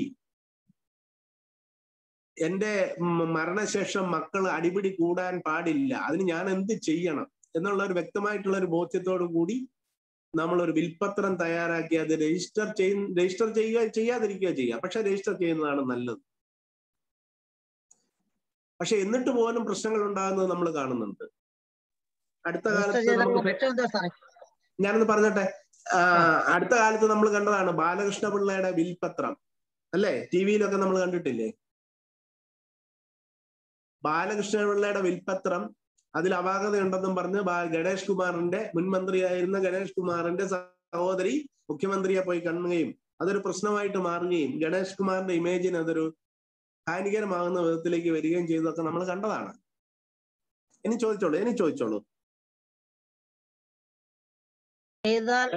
മെച്ചം എന്താണെന്നാ ചോദിച്ചത്? എഴുതാതെ രജിസ്റ്റർ ചെയ്താലുള്ള മെച്ചം. രജിസ്റ്റർ ചെയ്താലുള്ള മെച്ചം, കാരണം അതൊരു രജിസ്റ്റേർഡ് ഡോക്യുമെന്റ് ആണ്. അത് ഗവൺമെന്റിന്റെ രേഖകളിൽ അത് കടന്നു ചെന്നു എന്നുള്ളത് വളരെ പ്രധാനപ്പെട്ട ഒരു കാര്യമാണ്. നമ്മളിത് പോക്കൂറ് ചെയ്യാനായിട്ട് വന്നു കഴിഞ്ഞാൽ രജിസ്റ്റർ ചെയ്ത ഒരു വിൽപത്രം അത് മ്യൂട്ടേറ്റ് ചെയ്തെടുക്കാൻ കുറച്ചുകൂടി എളുപ്പമാണ്. അതേസമയം രജിസ്റ്റർ ചെയ്യാത്ത ഒരു വിൽപത്രമാണെങ്കിൽ അതിൽ അവകാശ വിചാരണ നടത്തി സാക്ഷികളെയൊക്കെ വിസ്തരിച്ച് മറ്റുള്ള അവകാശികൾക്കെല്ലാം നോട്ടീസ് കൊടുത്ത്, പഞ്ചായത്ത് ഓഫീസിൽ നോട്ടീസ് ഇട്ട്, വില്ലേജ് ഓഫീസിൽ നോട്ടീസ് ഇട്ട്, ഒബ്ജക്ഷൻ ഒന്നും ഇല്ലെന്ന് ഉറപ്പുവരുത്തി, ഇതിന്റെ അതിൽ അവകാശിയുടെ വിൽപത്രത്തിൽ പറഞ്ഞിരിക്കുന്ന വ്യക്തികളുടെ പേരിലാണ് കൈവശമാണ് ഈ സ്ഥലം എന്ന് ഉറപ്പുവരുത്തിയൊക്കെയാണ് പോക്കുവരവ് ചെയ്ത് ആ മ്യൂട്ടേഷൻ പ്രോസസ് എന്ന് പറയുന്നത് താമസിക്കും. അതുപോലെ ഒരു ലോൺ എടുക്കാൻ ചെന്ന് കഴിഞ്ഞാലും അതിന്റെ ഒരു സ്ക്രീനിങ് കുറച്ചുകൂടി കർശനമാകുന്ന ഒരു രീതിയിലേക്ക് വരും. പക്ഷെ രജിസ്റ്റർ ചെയ്യാത്ത വിൽപത്രത്തിനും വിലയുണ്ട്, രജിസ്റ്റർ ചെയ്ത വിൽപത്രത്തിനും വിലയുണ്ട്. നമുക്ക് പിന്നീടുള്ള പല കാര്യങ്ങളിലും ബുദ്ധിമുട്ടുകൾ ഒഴിവായി കിട്ടുന്നത് ഒരു രജിസ്റ്റേർഡ് ബില്ലായിരിക്കും എന്നാണ് ഞാൻ പറഞ്ഞത്. ബാലകൃഷ്ണ പിള്ളയുടെ ബാലകൃഷ്ണ പിള്ളയുടെ രജിസ്റ്റർ ചെയ്തതാണ്. രജിസ്റ്റർ ചെയ്തിട്ട് പോലും അവിടെ പ്രശ്നങ്ങൾ ഉണ്ടായെന്ന് പറഞ്ഞു കഴിഞ്ഞപ്പോൾ പച്ചമരത്തിന്റെ അനുഭവം ഇതാണെങ്കിൽ പലപ്പോഴും നമ്മൾ പറയത്തില്ല ഉണക്കമരത്തിന്റെ അനുഭവം എന്തായിരിക്കും. രണ്ടും വാലിഡ് ആണ്. രജിസ്റ്റർ ചെയ്ത വില്ലും രജിസ്റ്റർ ചെയ്യാത്ത വില്ലും വാലിഡ് ആണ്. പക്ഷെ ഇത് പ്രോസസ്സുകളിൽ കൂടി കടന്നു പോകുമ്പോൾ രജിസ്റ്റർ ചെയ്തതിന് ഒരിച്ചിരി ഗമയുണ്ട് എന്ന് തന്നെയാണ് ഞാൻ പറഞ്ഞത്. കൺവീനിയൻസ് ഉണ്ട്. ക്ലിയർ ആയോ? അപ്പോൾ നമ്മൾ ചെയ്യേണ്ട തീരുമാനം എടുക്കേണ്ട സമയത്തൊക്കെ തീരുമാനമെടുത്ത് നമ്മുടെ അനന്തര തലമുറകൾ തമ്മിൽ സാഹോദര്യത്തോടുകൂടി കഴിയാനത്തക്ക വിധത്തിൽ കാര്യങ്ങൾ എടുക്കണം. ഈ വിൽപത്രത്തിന്റെ കാര്യം തന്നെ ഒരു 2 ക്ലാസ് എടുത്താലേ തീരുള്ളൂ എന്നുള്ളതാണ് സത്യം. അടുത്തത് 9ാമത്തേത് നമ്മൾ ഇൻവെസ്റ്റ്മെന്റിന്റെ, അത് സാബു സാറിന്റെ ഏരിയ ആണ്. അതുകൊണ്ട് ഞാൻ സാബു സാറിന് വിടുകയാണ്. ഞാനൊരു ഇൻട്രൊഡക്ഷൻ കൊടുത്തോണ്ട്. 9ാമത്തെ പാവം എന്ന് പറയുന്നത് നമ്മൾ സ്ഥലം വാങ്ങിക്കൂട്ടുക ഇൻവെസ്റ്റ്മെന്റിന്റെ ഭാഗമായിട്ട്. പക്ഷെ നമുക്കറിയാം ഒത്തിരി ആഹാരം കഴിക്കരുത്, കാരണം അജീർണം പിടിക്കുമെന്ന് പലപ്പോഴും പറയാറുണ്ട്. എന്ന് പറഞ്ഞതുപോലെ ഒരു സ്വകാര്യ വ്യക്തി ലാൻഡ് വാങ്ങിക്കൂട്ടുന്നതിന് കൃത്യമായിട്ടുള്ള ഇത്ര വരെ പാടുള്ളൂ, ഇത്ര വിസ്തീർണം വരെ പാടുള്ളൂ എന്ന് വ്യക്തമായിട്ടുള്ള നിയമമുണ്ട്. അതിനപ്പുറം പോയി കഴിഞ്ഞാൽ നമ്മൾ കുഴപ്പത്തിലാണ്. അപ്പോൾ അത് വാങ്ങിക്കൂട്ടുമ്പോൾ ശ്രദ്ധിക്കേണ്ട കാര്യങ്ങൾ. അതുപോലെ തന്നെ വേറൊരാളുടെ മിച്ചഭൂമിപ്പെട്ട സ്ഥലമാണോ നമ്മൾ വാങ്ങിയതെന്ന് ഉറപ്പുവരുത്തണം. അപ്പോൾ സ്ഥലം ഇൻവെസ്റ്റ്മെന്റിന്റെ ഭാഗമായിട്ട് അക്വയർ ചെയ്യുമ്പോൾ നമ്മൾ ജാഗ്രത വേണം. അതിലുള്ള സങ്കീർണതകൾ നമ്മൾ ശ്രദ്ധിക്കണം എന്നുള്ളതാണ്. അത് സാബു സാറ് വിശദമായിട്ട് നിങ്ങളോട് പറയും. 10ാമത്തെ കാര്യം എന്ന് പറയുന്നത് ഇൻവെസ്റ്റ്മെന്റിന്റെ ഭാഗമായിട്ടാണ് നമ്മൾ സ്ഥലം വാങ്ങുന്നതെങ്കിൽ നമ്മൾ ഈ സ്ഥലം വിൽക്കുമ്പോൾ അതിന്മേലുള്ള നികുതി ഒരു ചാർട്ടേഡ് അക്കൗണ്ടന്റിന്റെ സഹായത്തോടു കൂടി തിട്ടപ്പെടുത്തി ന്യായമായിട്ടും ഒഴിവാക്കാവുന്ന ട്രിക്കുകളൊക്കെ അത്യാവശ്യം പഠിച്ച് നമ്മൾ സേഫ് ആയിട്ട് നികുതി ഒടുക്കി റിട്ടേൺ കൊടുക്കണം എന്നുള്ളതാണ്. ആ കാര്യങ്ങൾ അവിടെ വെച്ച് തീർത്തില്ലെങ്കിൽ ക്യാപിറ്റൽ ഗെയിൻ ടാക്സ് നമ്മൾ ഭൂമി അക്വയർ ചെയ്ത് കഴിഞ്ഞാൽ അതിന്മേലുള്ള വിൽപ്പന നടത്തി അതിൽ കിട്ടുന്ന ലാഭത്തിന്റെ നിശ്ചിത % ഗവൺമെന്റിന് കൊടുക്കാൻ നമ്മൾ ബാധ്യസ്ഥരാണ്. എന്നാൽ അതിൽ നിന്നുള്ള ചില സേവിങ്സ് നടത്താനും നമ്മൾ നമുക്ക് കഴിയും. അതിനുള്ള കണ്ടീഷൻസ് ഉണ്ട്. അപ്പോൾ അതും നമ്മളൊന്ന് അറിഞ്ഞിരിക്കണം. വളരെ പ്രധാനപ്പെട്ട ഒരു കാര്യമാണ്. ഞാനിപ്പോൾ തന്നെ വളരെയേറെ സമയം എന്തായി സാർ, സമയം എന്തായി? എന്റെ അച്ഛല്ല സബു സാർ 7:20 ഓക്കെ. ഞാൻ ഏതാണ്ട് ഒരു 1.5 മണിക്കൂർ ഞാൻ ഇതോട് പറഞ്ഞോട്ടെ. 10 പാവകളൊക്കെ സമ്മറൈസ് ചെയ്തോട്ടെ പെട്ടെന്ന്, എന്നിട്ട് ഞാൻ കേട്ടോളാം. ഒന്നാമത്തെ പാവം റോങ് സെല്ലറിന്റെ സ്ഥലം വാങ്ങിച്ചു. രണ്ടാമത്തെ പാവം റോങ് ലാൻഡ് വാങ്ങിച്ചു. മൂന്നാമത്തെ പാവം എന്ന് പറയുന്നത് ഡോക്യുമെന്റിൽ അപാകത വന്നു. 4-മത്തെ പാവം വഴി പ്രവേശനം കൃത്യമായിട്ട് ഡിഫൈൻ ചെയ്തില്ല. 5-മത്തെ പാവം അതിർത്തി സംരക്ഷിച്ചില്ല. 6-മത്തെ പാവം അളന്നു വാങ്ങിച്ചില്ല. 7-മത്തെ പാവം എന്ന് പറയുന്നത് റവന്യൂ പ്രോസസ്സുകൾ ശ്രദ്ധിച്ചില്ല. 8-മത്തെ പാവം എന്ന് പറയുന്നത് ഇതൊരു അസറ്റാണ്, അസറ്റിന്മേൽ തീരുമാനം എടുക്കേണ്ട സമയത്ത് എടുത്തില്ലെങ്കിൽ തോൽവി തുറച്ചു നോക്കും എന്നുള്ള കാര്യം ഉറപ്പാണ്. 9-മത്തേത് എന്തുമാത്രം അക്വയർ ചെയ്യാവുന്ന സർക്കാരിന്റെ നിയമമുണ്ട്, അതറിഞ്ഞേ നമ്മൾ വാങ്ങാവുള്ളൂ. 10-മത്തേത് നമ്മൾ ഈ വസ്തു വിൽക്കുമ്പോൾ അതിന്മേലുള്ള നിയന്ത്രണങ്ങൾ, വേറെ കുറെ നിയമങ്ങളുണ്ട്, അതൊന്നും ഞാനിവിടെ പറഞ്ഞില്ല. ഞാൻ ഇത്രയും സമയം എടുക്കുമെന്നും കരുതിയില്ല, കാരണം സംശയം നിങ്ങളുടേത് ക്ലാരിഫൈ ചെയ്യേണ്ടതായിട്ടുണ്ട്. തന്നെയല്ല സാബു സാറിന് ക്ലാസ് എടുക്കേണ്ടതായിട്ടുണ്ട്. 9-മത്തെ കാര്യം മിച്ചഭൂമി വളരെ പ്രധാനപ്പെട്ട ഒരു വിഷയമാണ്. എന്തുമാത്രം സ്ഥലം നമ്മൾ അക്വയർ ചെയ്യാം എന്നുള്ളത് സാർ അതിനെക്കുറിച്ച് സംസാരിക്കും. നിങ്ങളെ എന്നോട് 5 മിനിറ്റ്. സാബു സാറേ കേൾക്കാമോ? സാബു സാർ ഉണ്ടോ? സാബു സാർ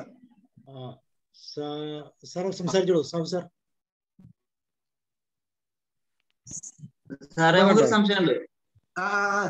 സാറിന്റെ പെർമിഷൻ മേടിക്കട്ടെ. സാബു സാർ ഞാനൊരു 5 മിനിറ്റ് ഇവരുടെ പെർമിഷൻ, ഇവരുടെ ഡൗട്ട്സ് ക്ലിയർ ചെയ്യാൻ എടുത്തോട്ടെ. സാബു സാർ സംശയം ക്ലിയർ ചെയ്യണം. Thank you. ani ചോദിച്ചോളൂ. മാതാപിതാക്കള് ഇഷ്ടദാനം കൊടുക്കുക, മറ്റേ മക്കള് പിന്നെ ജീവിച്ചിരിക്കുമ്പോൾ ഇപ്പൊ പിതാവ് ഓൾറെഡി മരിച്ചു കഴിഞ്ഞു.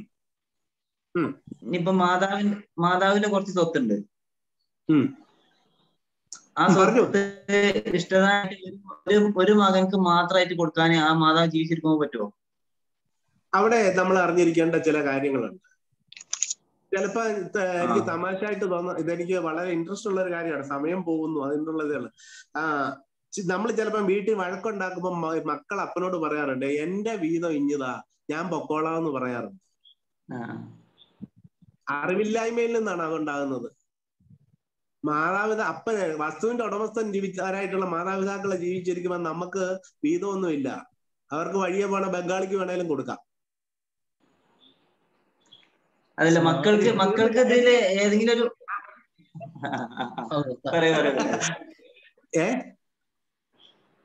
അത് പക്ഷെ നമ്മൾ 3 വിഷമമായോ പറഞ്ഞത്? ഇല്ല നമുക്ക് സംശയം നല്ലത്. അപ്പം എന്റെ വീതം ഇഞ്ഞതാന്ന് പറയരുത് അല്ലേ? അപ്പം മരിച്ചു കഴിയുമ്പോഴാണ് പിന്നെ അവകാശ നിയമങ്ങൾ വരുന്നത്. അത് 3 തരത്തിലുള്ളതാണ്. ക്രിസ്ത്യാനികൾക്കാണെങ്കിൽ ഇന്ത്യൻ പിന്തുടർച്ചാവകാശ നിയമമാണ്. ഹിന്ദുക്കൾക്കാണെങ്കിൽ ഹിന്ദു പിന്തുടർച്ചാവകാശ നിയമമാണ്. മുസ്ലിംസിനാണെങ്കിൽ ശരീഅത്ത് നിയമമാണ്. പക്ഷെ ശരീഅത്ത് നിയമം കുറച്ചുകൂടി സങ്കീർണമാണ്. വിൽപ്പത്ര പ്രകാരം മുഴുവൻ സ്വത്തൊന്നും നമുക്ക് അങ്ങനെ എഴുതി വെക്കാൻ നിയമം പറയുന്നില്ല. അപ്പൊ ഈ 3 നിയമങ്ങൾ അനുസരിച്ച് പറയുന്ന ആ വ്യവസ്ഥകളാണ്. അപ്പം വേറെ ഒരു കാര്യമുണ്ട്, ആരുടെ നിന്നാന്ന് മേടിച്ചു കഴിഞ്ഞാൽ ജാതിയും കൂടെ നോക്കണം അല്ലേ? ജാതി നോക്കിയേ വാങ്ങാവുള്ളൂ എന്ന് പറയാറുണ്ട്. അപ്പം ഈ 3 നിയമങ്ങൾ അനുസരിച്ചാണ് കാര്യങ്ങൾ പോകുന്നത്. ഓക്കെ, അതനുസരിച്ചിട്ട് വേണം തീരുമാനം എടുക്കാൻ. അത് പിന്നീട് വേറൊരു സെഷന് വേണ്ടി അതിനുവേണ്ടി എടുക്കാം, അല്ലെങ്കിൽ സാബു സാറ് ആ സെഷൻ പിന്നീട് നിങ്ങൾക്ക് എടുക്കുന്നതായിരിക്കും. വേറെ ഒരു ചോദ്യം കൂടി, 2 ചോദ്യം കൂടി പറയാം. 2 ക്വസ്റ്റ്യൻ കൂടി ഞാൻ ആൻസർ ചെയ്യാം. തെറ്റുകൾ എങ്ങനെ ശരിയാക്കും? ആധാരത്തിൽ പറയുന്ന തെറ്റുകള് അത് 2 വിധത്തിൽ നമുക്ക് ചെയ്യാം. ഒന്ന്, എഴുതി തന്നയാള് ജീവിച്ചിരിപ്പുണ്ടെങ്കിൽ ഒരു തിരുത്താധാരം എഴുതാം, അധികം ചെലവാകുകയില്ല. ആധാരത്തിന്റെ കറക്ഷൻ ഡീഡ് നമുക്ക് എഴുതാം. ആദ്യത്തെ ആധാരത്തിൽ ഇന്ന തെറ്റുകൾ വന്നു പോയിട്ടുള്ളതാണ്. അല്ലെങ്കിൽ പിന്നീട് അവകാശികൾ എല്ലാവരും കൂടെ കൂടി ഒരു തിരുത്താധാരം എഴുതും. ഇത് രണ്ടാമത്തെ മരിച്ചു പോയിട്ടുണ്ടെങ്കിൽ. അല്ലല്ല, ഞാനൊന്ന് പറഞ്ഞു തീർത്തോട്ടെ, അത് പറഞ്ഞു തീർത്തോട്ടെ, അല്ലെങ്കിൽ പകുതി വയ്ക്കുകയല്ലേ. അല്ലെങ്കിൽ വേറെയുണ്ട്. സ്പെസിഫിക് റിലീഫ് ആക്ട് പ്രകാരം കോടതിയിൽ ഒരു കേസ് ഫയൽ ചെയ്ത് കഴിഞ്ഞാൽ നമ്മുടെ വസ്തുവിന്റെ ടൈറ്റില് ഡിക്ലെയർ ചെയ്ത് കിട്ടാൻ ചാൻസ് ഉണ്ട്. കറക്ഷൻ, ഈ സ്ഥലം നമ്മുടേതാണെന്നുള്ളത്. ഇതാണ് ആ ചോദ്യത്തിനുള്ള മറുപടി. ഓക്കെ, പറഞ്ഞോളൂ, ഇപ്പൊ ചോദിച്ചോളൂ. അടുത്തത് മുക്തിയാർ എന്ന് പറഞ്ഞു കഴിഞ്ഞാൽ വസ്തുവിന്റെ ഉടമസ്ഥ. ഇത് ഇപ്പൊ നമുക്കറിയാം, നമ്മളൊരു സ്ഥലം വിൽക്കണമെങ്കിൽ നമ്മൾ രജിസ്റ്റർ ഓഫീസിൽ ഹാജരായി ഒപ്പിട്ട് കൊടുക്കണം. അല്ലെങ്കിൽ നമുക്കാണത് വിൽക്കാനായിട്ട്. നമ്മൾ ഇവിടെ ഇല്ല, വിദേശത്താണ്. വിദേശത്താണെങ്കിൽ നമുക്ക് ഈ വസ്തു വിൽക്കണമെങ്കിൽ നാട്ടിലുള്ള സഹോദരനെയോ സഹോദരിയോ അളിയനെയോ ഒക്കെ നമ്മൾ എന്ത് ചെയ്യും? ആ വസ്തു വിൽക്കുവാനുള്ള അവകാശം ഏൽപ്പിച്ചിട്ട് പോകും. അങ്ങനെ അവകാശം, ഈ വസ്തു വിൽക്കുവാനുള്ള അവകാശം ഏൽപ്പിച്ചു കൊടുക്കുന്ന ആ ഡോക്യുമെന്റിന്, എന്റെ വസ്തു ക്രയവിക്രയം ചെയ്യുന്നതിന് ഞാൻ ഇന്ന ആളെ ചുമതലപ്പെടുത്തുന്നു എന്ന് പറഞ്ഞിട്ടുള്ള ഡോക്യുമെന്റ് ആണ് മുക്തിയാർ. ഈ മുക്തിയാർ ഞാൻ ചോദിക്കാൻ കാരണം, ഇത് നമ്മള് ഉമ്മ മരിച്ചുപോയി, ഉമ്മാന്റെതായിരുന്നു സ്ഥലം. ഉമ്മ മരിച്ചുപോയി. ഉമ്മ മരിച്ചുപോയതിനു ശേഷം പിന്നെ കൂടെ നോക്കിയിരുന്ന ഒരാളുണ്ട്, ഉമ്മാനെ നോക്കിയിരുന്ന ഒരാളുണ്ട്, പകർന്ന ബന്ധപ്പെട്ട. അയാളെ പേർക്ക് എഴുതി കൊടുക്കുമെന്ന് പറഞ്ഞിട്ട് ചെയ്തിട്ടില്ല. പക്ഷെ ഈ മുക്തിയാർ ഇല്ലാത്തതുകൊണ്ട് ആ സ്ഥലം മുക്കാൻ കഴിയുന്നില്ല. മുക്തിയാർ ഉണ്ടായിരുന്നായിരിക്കും, അത് കണ്ടുപിടിക്കാമല്ലോ നമുക്ക്. മുക്തിയാർ ഉണ്ടാവണം. വസ്തുവിന്റെ ഉടമസ്ഥനല്ലാതെ വേറെ ആളാണ് എഴുതി കൊടുക്കുന്നതെങ്കിൽ അയാൾക്ക് ഒറിജിനൽ ഉടമസ്ഥൻ ചുമതലപ്പെടുത്തിയ ചുമതലാ പത്രം, അതിനാ മുക്തിയാർ എന്ന് പറയുന്നത്, ഉണ്ടാവണം. ഈ ഒറിജിനൽ ആള് മരിച്ചു പോയിക്കണേ. മുക്തിയാർ ഇല്ലാത്തോണ്ട് സ്ഥലം വിൽക്കാൻ പറ്റുന്നില്ല. മുക്തിയാർ ഇല്ലാന്നാണ് വിൽക്കണ നേരത്ത് പറഞ്ഞത്. മുക്തിയാർ ഇല്ലാത്ത സ്ഥലം അങ്ങനെയല്ല, ഒറിജിനൽ ആള് മരിച്ചു പോയെങ്കിൽ പിന്നീട് അവകാശികൾക്ക് ആ സ്ഥലം വിൽക്കാം. എല്ലാവരും കൂടി തീരുമാനിച്ച് ആ സ്ഥലം വിൽക്കാം. എത്ര അവകാശികളുണ്ട് അവരെല്ലാവർക്കും കൂടി വിൽക്കാം. ഓക്കെ. ഈ മുഹമ്മദ് ചോദിച്ച ഒരു ചോദ്യം ഉണ്ടല്ലോ. അപ്പം അച്ഛൻ മരിച്ചുപോയി, അമ്മ നിലനിൽക്കുന്നു. അപ്പൊ അമ്മയ്ക്ക് ഏതെങ്കിലും ഒരു മകൾക്ക് ഈ പറയുന്ന രീതിയിൽ ഇഷ്ടദാനം കൊടുക്കാമോ എന്നാ ചോദിച്ചത്. അത് മൂന്ന് സമുദായത്തിലും, പ്രധാനമായിട്ടും 3 സമുദായത്തിലും അമ്മയുടെ അവകാശങ്ങൾ വ്യത്യസ്തമാണ്. അങ്ങനെ അമ്മയ്ക്കുള്ള വസ്തു മാത്രം, അമ്മയ്ക്ക് അങ്ങനെ അവകാശം കിട്ടുന്ന വസ്തു മാത്രമേ എഴുതി കൊടുക്കാൻ പറ്റുള്ളൂ. അതായത് അമ്മ മരിച്ചു പോയി, അപ്പന്റെ വസ്തുവിന്മേലല്ല അമ്മ തീരുമാനം എടുക്കുമെന്ന് നമ്മൾ കരുതണ്ട. അമ്മയ്ക്ക് പോകുന്നതിന് ലക്ഷ്മണ രേഖയുണ്ട്. അമ്മന്റെ സ്ഥലം ആർക്കും എഴുതി കൊടുക്കും അല്ലെ?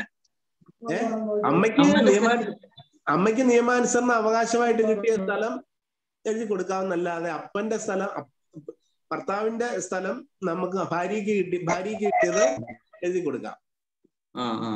ഓക്കെ. അതിൽ പിന്നെ അവകാശം ഒന്നും ഉമ്മാന്റെ കാലത്ത് എഴുതി തന്നിട്ടുണ്ടെങ്കിൽ പിന്നെ കുഴപ്പമില്ല. ഇല്ല. പാരമ്പര്യമായിട്ട് കിട്ടിയത് എല്ലാവർക്കും അവരവർ സമ്പാദിച്ചത് മാത്രമല്ലേ ഉള്ളൂ. പിന്നെ നമുക്ക് ഇഷ്ടമുള്ളവർക്ക് എഴുതി കൊടുക്കാൻ പറ്റണ്ടേ? അവിടെയും പ്രശ്നങ്ങളുണ്ട്. ആ പറയുന്നതിനകത്ത് ചെറിയൊരു ലോ പോയിന്റ് ഉണ്ട്. പക്ഷെ അതും പലപ്പോഴും ഈ പറഞ്ഞ രീതിയിലുള്ള കാര്യങ്ങൾ നടന്നു കഴിഞ്ഞപ്പോഴും കേസിനും ഒക്കെ ആൾക്കാർ പോയിട്ടുണ്ട്. പക്ഷെ അതൊന്നും അധികം സക്സസ് ആയിട്ടുള്ളതായിട്ട് കാണുന്നില്ല. പാരമ്പര്യമായിട്ട് കിട്ടിയതാണേലും, ഫലത്തിൽ പറഞ്ഞു കഴിഞ്ഞാൽ പാരമ്പര്യമായിട്ട് കിട്ടിയതാണേലും കൊള്ളാം, നമ്മൾ സ്വയം ആർജിച്ചതാണേലും കൊള്ളാം, നമുക്ക് കൊടുക്കാം. ഹലോ സാർ, ക്ലാസ് എന്റെ നമ്പർ എഴുതിയെടുത്തോളൂ, മൊബൈൽ ഫോൺ നമ്പർ എഴുതിയെടുത്തോളൂ. പിന്നെ വിളിച്ചാൽ മതി. 9447 46 45 02. കോട്ടയത്ത് കളത്തിപ്പടിയിലാണ് എന്റെ ഓഫീസ്.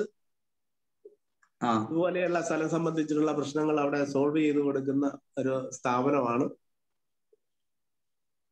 നിങ്ങൾക്ക് എങ്കിലും ഈ ഫോണിൽ വിളിച്ച് സംശയങ്ങളൊക്കെ ഒന്ന് ചോദിക്കുന്നതിനൊന്നും ഫീസൊന്നും ഇല്ല കേട്ടോ, അത് ഓർമ്മ.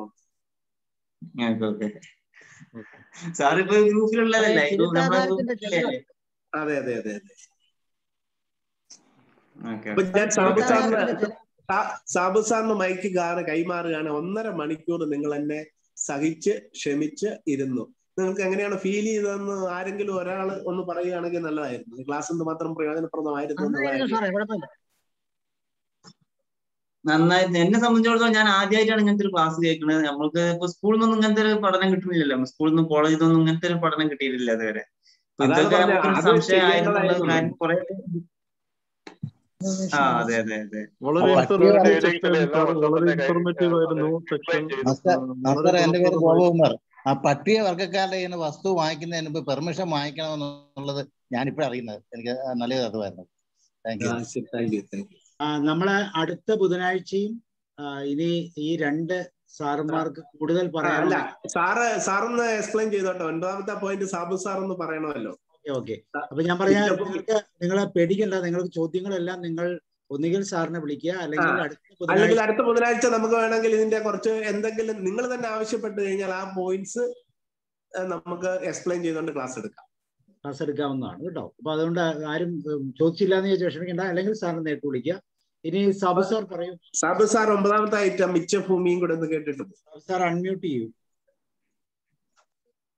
ഞാനൊന്ന് ഇറങ്ങുകയാണ് സാർ. ഞാൻ അന്ന് ഇച്ചിരി ടയേർഡായി. ആയിക്കോട്ടെ. ഓക്കെ. ഞങ്ങള് മൈൻഡപ്പ് ചെയ്തോളാം. സന്ധ്യക്ക് 6:30 എന്താ തുടങ്ങിയല്ലേ?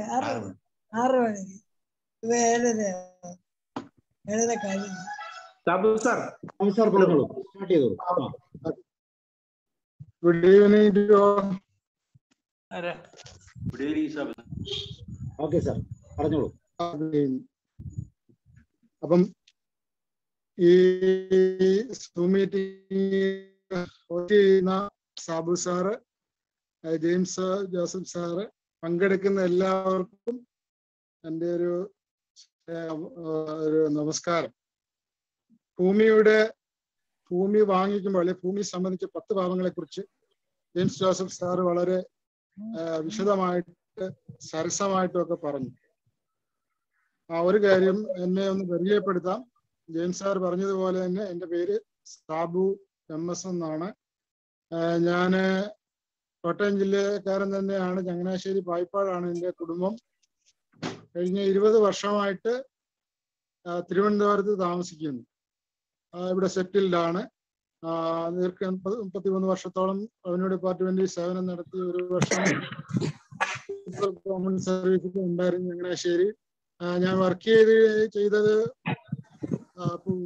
എൻ്റെ സർവീസിന്റെ കാലയളവ് 20 വർഷത്തിലധികം ഭൂപരിഷ്കരണമായിട്ട് ബന്ധപ്പെട്ടാണ്. മിച്ചഭൂമി, ഭൂപരിധി, അങ്ങനെയുള്ള കാര്യങ്ങളാണ്. അതിൽ 15 വർഷവും മിച്ചഭൂമിയുടെ അല്ലെങ്കിൽ ഭൂപരിധി സംബന്ധിച്ച പ്രത്യേക ഓഫീസുകൾ മാത്രമായിരുന്നു. അപ്പൊ അങ്ങനെ ഒരു പ്രത്യേകതയുണ്ട്. അതുകൊണ്ട് ഞാൻ ഏറ്റവും നമ്പർ 1 ആണെന്നൊന്നും അല്ല പറയുന്നത്. അതുകൊണ്ട് കുറച്ച് കാര്യങ്ങളൊക്കെ പഠിക്കാൻ കഴിഞ്ഞ് ഒരു പുസ്തകമൊക്കെ ഇത് സംബന്ധിച്ച് എഴുതിയിട്ടുണ്ട്. അപ്പം ഇത് സംബന്ധിച്ച് എനിക്ക് ക്ലാസ്സുകൾ എടുക്കുന്നത് വളരെ സന്തോഷമാണ്. കാരണം നമ്മൾ എപ്പോഴും ഭൂപരിധി വ്യവസ്ഥകളെ കുറിച്ച് അധികം ആരും അറിയാറില്ല. ഭൂമി വാങ്ങിക്കുമ്പോൾ നമ്മൾ ആധാരത്തിലൊരു ക്ലോസ് ഉണ്ട്. ഈ ഭൂമി സൗജന്യ പതിവിലോ സർക്കാർ പദ്ധതിയിലോ ഭൂപരിധി കേസ് എന്നല്ല, ഭൂപരിഷ്കരണ കേസിലോ ഒന്നും പെട്ടതല്ല, മിച്ചഭൂമി പെട്ടതല്ല എന്നൊക്കെ എഴുതാറുണ്ട്. അതിനപ്പുറത്തോട്ട് നമ്മൾ ചിന്തിക്കാറില്ല, അല്ലെങ്കിൽ നമ്മൾ പോയി അന്വേഷിക്കാറില്ല. എന്നാൽ സാറ് പറഞ്ഞ 10 കാര്യങ്ങളിൽ 9ാമതായിട്ട് പറഞ്ഞ ഭൂപരിധിയോട് ചേർന്ന് നിൽക്കുന്ന അല്ലെ ഭൂപരിധിയുടെ ഉൽപ്പന്നമായ മിച്ചഭൂമി സംബന്ധിച്ച് നമ്മൾ വ്യക്തമായിട്ട് അറിഞ്ഞിരിക്കണം. അത് സർവ്വസാധാരണമായി നമ്മുടെ കൈമാറ്റങ്ങളിൽ വരുന്നില്ലെങ്കിൽ പോലും കൂടുതൽ ഭൂമിയുള്ള ആളുകളുടെ കയ്യിൽ നിന്ന് വാങ്ങുമ്പോൾ നിശ്ചയമായിട്ടും ശ്രദ്ധിക്കേണ്ട ഒരു കാര്യമാണ് ഭൂമി പരിധിക്ക് അപ്പുറത്ത് പോയിട്ടില്ലയോ എന്നുള്ളത്. അല്ലെങ്കിൽ ഭൂപരിധി ആളിന്റെ കയ്യിൽ നമ്മുടെ ഭൂമിയുടെ പരിധി സാറ് എന്നും കേൾക്കുന്നതിന് ഒരു കുഴപ്പമുണ്ട്. സാറിന്റെ വീഡിയോ ഒന്ന് ഓഫ് ചെയ്യുവാണേ. സാർ സംസാരിച്ചു.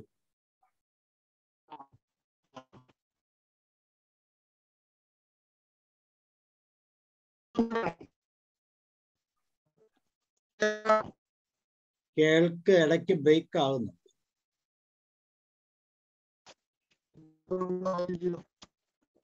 നെറ്റ്വർക്കിനകത്ത് എന്തോ പ്രോബ്ലം ഉണ്ട്. സാറിന്റെ ബ്രേക്ക് ആയിട്ടാണ് കേൾക്കുന്നത്.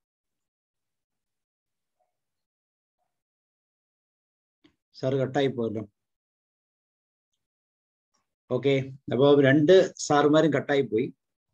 എനിവേ നമ്മളിന്ന് പറഞ്ഞ കാര്യം ഒന്ന് റിവൈസ് ചെയ്യാം. അപ്പോഴത്തേക്ക് നമുക്ക് അവർ തിരിച്ചു വരുവാണെങ്കിൽ നമുക്ക് കൺക്ലൂഡ് ചെയ്യാം, ഇല്ലെങ്കിൽ നമുക്ക് മുന്നോട്ട് അടുത്ത ദിവസത്തേക്ക് പോകാം.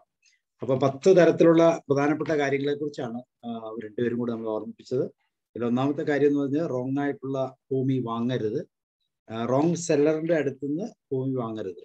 പിന്നെ രണ്ടാമത്തെ കാര്യം റോങ് ആയിട്ടുള്ള ലാൻഡ്, മിച്ച ഭൂമി, പട്ടയം ഇല്ലാത്ത ഭൂമി, അല്ലെങ്കിൽ പട്ടയം കൃഷിക്ക് വേണ്ടി ഉപയോഗിക്കുന്ന രീതിയിൽ എഴുതി വെച്ചിരിക്കുന്ന ഭൂമികൾ വാങ്ങരുത്.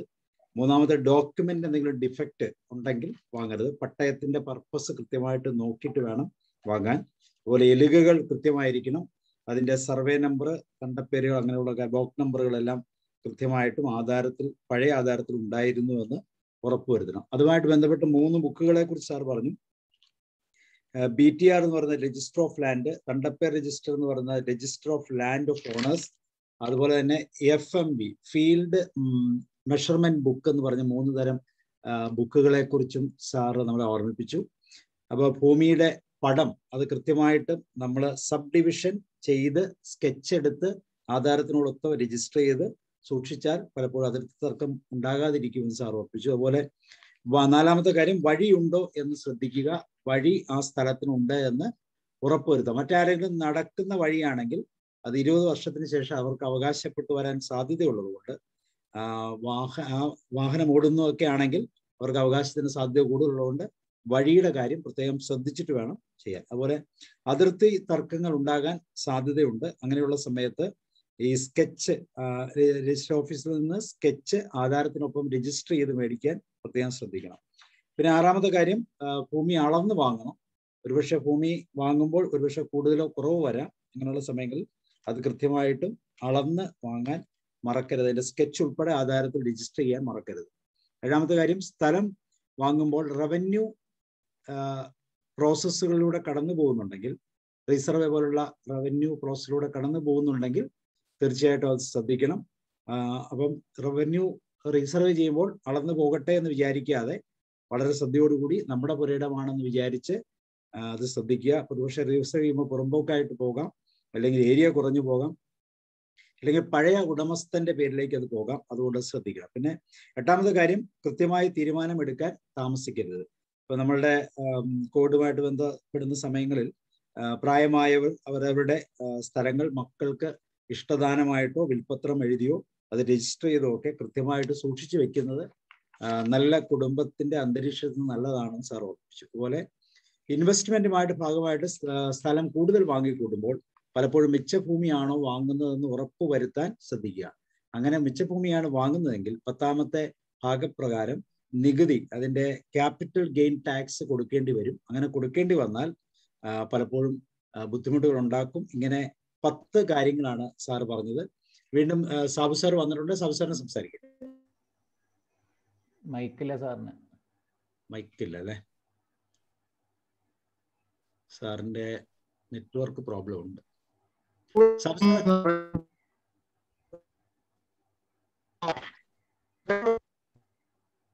സാറേ ക്ലിയർ ആയിട്ട് കേൾക്കുന്നില്ലല്ലോ.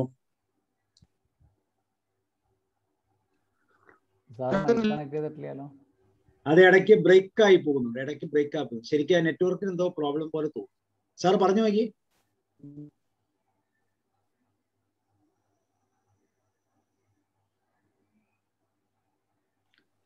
ഓക്കെ, സാർ വീണ്ടും പോയി. ഓക്കെ, നിങ്ങൾക്ക് എന്തെങ്കിലും ഡൗട്ടുകൾ ഉണ്ടെങ്കിൽ നമുക്ക്, ഞാൻ സാർ പറഞ്ഞതനുസരിച്ച് അടുത്ത ബുധനാഴ്ചയും ഇതുപോലെ ഒരു ക്ലാസ് നമ്മൾ കണ്ടക്ട് ചെയ്യുന്നുണ്ട്, ഇതിന്റെ കണ്ടിന്യൂഷൻ എന്ന നിലയിൽ. അപ്പൊ ഇതുമായിട്ട് ബന്ധപ്പെട്ട ആർക്കെങ്കിലും എന്തെങ്കിലുമൊക്കെ ഇതുപോലുള്ള സംശയങ്ങളുണ്ടെങ്കിൽ തീർച്ചയായിട്ടും നമുക്ക് ചിന്തിക്കാവുന്നതാണ്. അതുപോലെ നാളത്തെ ദിവസം നമുക്ക് വളരെ വ്യത്യസ്തമായ ഒരു വിഷയമായിട്ടാണ് നമ്മൾ കടന്നു വരുന്നത്. നാളത്തെ ദിവസം നമ്മളോട് സംസാരിക്കുന്നത് ശ്രീ വിഷ്ണു പ്രസാദ് എന്ന് പറയുന്ന ഒരു HR മാനേജറാണ്. അദ്ദേഹം സേഫ് ഇൻ സ്പേസ് എന്ന് പറയുന്ന ഒരു വിഷയത്തെക്കുറിച്ച് പ്രധാനമായിട്ടും അതിനെക്കുറിച്ച് ചിന്തിക്കുന്നത് ഓൺലൈൻ ഫിനാൻഷ്യൽ സെക്യൂരിറ്റിയുമായിട്ട് ബന്ധപ്പെട്ട കാര്യങ്ങൾ. സൈബർ സെക്യൂരിറ്റി എന്ന തലത്തിൽ നമ്മൾ ചിന്തിക്കുമ്പോൾ ഓൺലൈനിൽ എന്തൊക്കെ സാമ്പത്തികമായ കാര്യങ്ങളെക്കുറിച്ച് ശ്രദ്ധ ചെലുത്തണം എന്നുള്ള ഒരു വിഷയമാണ് അദ്ദേഹം സൈബർ ഡോമുമായിട്ട് ബന്ധപ്പെട്ട് കേരള പോലീസിന്റെ സൈബർ ഡോമുമായിട്ട് ബന്ധപ്പെട്ട് അങ്ങനെയുള്ള ട്രെയിനിങ്ങുകളൊക്കെ നടത്തുന്ന വളരെ സാബു സാർ വന്നു സാറേ. സാബു സാർ വന്നു. നമുക്ക് തുടങ്ങാം. പറഞ്ഞു. അപ്പോൾ നമ്മുടെ ഭൂപരിധിക്ക് ഓരോരുത്തർക്കും കൈവശം വെക്കാവുന്ന ഭൂമിക്ക് പരിധിയുണ്ട്. സാർ അത് സൂചിപ്പിച്ചു. എത്രയാണെന്നുള്ളതിനൊരു ധാരണയുണ്ടോ? ഞാൻ ആർക്കെങ്കിലും ഒന്ന് പറയാമോ? ഒന്ന് ഡിസ്കസ് ചെയ്ത്. കുടുംബത്തിന് 12 ഏക്കർ അല്ലേ സാറേ? എങ്ങനെ? കുടുംബത്തിന് 12 ഏക്കർ. 12 ഏക്കർ. ഒരാൾക്ക് 7.5 ഏക്കർ, കുടുംബത്തിന് 15 ഏക്കർ. 15 ഏക്കർ. പിന്നെ ഒരാൾക്ക് 7.5 ഏക്കർ. എസ്റ്റേറ്റ് ആണെങ്കിൽ അതിലും കൂടുതൽ. അപ്പൊ ഭാഗികമായിട്ട് ശരിയാണ് പറഞ്ഞത്. എന്നാൽ നമുക്ക് സമയപരിമിതി മൂലം നേരിട്ട് വിഷയങ്ങളിലേക്ക് അങ്ങ് പോകാം. നമുക്ക് 4 കാറ്റഗറി ആയിട്ടാണ് ഭൂമി കൈവശം വെക്കാനായിട്ട് നിയമം പറയുന്നത്. കേരള ലാൻഡ് റിഫോംസ് ആക്ട് 82ാം വകുപ്പിലാണ് ഭൂപരിധി സംബന്ധിച്ച വ്യവസ്ഥകൾ പറയുന്നത്. 81 മുതൽ 3ാം അധ്യായത്തിൽ 81 മുതൽ 98 വരെയുള്ള വകുപ്പുകളാണ് ഭൂപരിധി വ്യവസ്ഥകൾ പറയുന്ന വകുപ്പുകൾ. അതും സീലിംഗ് റോളും കൂടെ ചേർത്താണ് നമ്മൾ ഭൂപരിധി കേസുകൾ എടുക്കുന്നത്. അല്ലെങ്കിൽ ഒരാളുടെ മിച്ചഭൂമി എത്രയാണെന്ന് കണക്കാക്കുന്നതും ഭൂമി എത്രയാണെന്ന് പരിധി കണക്കാക്കുന്നതും മിച്ചഭൂമി അതിൽ നിന്ന് മിച്ചഭൂമി എത്രയാണെന്ന് കണക്കാക്കുന്ന എല്ലാം ഈ നിയമവ്യവസ്ഥകളും ഈ ചട്ടങ്ങളും അനുസരിച്ചാണ്. അപ്പൊ 4 കാറ്റഗറിയാണ്. ഒന്നാമത്തെ കാറ്റഗറി ഞാൻ പറയാം. ഒരു വ്യക്തി അല്ലെങ്കിൽ ഒരു ഏകാംഗ കുടുംബം അല്ലെങ്കിൽ ഒരു വിധവ, വിഭാര്യൻ, അങ്ങനെ ഒറ്റയാള് മാത്രം ഉള്ളത്. ആ ആളിന് കൈവശം വെക്കാവുന്ന. അപ്പോൾ ഈ കൈവശം ഭൂമിയുടെ പരിധി പറയുന്നതിന് മുമ്പ് ഒരു കാര്യം കൂടെ പറയാം. നമ്മൾ ഭൗതിക വിസ്തീർണത്തെ മാത്രം അടിസ്ഥാനപ്പെടുത്തിയല്ല ഭൂപരിധി പറയുന്നത്. എപ്പോഴും ഭൂപരിധി പറയുന്നത് സ്റ്റാൻഡേർഡ് ഏക്കറിലാണ്. സ്റ്റാൻഡേർഡ് ഏക്കർ എന്ന് പറഞ്ഞാൽ ഭൂമിയുടെ കൃഷി, വിള, അതിൻ്റെ സ്ഥിതി ചെയ്യുന്ന പ്രദേശം എന്നിവയെ ആസ്പദമാക്കി നമ്മൾ ഓരോ യൂണിറ്റിലേക്ക് ആക്കിയിട്ടുണ്ട്. ആ യൂണിറ്റ് പ്രകാരം സ്റ്റാൻഡേർഡ് ഏക്കറിലേക്ക് ഒന്ന് ഏകീകരിച്ചിട്ടുണ്ട്. സ്റ്റാൻഡേർഡ് ഏക്കർ എന്നുള്ളൊരു പ്രത്യേക വിഷയമാണ്, ഇത്തിരി സങ്കീർണമാണ്. നമ്മൾ സെപ്പറേറ്റ് പറഞ്ഞെങ്കിലേ പൂർണ്ണമായിട്ട് മനസ്സിലാക്കുകയുള്ളൂ. എന്നാലും നമ്മൾ ഭൂപരിധി പറയുന്നതിന് വേണ്ടി പറയാം, 5 സ്റ്റാൻഡേർഡ് ഏക്കറാണ് ഒരു വ്യക്തിക്ക് കൈവശം വെക്കാവുന്ന ഭൂമി. 5 സ്റ്റാൻഡേർഡ് ഏക്കർ. പക്ഷെ 5 സ്റ്റാൻഡേർഡ് ഏക്കർ നമ്മൾ കണക്കാക്കുമ്പോൾ 6 സാധാരണ ഏക്കറിൽ കുറയാനും പാടില്ല, 7.5 ഏക്കറിൽ കൂടാനും പാടില്ല. അപ്പോൾ കാറ്റഗറി 1 ഒരു വ്യക്തി 5 സ്റ്റാൻഡേർഡ് ഏക്കർ, അത് 6 ഏക്കറിൽ കുറയാനോ 7.5 ഏക്കറിൽ കൂടാനോ പാടില്ല. അപ്പൊ 7 ഏക്കർ എന്ന് പറഞ്ഞാൽ അത് പൂർണ്ണമായിട്ട് ശരിയല്ല. എന്നാൽ പലപ്പോഴും 7.5 ഏക്കർ വരെ വെക്കാം. എന്നാൽ 7.5 ഏക്കർ വെക്കാൻ പറ്റാത്തൊരു സാഹചര്യം വരും. ചിലപ്പോൾ 6 ഏക്കറെ വെക്കാൻ പറ്റുള്ളൂ. അതുകൊണ്ട് നമ്മൾ എപ്പോഴും പറയുമ്പോൾ 5 സ്റ്റാൻഡേർഡ് ഏക്കർ എന്നുള്ളത് മാത്രമാണ് നമ്മൾ പറയുന്നത്. അപ്പം വ്യക്തിക്ക് 5 സ്റ്റാൻഡേർഡ് ഏക്കർ, 6നും 7നും ഇടയ്ക്ക് അത് ക്രമപ്പെടുത്തണം. രണ്ടാമത്തേന് 5 അംഗ കുടുംബം.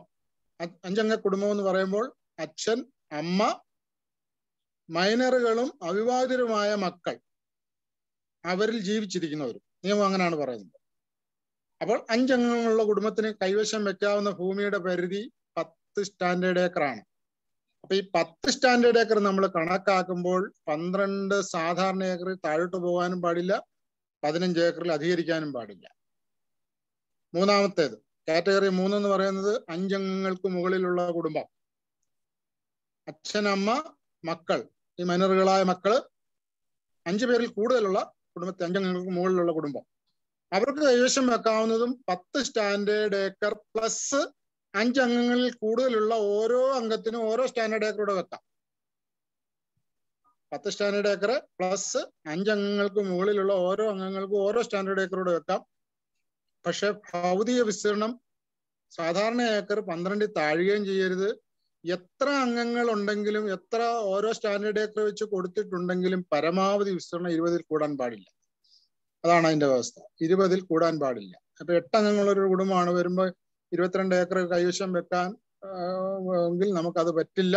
20 ഏക്കറിൽ ലിമിറ്റ് ചെയ്യണം.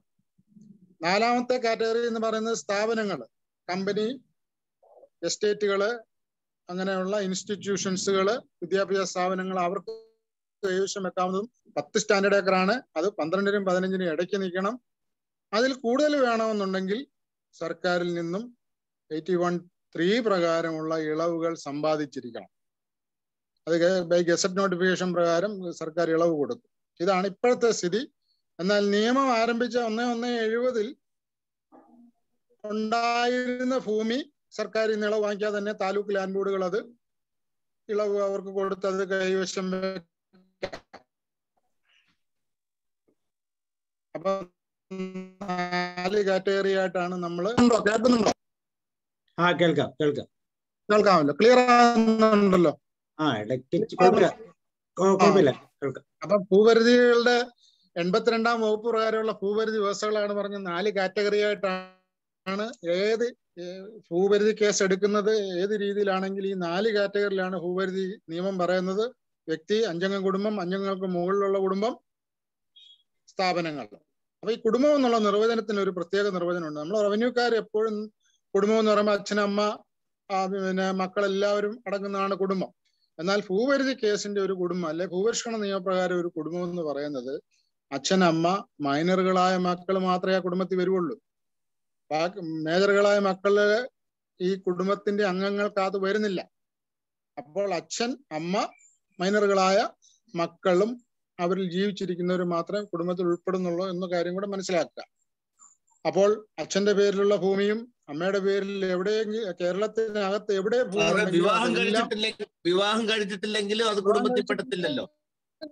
അത് ഏകാംഗം എന്നുള്ള നിലയിൽ കൊടുക്കാം. 5 സ്റ്റാൻഡേർഡ് ഏക്കർ 5 സ്റ്റാൻഡേർഡ് ഏക്കർ കൊടുക്കാം. വിവാഹം കഴിച്ചിട്ടില്ലെങ്കിൽ അതൊരു വ്യക്തി എന്നുള്ള നിലയിലേ പരിഗണിക്കുകയുള്ളൂ. ആ 5 അംഗ കുടുംബത്തിലുള്ള ഒരു പ്രായപൂർത്തിയായ ആളുണ്ടെങ്കിൽ എന്നാണ് ചോദ്യം, അല്ലേ? ആണോ? അതെ അതെ.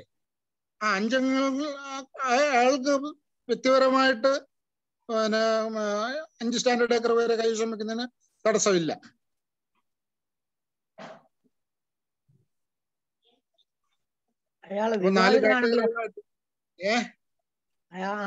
മോനാണ് വിവാഹിതനാണെങ്കിലോ അച്ഛന്റെ പേരിൽ 10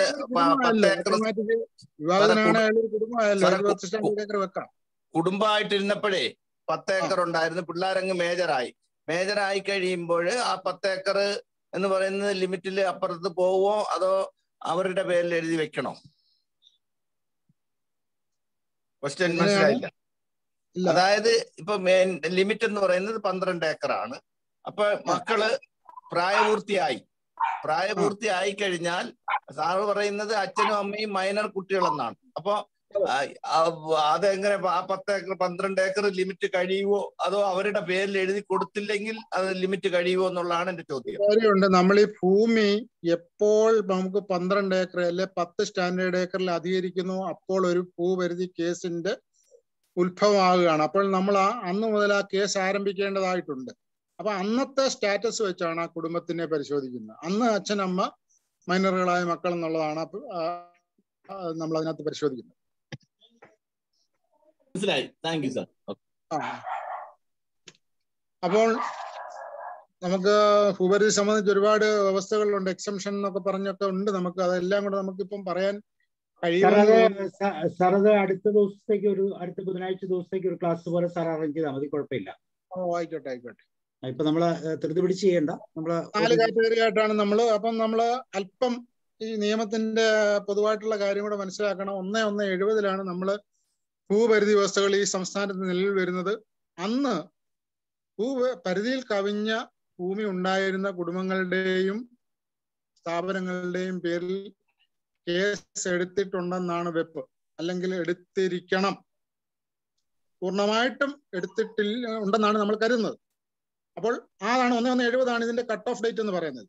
എന്നാൽ അതിനെയാണ് നമ്മൾ 85-ാം വകുപ്പ് പ്രകാരമുള്ള കേസ് എന്ന് പറയുന്നത്. നമുക്ക് ആ 1/1/70 പരിധി കവിഞ്ഞ ഭൂമി ഉണ്ടെങ്കിൽ നമ്മൾ റിട്ടേൺ 3 മാസത്തിനകം ഫയൽ ചെയ്യണമായിരുന്നു. അപ്പോൾ അന്നാണ് ഈ സംസ്ഥാനത്തുള്ള മുഴുവൻ ഭൂമികൾക്കും ഭൂപരിധി കേസുകൾ എടുത്തത്. മിച്ചഭൂമിയൊക്കെ ഒരുപാട് നമുക്ക് കണ്ടെത്തുവാനും ഒക്കെ കഴിഞ്ഞിട്ടുണ്ട്. അപ്പോൾ അങ്ങനെ നിൽക്കുന്നു. പിന്നീട് അതിനുശേഷം വന്നവരുടെ പേരിൽ കേസെടുക്കുന്നതാണ് 87-ാം വകുപ്പ് പ്രകാരം എന്നുള്ളത്. എന്ന് പറഞ്ഞാൽ 1/1/70-ലും 1/1/70 ശേഷം എന്നുള്ള ഈ 2 രീതിയിലാണ് കേസെടുക്കുന്നത്. ഇപ്പോൾ ഈ ദിവസം ഒരാൾക്ക് പരിധിയിൽ കവിഞ്ഞ് 15 ഏക്കറിൽ കവിഞ്ഞ് ഭൂമി വരുവാണെങ്കിൽ ഇന്നത്തെ ദിവസമാണ് പുള്ളിയുടെ പേരിൽ കേസെടുക്കേണ്ടത്. കേസെടുക്കുക എന്ന് പറഞ്ഞാൽ മിച്ചഭൂമി കേസ് അല്ലെങ്കിൽ ഭൂപരിധി കേസ് എന്നൊക്കെ ഇതിന് പറയും. പരിധി കവിഞ്ഞ് ഭൂമി ഉണ്ടെങ്കിൽ ആ പരിധി കവിഞ്ഞ ഭൂമി നിശ്ചയിച്ച് പരിധിയിൽ നിയമപ്രകാരം കൈവശം വെക്കാവുന്ന ഭൂമി നിശ്ചയിച്ചിട്ട് ബാക്കി ഭൂമി മിച്ചഭൂമിയായിട്ട് ഏറ്റെടുക്കുന്നതിനെയാണ് നമ്മൾ ഈ ഭൂപരിധി കേസ് മിച്ചഭൂമി കേസ് എന്നൊക്കെ പറയുന്നത്. ക്ലിയർ ആണല്ലോ? ഇത് എപ്പോഴാണ് സാധാരണ ക്ലിയർ ആണല്ലോ? റവന്യൂക്കാർ വന്ന് എടുക്കുവാണോ? ഇത് എപ്പോഴാണ് ഈ കേസ് എടുക്കുന്നത്? അല്ല, ഞാൻ പറഞ്ഞല്ലോ, ഞാൻ പറഞ്ഞു നമുക്ക് ഇന്ന് പരിധിയിൽ കവിഞ്ഞ ഒരു ഭൂമി നമുക്ക് എന്ന് നമ്മുടെ കൈവശം വരുന്നോ, നമുക്ക് 10 ഏക്കർ ഭൂമി ഉണ്ടായിരുന്നു, നമ്മളൊരു 5 ഏക്കർ ഭൂമി അല്ലെങ്കിൽ 6 ഏക്കർ ഭൂമിയുടെ വാങ്ങിച്ചപ്പോൾ 15 ഏക്കറിൽ കൂടുതലായിപ്പോയി. അപ്പോൾ ആ 15 ഏക്കറിൽ കൂടുതലായ എന്നാണോ ആ ദിവസത്തിനും 3 മാസത്തിനകം നമ്മൾ തന്നെ റിട്ടേൺ ഫയൽ ചെയ്യണം താലൂക്ക് ലാൻഡ് ബോർഡിൽ. താലൂക്ക് ലാൻഡ് ബോർഡ് എന്നൊരു സംവിധാനമാണ് ഈ കേസ് എടുക്കുന്നത്. അതിനെ സംബന്ധിച്ച് ഞാൻ പിന്നീട് പറയാം. അപ്പൊ എന്ന് നമുക്ക് പരിധിയിൽ കവിഞ്ഞ് ഭൂമി കൈവശം വരുന്നു, അപ്പൊ നമ്മുടെ കയ്യിൽ കുറച്ച് കുടുംബസ്വത്ത് ഉണ്ടായിരുന്നു, പിന്നെ കുറച്ച് നമ്മൾ വാങ്ങിച്ചു, വീണ്ടും കുറച്ച് വാങ്ങിച്ചു, ഭാര്യയുടെ പേര് കുറച്ചുണ്ട്, എല്ലാം കൂടെ കൂട്ടുമ്പം നമ്മൾ ഈ 10 സ്റ്റാൻഡേർഡ് ഏക്കറിൽ കവിഞ്ഞ് അല്ലെങ്കിൽ ഒരു 15 ഏക്കർ എന്ന് തന്നെ നമുക്ക് പറയാം, 15 ഏക്കറിൽ കവിഞ്ഞ് പോയി അല്ലെങ്കിൽ 16 ഏക്കർ ആയി പോയെങ്കിൽ നമ്മൾ തന്നെ ഒരു റിട്ടേൺ താലൂക്ക് ലാൻഡ് ബോർഡിന്റെ മുമ്പാകെ ഫയൽ ചെയ്യണം. ഇനി അങ്ങനെ ഫയൽ ചെയ്തില്ലെങ്കിൽ ഈ വിവരം അറിഞ്ഞുകൊണ്ട് താലൂക്ക് ലാൻഡ് ബോർഡ് നമ്മുടെ പേരിൽ സ്വമേധയാ ഒരു കേസെടുക്കും. അതിനെയാണ് സുവോ മോട്ടോ കേസ് എന്ന് പറയുന്നത്. ഇതെല്ലാം നമ്മൾ 1/1/70 ശേഷമുള്ള കേസുകളായിട്ടാണ് പരിഗണിക്കുന്നത്. അപ്പം ഇപ്പോൾ നമ്മുടെ സ്റ്റേറ്റിലുള്ള കേസുകളിൽ അധികവും പഴയ കേസുകളുടെ തുടർച്ചയാണ്. അത് നമുക്ക് പോകേണ്ട അക്കാഡമിക്കലായിട്ടുള്ള കാര്യങ്ങളാണ്. എന്നാലും പൊതു അറിവിന് വേണ്ടി നമ്മൾ അറിഞ്ഞിരിക്കണം. അത് പിന്നൊരു അവസരത്തിൽ നമുക്ക് അതിനെക്കുറിച്ച് വിശാലമായിട്ട് പറയാം. അപ്പോൾ ഇപ്പോൾ നമ്മൾ 4 കാറ്റഗറിയിലായിട്ട് ഭൂപരിധി നിശ്ചയിച്ചിരിക്കുന്നു. പിന്നെ നമ്മളൊരു ഭൂമി വാങ്ങുമ്പോൾ ശ്രദ്ധിക്കേണ്ട കാര്യങ്ങളാണ് ഭൂപരിധി സംബന്ധിച്ച്. അതിൽ ഒന്നാമത്തെ കാര്യം, ഒരു മിച്ചഭൂമി കേസ് ഉണ്ടായിരുന്ന ഒരാളുടെ കയ്യിൽ നിന്നാണോ നമ്മൾ ഈ ഭൂമി വാങ്ങുന്നത്? എല്ലാ കൈമാറ്റങ്ങൾക്കും അങ്ങനെ ഭൂപരിധി ഉള്ളവരുടെ കയ്യിൽ നിന്നായിരിക്കുകയല്ല വാങ്ങുന്നത്. നമ്മൾ സാധാരണ 10 ഏക്കറോ 4 ഏക്കറോ 5 ഏക്കറോ ഒക്കെ ഉള്ളവരുടെ കയ്യിൽ നിന്നൊക്കെ ആയിരിക്കും ഭൂമി വാങ്ങുന്നത്. എന്നാൽ നമ്മൾ നിശ്ചയമായിട്ടും വലിയ ഒരു ഭൂവുടമയുടെ കയ്യിൽ നിന്ന് ഭൂമി വാങ്ങുമ്പോൾ അയാളുടെ പേരിൽ എവിടെയെങ്കിലും ഭൂപരിധി കേസുണ്ടോ എന്ന് നമ്മൾ അന്വേഷിക്കേണ്ടത് ആവശ്യമാണ്. അപ്പോൾ എന്ന് പറഞ്ഞാൽ നമുക്കിപ്പോ എല്ലായിടത്തും അന്വേഷിക്കാൻ പറ്റുകയില്ല. അയാളുടെ വീടിരിക്കുന്ന സ്ഥലത്തായിരിക്കും ഒരു പക്ഷേ കേസ്. ഭൂപരിധി കേസ് വരുന്നത് കൂടുതൽ ഭൂമി ഉള്ളിടത്താകണം എന്നാണ് നിയമം പറയുന്നതെങ്കിലും അങ്ങനെ ആകണമെന്ന് നിർബന്ധമൊന്നുമില്ല. അയാളുടെ വീടിരിക്കുന്ന സ്ഥലത്താകാം, കൂടുതൽ ഭൂമി എവിടെയാണോ അവിടെ ആകാം. അപ്പൊ നമുക്ക് ഉദ്ദേശമുള്ള രീതിക്കൊക്കെ അതായത് താലൂക്ക് ലാൻഡ് ബോർഡിൽ അന്വേഷിച്ചാൽ ഈ ആളിന്റെ പേരിൽ മിച്ചഭൂമി കേസുണ്ടോ ഭൂപരിധി കേസുണ്ടോ എന്ന് അറിയാൻ കഴിയും. അപ്പൊ അങ്ങനെ ഉണ്ടെങ്കിൽ അവിടെ താലൂക്ക് ലാൻഡ് ബോർഡിൽ ചെന്നിട്ട്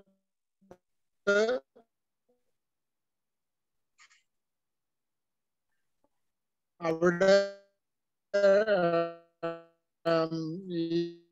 ഈ സംബന്ധിച്ച് നമ്മൾ വാങ്ങാൻ ഉദ്ദേശിക്കുന്ന സ്ഥലത്തിന്റെ നമ്പർ ഉൾപ്പെട്ടിട്ടുണ്ടോ എന്ന് നോക്കിയാൽ നമുക്കൊരു കേസ് ആ ഭൂവുടമയുടെ പേരിലുള്ള കേസിന്റെ ആ ഫയൽ എടുത്ത് അല്ലെങ്കിൽ അത് സംബന്ധിച്ച് ഡ്രാഫ്റ്റ് സ്റ്റേറ്റ്മെന്റ് എന്ന് പറഞ്ഞ് ആദ്യം കൊടുക്കുന്നുണ്ട്, അല്ലെങ്കിൽ ഉത്തരവായിട്ടുണ്ടെങ്കിൽ ആ ഉത്തരവ് തന്നെ നമ്മൾ പരിശോധിച്ചാൽ ഇത് എക്സ്റ്റെൻഡ് ചെയ്ത ലാൻഡാണോ അല്ലെങ്കിൽ അയാൾക്ക് സീലിംഗ് ഏരിയ ആയിട്ട് കൊടുത്ത ലാൻഡാണോ അല്ലെങ്കിൽ മിച്ചഭൂമിയായിട്ട് പ്രഖ്യാപിച്ച ലാൻഡാണോ എന്നുള്ളതാണ് നമുക്ക് അറിയാൻ പറ്റും. ഏറ്റവും പ്രധാനമായിട്ട് നമ്മൾ അറിയേണ്ടത് മിച്ചഭൂമിയായിട്ട് പ്രഖ്യാപിച്ച ലാൻഡാണോ നമ്മൾ വാങ്ങാൻ പോകുന്നത്. അങ്ങനെയൊക്കെ വിൽക്കാം, അങ്ങനെയൊക്കെ ഒരുപാട് വിറ്റിട്ടുണ്ട്. അതുകൊണ്ടാണ് പിന്നീട് പുതിയ നിയമങ്ങൾ തന്നെ കൊണ്ടുവന്നാണ് അതൊക്കെ സാധൂകരിച്ച് കൊടുക്കുന്നത്. അപ്പോൾ ഭൂമി വാങ്ങുമ്പോൾ സാറ് പറഞ്ഞ പോലെ 9ാമത്തെ കാര്യം, പരിധി കവിഞ്ഞ് ഭൂമിയുള്ള ഒരാളിന്റെ ഭൂമിയാണോ നാം വാങ്ങുന്നത്. ഒന്നത്. 2, മിച്ചഭൂമിയിൽപ്പെട്ട ഭൂമിയാണോ. അതുപോലെ തന്നെ പ്രധാനമാണ് എക്സംപ്റ്റഡ് ലാൻഡ് ആണോ എന്നുള്ളത്. സാറ് തോട്ടങ്ങളെ കുറിച്ച് പറഞ്ഞു. തോട്ടങ്ങൾ മാത്രമല്ലല്ലോ എക്സംഷൻ. അപ്പോൾ എക്സംപ്റ്റ് ചെയ്ത ഏത് ലാൻഡും അതേ നിലയിൽ തുടരാൻ ആ ഭൂവുടമ ബാധ്യസ്ഥനാണ്. അത് വിൽക്കാൻ തടസ്സമുണ്ടെന്ന് നിയമം പറയുന്നില്ല, എങ്കിലും വിറ്റ് കഴിഞ്ഞാൽ തരം മാറുമെന്നുള്ളത് കൊണ്ട് നമുക്കത് വിൽക്കാൻ കഴിയില്ല. എക്സംഷന്റെ നമുക്ക് പ്രത്യേക ഒരു ക്ലാസ്സിൽ എടുക്കാം. എക്സംഷൻ എന്ന് പറഞ്ഞാൽ നമുക്ക് നിയമപ്രകാരം കൈവശം വെക്കാവുന്ന 10 സ്റ്റാൻഡേർഡ് ഏക്കറിന് പുറത്ത് ചില കണ്ടീഷനോടുകൂടി ചില പ്രത്യേകതരം ഭൂമി കൈവശം വെക്കാം. അത് തോട്ടങ്ങള്, കൊമേഴ്ഷ്യൽ സൈറ്റ്, അങ്ങനെയൊക്കെയുള്ള ചില പ്രത്യേക ഭൂമികൾ നമുക്ക് ഈ സീലിംഗ് ഏരിയ, ഈ 10 സ്റ്റാൻഡേർഡ് ഏക്കർ എന്ന് പറയുന്നതിന്റെ പുറത്ത് നമുക്ക് കൈവശം വെക്കാം. പക്ഷെ അത് തോട്ടമാണ്, അതുപോലെ നിലനിർത്തണം. കൊമേഴ്ഷ്യൽ ലാൻഡ് ആണെങ്കിൽ അതുപോലെ നിലനിർത്തണം. അതുപോലെ നമ്മുടെ വീടിരിക്കുന്ന സ്ഥലം ഒരിക്കലും നമ്മൾ ഈ 10 സ്റ്റാൻഡേർഡ് ഏക്കറിനകത്ത് വരുന്നില്ല. അത് എക്സംപ്റ്റഡ് ലാൻഡ് ആണ്. നമുക്ക് ഇളവ്, സർക്കാർ അനുവദിച്ചു തന്ന ഇളവ് 81 സെക്ഷൻ പ്രകാരം നമുക്ക് നിയമപ്രകാരം അതും കൂടെ കൈവശം വെക്കാം. അതിന് പുറത്താണ് നമ്മൾ ഈ ഭൂപരിധി എന്ന് പറയുന്നത്. ഭൂപരിധി എന്ന് പറഞ്ഞാൽ സീലിംഗ് ഏരിയ അല്ലെ നിയമപ്രകാരം കൈവശം വെക്കാവുന്ന ഭൂമിയാണ് സീലിംഗ് ഏരിയ എന്ന് പറയുന്നത്. ഇപ്പൊ 5 സ്റ്റാൻഡേർഡ് ഏക്കർ 10 സ്റ്റാൻഡേർഡ് ഏക്കർ എന്ന് ഞാൻ ഈ പറഞ്ഞത്. വീടിരിക്കുന്ന പ്രോപ്പർട്ടി 3 ഏക്കർ ഉണ്ടെങ്കിലോ? 3 ഏക്കർ ഉണ്ടെങ്കിൽ അത് പറ്റത്തില്ല. കൺവീനിയന്റ് ആയിട്ടുള്ള സ്ഥലം മാത്രമേ നമുക്ക് കൈവശം വെക്കാൻ പറ്റുള്ളൂ. നല്ല ചോദ്യമാണ്. വീടിരിക്കുന്ന ഒരു 3 ഏക്കർ കോമ്പൗണ്ടിൽ വീടിരിപ്പ് സ്ഥലമാണെങ്കിൽ 3 ഏക്കർ ഒരിക്കലും കൈവശം വെക്കാൻ പറ്റുകയില്ല. അതിൽ നിന്നും വീടിന് അനുബന്ധ സൗകര്യങ്ങൾ, എരുത്തില്, കിണറ്, അങ്ങനെയുള്ള ചെറിയൊരു അനുയോജ്യമായിട്ടുള്ള സ്ഥലം, വീടിന്റെ പരിസരത്തിനും അനുയോജ്യമായ സ്ഥലം, അത് കൺവീനിയന്റ് ആയിട്ടുള്ള സ്ഥലം താലൂക്ക് ലാൻഡ് ബോർഡ് നിശ്ചയിക്കും. അത്രയും സ്ഥലം കഴിഞ്ഞ് ബാക്കി സ്ഥലം മിച്ചഭൂമി അല്ലാതെ നമുക്ക് സീലിംഗ് ഏരിയയിലോട്ട് കൊണ്ടുവരാം.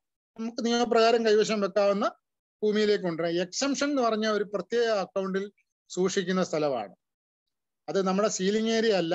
എക്സംഷൻ തോട്ടമാണെങ്കിലും കൊമേഴ്ഷ്യൽ ആണെങ്കിലും വീടിരിപ്പ് സ്ഥലമാണെങ്കിലും അത് നമുക്ക് തന്നെ കൈവശം വെക്കാം. പക്ഷെ അതിന്മേൽ സർക്കാരിന് ഒരു കൺട്രോൾ ഉണ്ട്. എന്ന് പറഞ്ഞാൽ എക്സംഷൻ സ്ഥലം എന്റെ വീടും സ്ഥലമായിരുന്നു എക്സംപ്റ്റ് ആയി, അത് ഞാൻ വേറെ ആൾക്ക് വിൽക്കുക, അയാൾക്ക് അത് എക്സംപ്റ്റഡ് ആയിട്ട് കിട്ടുവോ? അതോ അയാൾക്ക് സപ്പോസ് അയാൾക്ക് 15 ഏക്കർ ഉണ്ട്, അതിന്റെ കൂടെ അയാൾ ഈ വീടും സ്ഥലവും കൂടെ വാങ്ങിക്കാൻ പറ്റുമോ അയാൾക്ക്? ഇല്ല. എക്സംപ്റ്റഡ് ലാൻഡ് എന്ന് പറയുമ്പോൾ നമുക്കത് വിൽക്കരുതെന്ന് നിയമം വിലക്കുന്നില്ല. പക്ഷേ എക്സംപ്റ്റഡ് ലാൻഡിന്റെ സ്വഭാവം മാറ്റരുതെന്ന് നിയമത്തിൽ കർശനമായിട്ട് പറയുന്നുള്ളത് കൊണ്ട് മാറ്റാതെ തന്നെ ഞാൻ 15 ഏക്കർ ഉള്ള ഒരാളാണ്. സാറിന്റെ ഒരു വീടും സ്ഥലവും എല്ലാം കൂടെ ഞാൻ വാങ്ങിക്കുമ്പോ എനിക്ക് 15 ഏക്കർ കഴിയും. അപ്പൊ അത് എക്സംപ്റ്റഡ് ആയിട്ട് എനിക്ക് വാങ്ങിക്കാൻ പറ്റുമോ? അതോ അത് എന്റെ ലിമിറ്റിന്റെ അകത്ത് വരും? എക്സംപ്റ്റഡ് ലാൻഡ് പക്ഷെ അത് വീടിരിപ്പ് സ്ഥലത്തിന് അത് ബാധകമല്ല. അത് തോട്ടഭൂമികൾക്ക് അങ്ങനെ ഒരു കണ്ടീഷൻ പോകുന്നു. തോട്ടഭൂമിക്കാണെങ്കിൽ എക്സംപ്റ്റഡ് ലാൻഡ് മറ്റൊരാള് എക്സംപ്റ്റഡ് ലാൻഡ് ആയിട്ട് തന്നെ നിലനിർത്തി വാങ്ങുന്നതിന് നിയമ തടസ്സമില്ല. തോട്ടത്തിന് ഒരു ലിമിറ്റും ഇല്ല. പക്ഷെ തോട്ടത്തിന് വളരെ പ്രധാനമായ ഒരു കണ്ടീഷൻ ഉണ്ട്. അത് നമ്മൾ ആരും ശ്രദ്ധിക്കാത്തൊരു കണ്ടീഷനാണ്. 1464 തോട്ടമായിരുന്ന ഒരു സ്ഥലത്തിന് തോട്ടത്തിന്റെ ഇളവ് കിട്ടത്തുള്ളൂ. 1464 നോട്ട് ചെയ്തോളൂ. വളരെ ഇമ്പോർട്ടന്റ് ആണ്. അധികം ആർക്കും അറിയാൻ വയ്യാത്തതാണ്. ഇപ്പോഴും പുതിയ തോട്ടം വെച്ചിട്ട് അത് എക്സംപ്റ്റഡ് ലാൻഡ് ആണെന്ന് പറയുന്നതുണ്ട്. അങ്ങനെ ഇല്ല. നിയമത്തിൽ അത് വളരെ കൃത്യമായിട്ട് തന്നെ പറയുന്നുണ്ട്. പല ഭാഗങ്ങളിലും അത് പറയുന്നുണ്ട്. 1/4/1964. എന്താണ് 1/4/64 പ്രത്യേകത? ഭൂപരിഷ്കരണ നിയമം 1963 കേരള ഭൂപരിഷ്കരണ നിയമം നടപ്പിലാക്കിയ തീയതിയാണ്. നടപ്പിലാക്കിയ തീയതി എന്ന് പറഞ്ഞാൽ ഭൂപരിധി വ്യവസ്ഥകൾ അന്ന് നടപ്പിലാക്കിയിരുന്നില്ലെങ്കിലും ഭൂപരിധി വ്യവസ്ഥകളിലെ 81, 84 വകുപ്പുകള് മുൻകാല പ്രാബല്യം കൊടുത്ത് 1/4/64 മുതൽ മുൻകാല പ്രാബല്യം കൊടുത്തിട്ടുണ്ട്.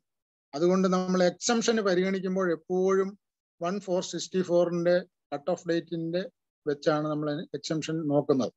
1/4/64 ശേഷം തോട്ടമായിട്ടുള്ള ഒരു ഭൂമിക്കും തോട്ടത്തിന്റെ എക്സംഷൻ കിട്ടത്തില്ല.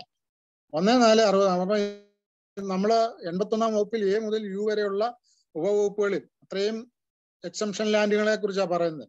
അതിന്റെ എല്ലാം കണ്ടീഷൻ ആ കട്ട് ഓഫ് ഡേറ്റ് 1464 എന്തായിരുന്നു ആ സ്ഥിതിയിലായിരിക്കണമെന്നാണ് നിയമം പറയുന്നത്. പക്ഷെ പലപ്പോഴും നമ്മൾ ഇന്ന് 2021 ഒരു കേസ് എടുക്കുമ്പോൾ ആ തോട്ടങ്ങളെ ഒഴികെ ബാക്കിയുള്ള ഭൂമിക്കൊന്നും ആ സ്റ്റാറ്റസിലേക്ക് കൊണ്ടുവരാൻ പറ്റത്തില്ല പുതിയ കേസിനെ സംബന്ധിച്ചിടത്തോളം. എന്നാൽ പഴയ കേസിനെ പരിഗണിക്കുമ്പോൾ നമുക്കത് ശരി 1/1/70 കേസ് പരിഗണിക്കുമ്പോൾ ആ ഡേറ്റ് തന്നെ നമുക്ക് നോക്കാൻ കഴിയും. ഞാൻ പറഞ്ഞതിന് ചുരുക്കം ഇതാണ്. നമുക്ക് ഒരിക്കലും തോട്ടത്തിന് 1/4/64 ശേഷം എക്സംഷൻ ഇല്ല. അതിനുശേഷം എക്സംഷൻ വേണമെങ്കിൽ സർക്കാരിൽ നിന്ന് നേരത്തെ പറഞ്ഞതുപോലെ 81(3) പ്രകാരം ഗസറ്റ് നോട്ടിഫിക്കേഷൻ പ്രകാരം വിജ്ഞാപനം പുറപ്പെടുവിക്കും. ഗസറ്റ് നോട്ടിഫിക്കേഷൻ നടത്തണം. അപ്പൊ എക്സംഷൻ ലാൻഡ് അതിന് പരിധിയില്ല. 1000-10,000 ഏക്കർ ഹാരിസൺ അല്ലെങ്കിൽ അതുപോലുള്ള വലിയ തേയില തോട്ടങ്ങൾ, റബ്ബർ തോട്ടങ്ങളെല്ലാം കൈവശം വെക്കുന്ന 1000-10,000 അതിനേക്കാൾ കൂടുതൽ ഏക്കറാണ്. അവരെല്ലാം 1/70 ഉള്ള കേസുകളാണ്. അതിനെല്ലാം 1464 സ്റ്റാറ്റസ് വെച്ചാണ് എക്സംഷൻ കൊടുത്തിരിക്കുന്നത്. അതുകൊണ്ടാണ് നമ്മൾ അതിനെല്ലാം അത്രയും ഭൂമി അവർ കൈവശം വെക്കുന്നത്. 1464 ശേഷം തോട്ടമായിട്ട് പരിവർത്തനം ചെയ്യണമെങ്കിലോ നിലവിലുള്ള തോട്ടത്തിന്റെ സംരക്ഷണത്തിനോ വിപുലീകരണത്തിനോ കുറച്ച് ഭൂമി തോട്ടമാക്കണമെങ്കിൽ 81(3) പ്രകാരമുള്ള ഇളവ് ഗവൺമെന്റിൽ നിന്ന് വാങ്ങണം. പക്ഷെ ഇന്ന് വരെ ഒരു അപേക്ഷ പോലും അങ്ങനെ പോയിട്ടില്ല. അപ്പം ഇളവ് കിട്ടത്തില്ല. 1464 സ്റ്റാറ്റസ് വെച്ച് തോട്ടത്തിന് ഇളവ് കിട്ടുള്ളൂ. അപ്പോൾ നമ്മൾ ഭൂമി വാങ്ങിക്കുമ്പോൾ ശ്രദ്ധിക്കേണ്ടത് ഭൂപരിധി കവിഞ്ഞൊരാളിന്റെ ആണോ, മിച്ചഭൂമിയിൽപ്പെട്ടതാണോ, അതുപോലെ തന്നെ ഭൂമി വാങ്ങുമ്പോൾ നമ്മുടെ ഭൂമിയും പരിധിയിൽ അധികരിക്കുന്നുണ്ടോ. നമ്മുടെ കൈവശം 15 ഏക്കർ ഭൂമി ഇരിക്കെ നമ്മൾ ചെന്നിട്ട് 2 ഏക്കർ കൂടെ വാങ്ങാൻ കഴിയില്ല, നിയമം അനുവദിക്കുന്നില്ല. നമുക്കൊരു സീലിംഗ് ഏരിയ നിശ്ചയിച്ച് തന്നതിന് പുറത്തുള്ള ഭൂമി മിച്ചഭൂമിയാണ്. അപ്പോൾ നമ്മൾ വാങ്ങുമ്പോൾ നമ്മുടെ ഭൂമി അധികരിക്കുന്നുണ്ടോ എന്ന് നോക്കണം.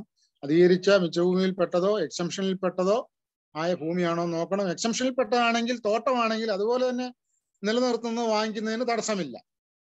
എന്നാൽ അല്ലാത്ത ഭൂമികളെ സംബന്ധിച്ചിടത്തോളം നമ്മളത് കൺവെർട്ട് ചെയ്യാൻ പാടില്ല. പ്രായോഗികമായിട്ടും അങ്ങനെ കഴിയില്ല. ഈ തോട്ടം വാങ്ങിച്ചാലും നമുക്കത് കൺവെർട്ട് ചെയ്താൽ അതിന്റെ പേര് നമുക്കെതിരെ കേസെടുക്കാം. നമ്മുടെ ഭൂമി വീണ്ടും ഒരു മിച്ചഭൂമി കേസിലേക്ക് പോകും. 1170 ഭൂപരിധി കേസുണ്ടായിരുന്ന ഒരാളിന് മിച്ചഭൂമി നിശ്ചയിച്ചു, എക്സംഷൻ ലാൻഡ് കൊടുത്തു, മിച്ചഭൂമി നിശ്ചയിച്ചു, സീലിംഗ് ഏരിയ 10 സ്റ്റാൻഡേർഡ് ഏക്കറും കൊടുത്തു, എല്ലാം കഴിഞ്ഞു. 1170 കട്ട് ഓഫ് ഡേറ്റ് വെച്ച് പഴയ കേസ് എടുത്ത് 85 പ്രകാരമുള്ള. എന്നാൽ അയാൾക്ക് പിന്നീട് 10 വർഷം കഴിഞ്ഞ് കുറച്ച് ഭൂമി ആർജിക്കുകയാണെങ്കിൽ അയാൾ ഒരു return കൊടുക്കണമെന്നാണ്.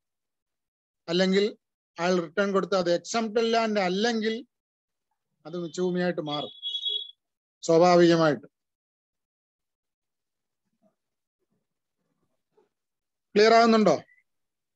Okay sir, okay sir, clear ആണ്. Okay clear ആകുന്നുണ്ടല്ലോ. ഓക്കെ സാറേ, നമ്മൾ 8 മണി വരെയാണ് നമ്മൾ സമയം പറഞ്ഞിരിക്കുന്നത്. സാറ് ഇനി കണ്ടിന്യൂ ചെയ്യുന്നുണ്ടോ? കുറച്ച് സമയം വേണോ? കുറച്ച് വേണമെന്നില്ല. നമ്മൾ ഈ പറഞ്ഞതിന്റെ എന്തെങ്കിലും ഉണ്ടെങ്കിൽ ചോദ്യങ്ങളുണ്ടെങ്കിൽ നമുക്കത് ചോദിച്ചിട്ട് നിർത്താം. അത് കഴിഞ്ഞിട്ട് അടുത്ത ആഴ്ച ഒരു ദിവസം സാറ് നിങ്ങൾ രണ്ടുപേരും കൂടെ തീരുമാനിച്ചിട്ട് പുതിയ ടോപ്പിക്കുമായിട്ട് നമുക്ക് അടുത്ത ബുധനാഴ്ച ഇതുപോലെ നമുക്ക് ഇതിന്റെ ബാക്കി തന്നെ കുറച്ചുകൂടെ കണ്ടിന്യൂ ചെയ്യുന്നല്ലേ നല്ലത്. ഞാനൊരു കുറച്ച് കാര്യങ്ങളൂടെ പറയാം. നമ്മൾ സീലിംഗ് ഏരിയ മാത്രമേ പറഞ്ഞുള്ളൂ. എക്സംഷൻ സംബന്ധിച്ചൂടെ പറഞ്ഞെങ്കിലേ നമുക്കത് ക്ലിയർ ആകത്തുള്ളൂ. ഓക്കെ, നിങ്ങൾ രണ്ടുപേരും കൂടി ഒന്ന് സംസാരിച്ചിട്ട്. ഡൗട്ട് ഉണ്ടോ? ഭൂപരിധി സംബന്ധിച്ച് പറഞ്ഞതിന് ഡൗട്ട് ഉണ്ടോ? സ്റ്റാൻഡേർഡ് ഏക്കർ പറയണമെങ്കിൽ ഒരു അരമണിക്കൂർ കുറഞ്ഞത് വേണം. സ്റ്റാൻഡേർഡ് ഏക്കർ ഇച്ചിരി സങ്കീർണമാണ്. ആർക്കെങ്കിലും സംശയങ്ങൾ ഉണ്ടെങ്കിൽ ചോദിക്കാം ഈ പറഞ്ഞ വിഷയത്തേക്ക്. ഇതിനെല്ലാം ആദ്യം പറഞ്ഞ 10 ഭാഗത്തെ സാറ് 9ഉം 10ഉം ഭാഗങ്ങളാണ് പറഞ്ഞത്. ഇതിനകത്ത് ഏതെങ്കിലും ഡൗട്ട്സ് ഉണ്ടെങ്കിൽ ഇപ്പോൾ ചോദിക്കാം. ഇതില്ലെങ്കിൽ ഇതുപോലെ ഡൗട്ട്സുകൾ ഉണ്ടെങ്കിൽ നിങ്ങളത് കീപ്പ് ചെയ്ത് വെക്കുക. അടുത്ത ആഴ്ചത്തേക്ക് നമുക്ക് ചോദിക്കാം. ഇല്ലെങ്കിൽ സാബു സാറിന്റെ നമ്പറും കൂടെ ഒന്ന് പറയാമോ? പറയാം. 944 63 944 964 63 11 964. അതെ.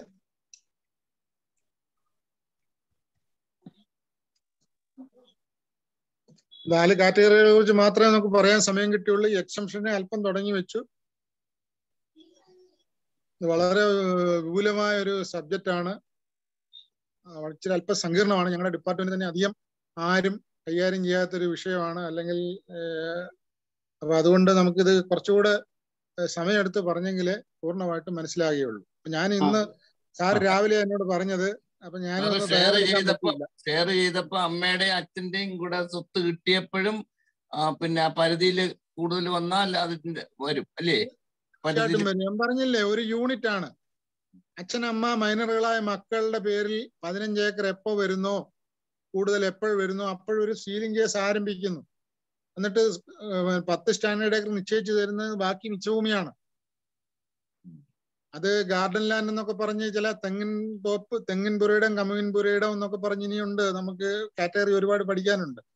അപ്പൊ അത് മാത്രം കൈവശം വെക്കുന്നവർക്ക് ഈ 12 ഏക്കറെ ലിമിറ്റ് ചെയ്യത്തുള്ളൂ. അല്ലാതെ അതർ ഡ്രൈ ലാൻഡ് എന്ന് പറയുന്നതും അല്ലെങ്കിൽ പിന്നെ പെപ്പർ അതുപോലുള്ള കൂടുതൽ ഭൂമി കൈവശം വെക്കാവുന്നതുണ്ട്. അങ്ങനെ മാത്രം ഭൂമി ഉള്ളവർക്ക് മാക്സിമം 15 ഏക്കർ വരെ വെക്കാം. അപ്പൊ അതെല്ലാം അല്പസങ്കീർണമാണ്. അത് സ്റ്റാൻഡേർഡ് ഏക്കറിന്റെ ഒരു കാര്യങ്ങളാണ്.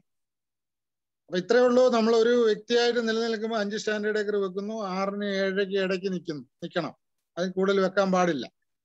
ഒരു കുടുംബമാണെങ്കിൽ ആ 5 അംഗ കുടുംബത്തിലെ മേജർ ഉണ്ട്, അവരുടെ പേരിൽ വേറെ ഭൂമി ആർജിക്കുന്നതിന് തടസ്സമൊന്നുമില്ല. പക്ഷെ നമുക്ക് ആ കുടുംബം എന്നുള്ള നിർവചനത്തിനകത്ത് വരുന്ന അത് 10 സ്റ്റാൻഡേർഡ് ഏക്കറിൽ അല്ലെങ്കിൽ 15 ഏക്കറിൽ അധികരിച്ചാൽ മിച്ചഭൂമി കേസ് എടുക്കണം. എന്നിട്ട് നമുക്കൊരു സീലിംഗ് ഏരിയ നിശ്ചയിച്ചു തരും, എക്സംഷൻ മാറ്റിയിട്ട്. ഇപ്പൊ ഇപ്പോഴേ എടുക്കുന്ന പുതിയ കേസുകളിലൊന്നും എങ്ങനെ എക്സംഷൻ ലാൻഡ് കൂടുതൽ കാണത്തില്ല. ഇനി ഉണ്ടെങ്കിൽ അത് വെച്ചിട്ട് നമുക്കൊരു സീലിംഗ് ഏരിയ നിശ്ചയിച്ചു തരും. ആ സീലിംഗ് ഏരിയ നമുക്ക് കൈവശം വെക്കാം. പിന്നെ എക്സംഷൻ ലാൻഡ് ഉണ്ട്, അതും കൈവശം പോകാം. ബാക്കിയെല്ലാം മിച്ചഭൂമിയാണ്. അപ്പൊ തെങ്ങിൻപുരയുടെ മാത്രമുള്ള ഒരാള്, ഒരു കുടുംബത്തിന് തെങ്ങിൻപുരയുടെ മാത്രമേ ഉള്ളെന്ന് വെച്ചോ, അവർക്ക് നമുക്ക് 15 ഏക്കർ കൊടുക്കാൻ പാടില്ല, 12 ഏക്കറിൽ ലിമിറ്റ് ചെയ്യണം. കാരണം അവിടെ സ്റ്റാൻഡേർഡ് ഏക്കറിന് പ്രസക്തിയില്ല. കാരണം മിനിമം ഒരാൾക്ക് 12 ഭൗതിക വിസ്തീർണം കൈവശം വെക്കാമെന്നുള്ളൊരു കണ്ടീഷൻ വെച്ചുകൊണ്ട് അവർക്ക് 12 ഏക്കർ കൊടുക്കാം. കാരണം സ്റ്റാൻഡേർഡ് ഏക്കർ പറയുമ്പോൾ 10 സ്റ്റാൻഡേർഡ് ഏക്കർ മാത്രമേ പറ്റുള്ളൂ. അപ്പോൾ തെങ്ങുംപുരയുടെ സംബന്ധിച്ചിടത്തോളം ഒരു സാധാരണ ഏക്കർ സമം ഒരു സ്റ്റാൻഡേർഡ് ഏക്കറാണ്. അപ്പൊ 10 സ്റ്റാൻഡേർഡ് ഏക്കർ കൊടുക്കുമ്പോൾ മിനിമം 12 കൊടുക്കണമെന്നുള്ള വ്യവസ്ഥ അവിടെ ലംഘിക്കപ്പെടുകയാണ്. അല്ലെങ്കിൽ മിനിമം 12 കൊടുക്കാൻ കഴിയുന്നില്ല. അതുകൊണ്ട് ഇവിടെ സ്റ്റാൻഡേർഡ് ഏക്കർ പ്രസക്തമല്ല. അവർക്ക് 12 മിനിമം വെക്കാവുന്നുള്ള കണ്ടീഷനിൽ അവർക്ക് 12 സാധാരണ ഏക്കർ കൊടുക്കുന്നു. അപ്പൊ തെങ്ങുംപുരയുടെ മാത്രമുള്ള ഒരാൾ, അത് പ്രത്യേകം ഓർക്കണം. വേറെ ഭൂമിയൊന്നുമില്ല, തെങ്ങുംപുരയുടെ മാത്രമുള്ള ഒരാളിന് നമുക്ക് 12 സാധാരണ ഏക്കറിൽ അവരുടെ സീലിംഗ് ഏരിയ നിശ്ചയിക്കാം. ഇനി Audi land, other dry land എന്ന് പറഞ്ഞാൽ 2.5 ഏക്കറാണ് പലയിടത്തും ഒരു സ്റ്റാൻഡേർഡ് ഏക്കർ എന്ന് പറയുന്നത്. ഭൗതിക വിസ്തീർണം 2.5 ഏക്കറാണ് അതിന്റെ ആ യൂണിറ്റ്. അപ്പം അത് 25 ഏക്കർ ഉണ്ടെങ്കിൽ അതിന്റെ 10 സ്റ്റാൻഡേർഡ് ഏക്കർ എന്ന് പറയുമ്പം 25 ഏക്കർ ആയിപ്പോ. അപ്പൊ അവിടെ നമ്മൾ സ്റ്റാൻഡേർഡ് ഏക്കർ നോക്കുന്നില്ല, അവിടെ മാക്സിമം വെക്കാവുന്ന വിസ്തീർണം കൊടുക്കും, 15 ഏക്കർ കൊടുക്കും. പരമാവധി 15 ഏക്കർ കൊടുക്കണമെന്നുണ്ടല്ലോ, അതുകൊണ്ട് കൊടുക്കും. കാരണം സ്റ്റാൻഡേർഡ് ഏക്കർ നോക്കി 6 സ്റ്റാൻഡേർഡ് ഏക്കറേ വരുന്നുള്ളൂ, അല്ലെങ്കിൽ 10 സ്റ്റാൻഡേർഡ് ഏക്കർ വരുന്നുള്ളൂ. അപ്പൊ അവിടെ സ്റ്റാൻഡേർഡ് ഏക്കർ അല്ല നമ്മൾ നോക്കുന്നത്, പരമാവധി വിസ്തീർണം 15 ഏക്കർ, അതിൽ കൂടുതൽ കൊടുക്കാൻ പറ്റത്തില്ല. അപ്പൊ ഇങ്ങനെ ചില വ്യത്യാസങ്ങളുണ്ട്. സ്റ്റാൻഡേർഡ് ഏക്കർ ഇപ്പോഴാരും അത് പരിശോധിക്കുന്നില്ല എന്നും പറഞ്ഞ് നിയമം അത് വേണ്ടാന്ന് പറയുന്നില്ല. അതുകൊണ്ട് നമുക്ക് സ്റ്റാൻഡേർഡ് ഏക്കർ തന്നെ പഠിച്ചു പോകണം, അല്ലെങ്കിൽ മനസ്സിലാക്കി പോകണം. നിയമം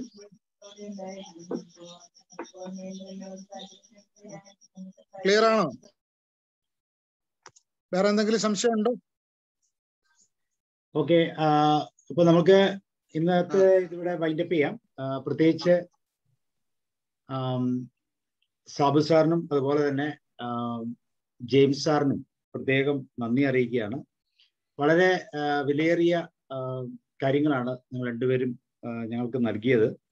ഒരുപക്ഷെ സമൂഹത്തിൽ ഇതുപോലുള്ള സാഹചര്യങ്ങൾ നമുക്ക് കൃത്യമായ രീതിയിൽ മനസ്സിലാക്കാനുള്ള സൗകര്യങ്ങൾ ഇല്ലാതിരിക്കുന്ന സമയത്ത് നിങ്ങൾ രണ്ടുപേരും പ്രത്യേകിച്ച് ഔദ്യോഗിക ജീവിതത്തിൽ ഇങ്ങനെയുള്ള കാര്യങ്ങളായിട്ട് ബന്ധപ്പെട്ട് ഇതിനെക്കുറിച്ച് വളരെ വ്യക്തമായ ഗ്രാഹ്യത്തോടു കൂടി സംസാരിക്കുവാനും അത് കേൾക്കുവാനും നമുക്കിവിടെ ഈ വേദിയിൽ സഹായിച്ച സാഹചര്യം ലഭിച്ചു. അതിന് സാബു സാറിനോടും അതുപോലെ തന്നെ ജെയിംസ് സാറിനോടും പ്രത്യേകം നന്ദി അറിയിക്കുകയാണ്.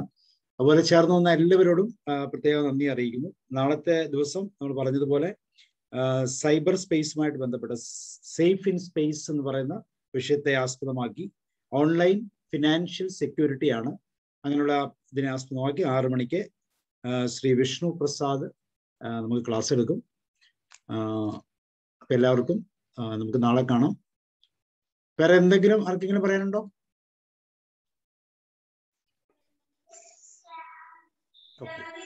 Okay sir, okay. Sabu sir ഇനി അടുത്ത പ്രാവശ്യം സാബു സാർ ഫസ്റ്റ് തുടങ്ങിയിട്ട് പിന്നെ രണ്ടാമത് മറ്റേ സാർ തുടങ്ങിയാൽ മതി.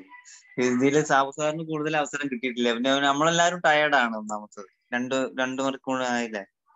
അത് നമ്മൾ പറഞ്ഞതെന്ന് വെച്ചാൽ 1 മണിക്കൂർ നമ്മൾ എടുത്തിട്ട് ഒരു ഡിസ്കഷൻ പോലെ പോയാൽ മതി. ഇപ്പൊ സാറിന് ഏകദേശം ആ 10 പോയിന്റ് തീർക്കാൻ വേണ്ടി സാർ അത് കംപ്ലീറ്റ് ചെയ്യാൻ വേണ്ടി സമയം എടുത്തു പോയി. അതുകൊണ്ടാണ് തന്നെയല്ല സാബു സാറിന്റെ അടുത്ത ക്ലാസ്സില് ഒരു മണിക്കൂർ കിട്ടിയ ഞാനൊരു കുറച്ചുകൂടെ തയ്യാറാക്കി പ്രിപ്പയർ ചെയ്ത് ഞാൻ അവതരിപ്പിക്കും.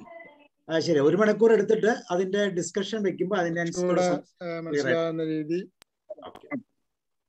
പിന്നെ സാബു സാറിന്റെ വീഡിയോ ക്ലിയർ ആയി കിട്ടണേ, സൗണ്ടും ക്ലിയർ ആയി വരണേ, അത് അടുത്ത പ്രാവശ്യം ശരിയാകും പ്രതീക്ഷയിട്ട് നോക്കുന്നത്. പിന്നീട് ഇപ്പൊ ശരിയല്ലേ? ഇപ്പം ക്ലിയർ അല്ലേ? ഇപ്പൊ കുഴപ്പമില്ല സാർ, ഇപ്പൊ കുഴപ്പമില്ല. പക്ഷേ സൗണ്ട് ഇടക്ക് പോകുന്നുണ്ട് സാറ്. നേരത്തെ ഫോണൊന്ന് മാറിയായിരുന്നു. അല്ല, സൗണ്ട് ഇപ്പോഴും പോകുന്നുണ്ട്, ഇപ്പോഴും ഇടക്കിടക്ക് പോകുന്നുണ്ട് സൗണ്ട്, ഇപ്പോഴും പോകുന്നുണ്ട്. ഇവിടെ നെറ്റിന്റെ വല്ല പ്രശ്നമായിരിക്കാം, വ്യക്തത കിട്ടണില്ല. Okay sir, okay, thank you. അപ്പൊ എല്ലാവർക്കും ഗുഡ് നൈറ്റ്, നാളെ കാണാം.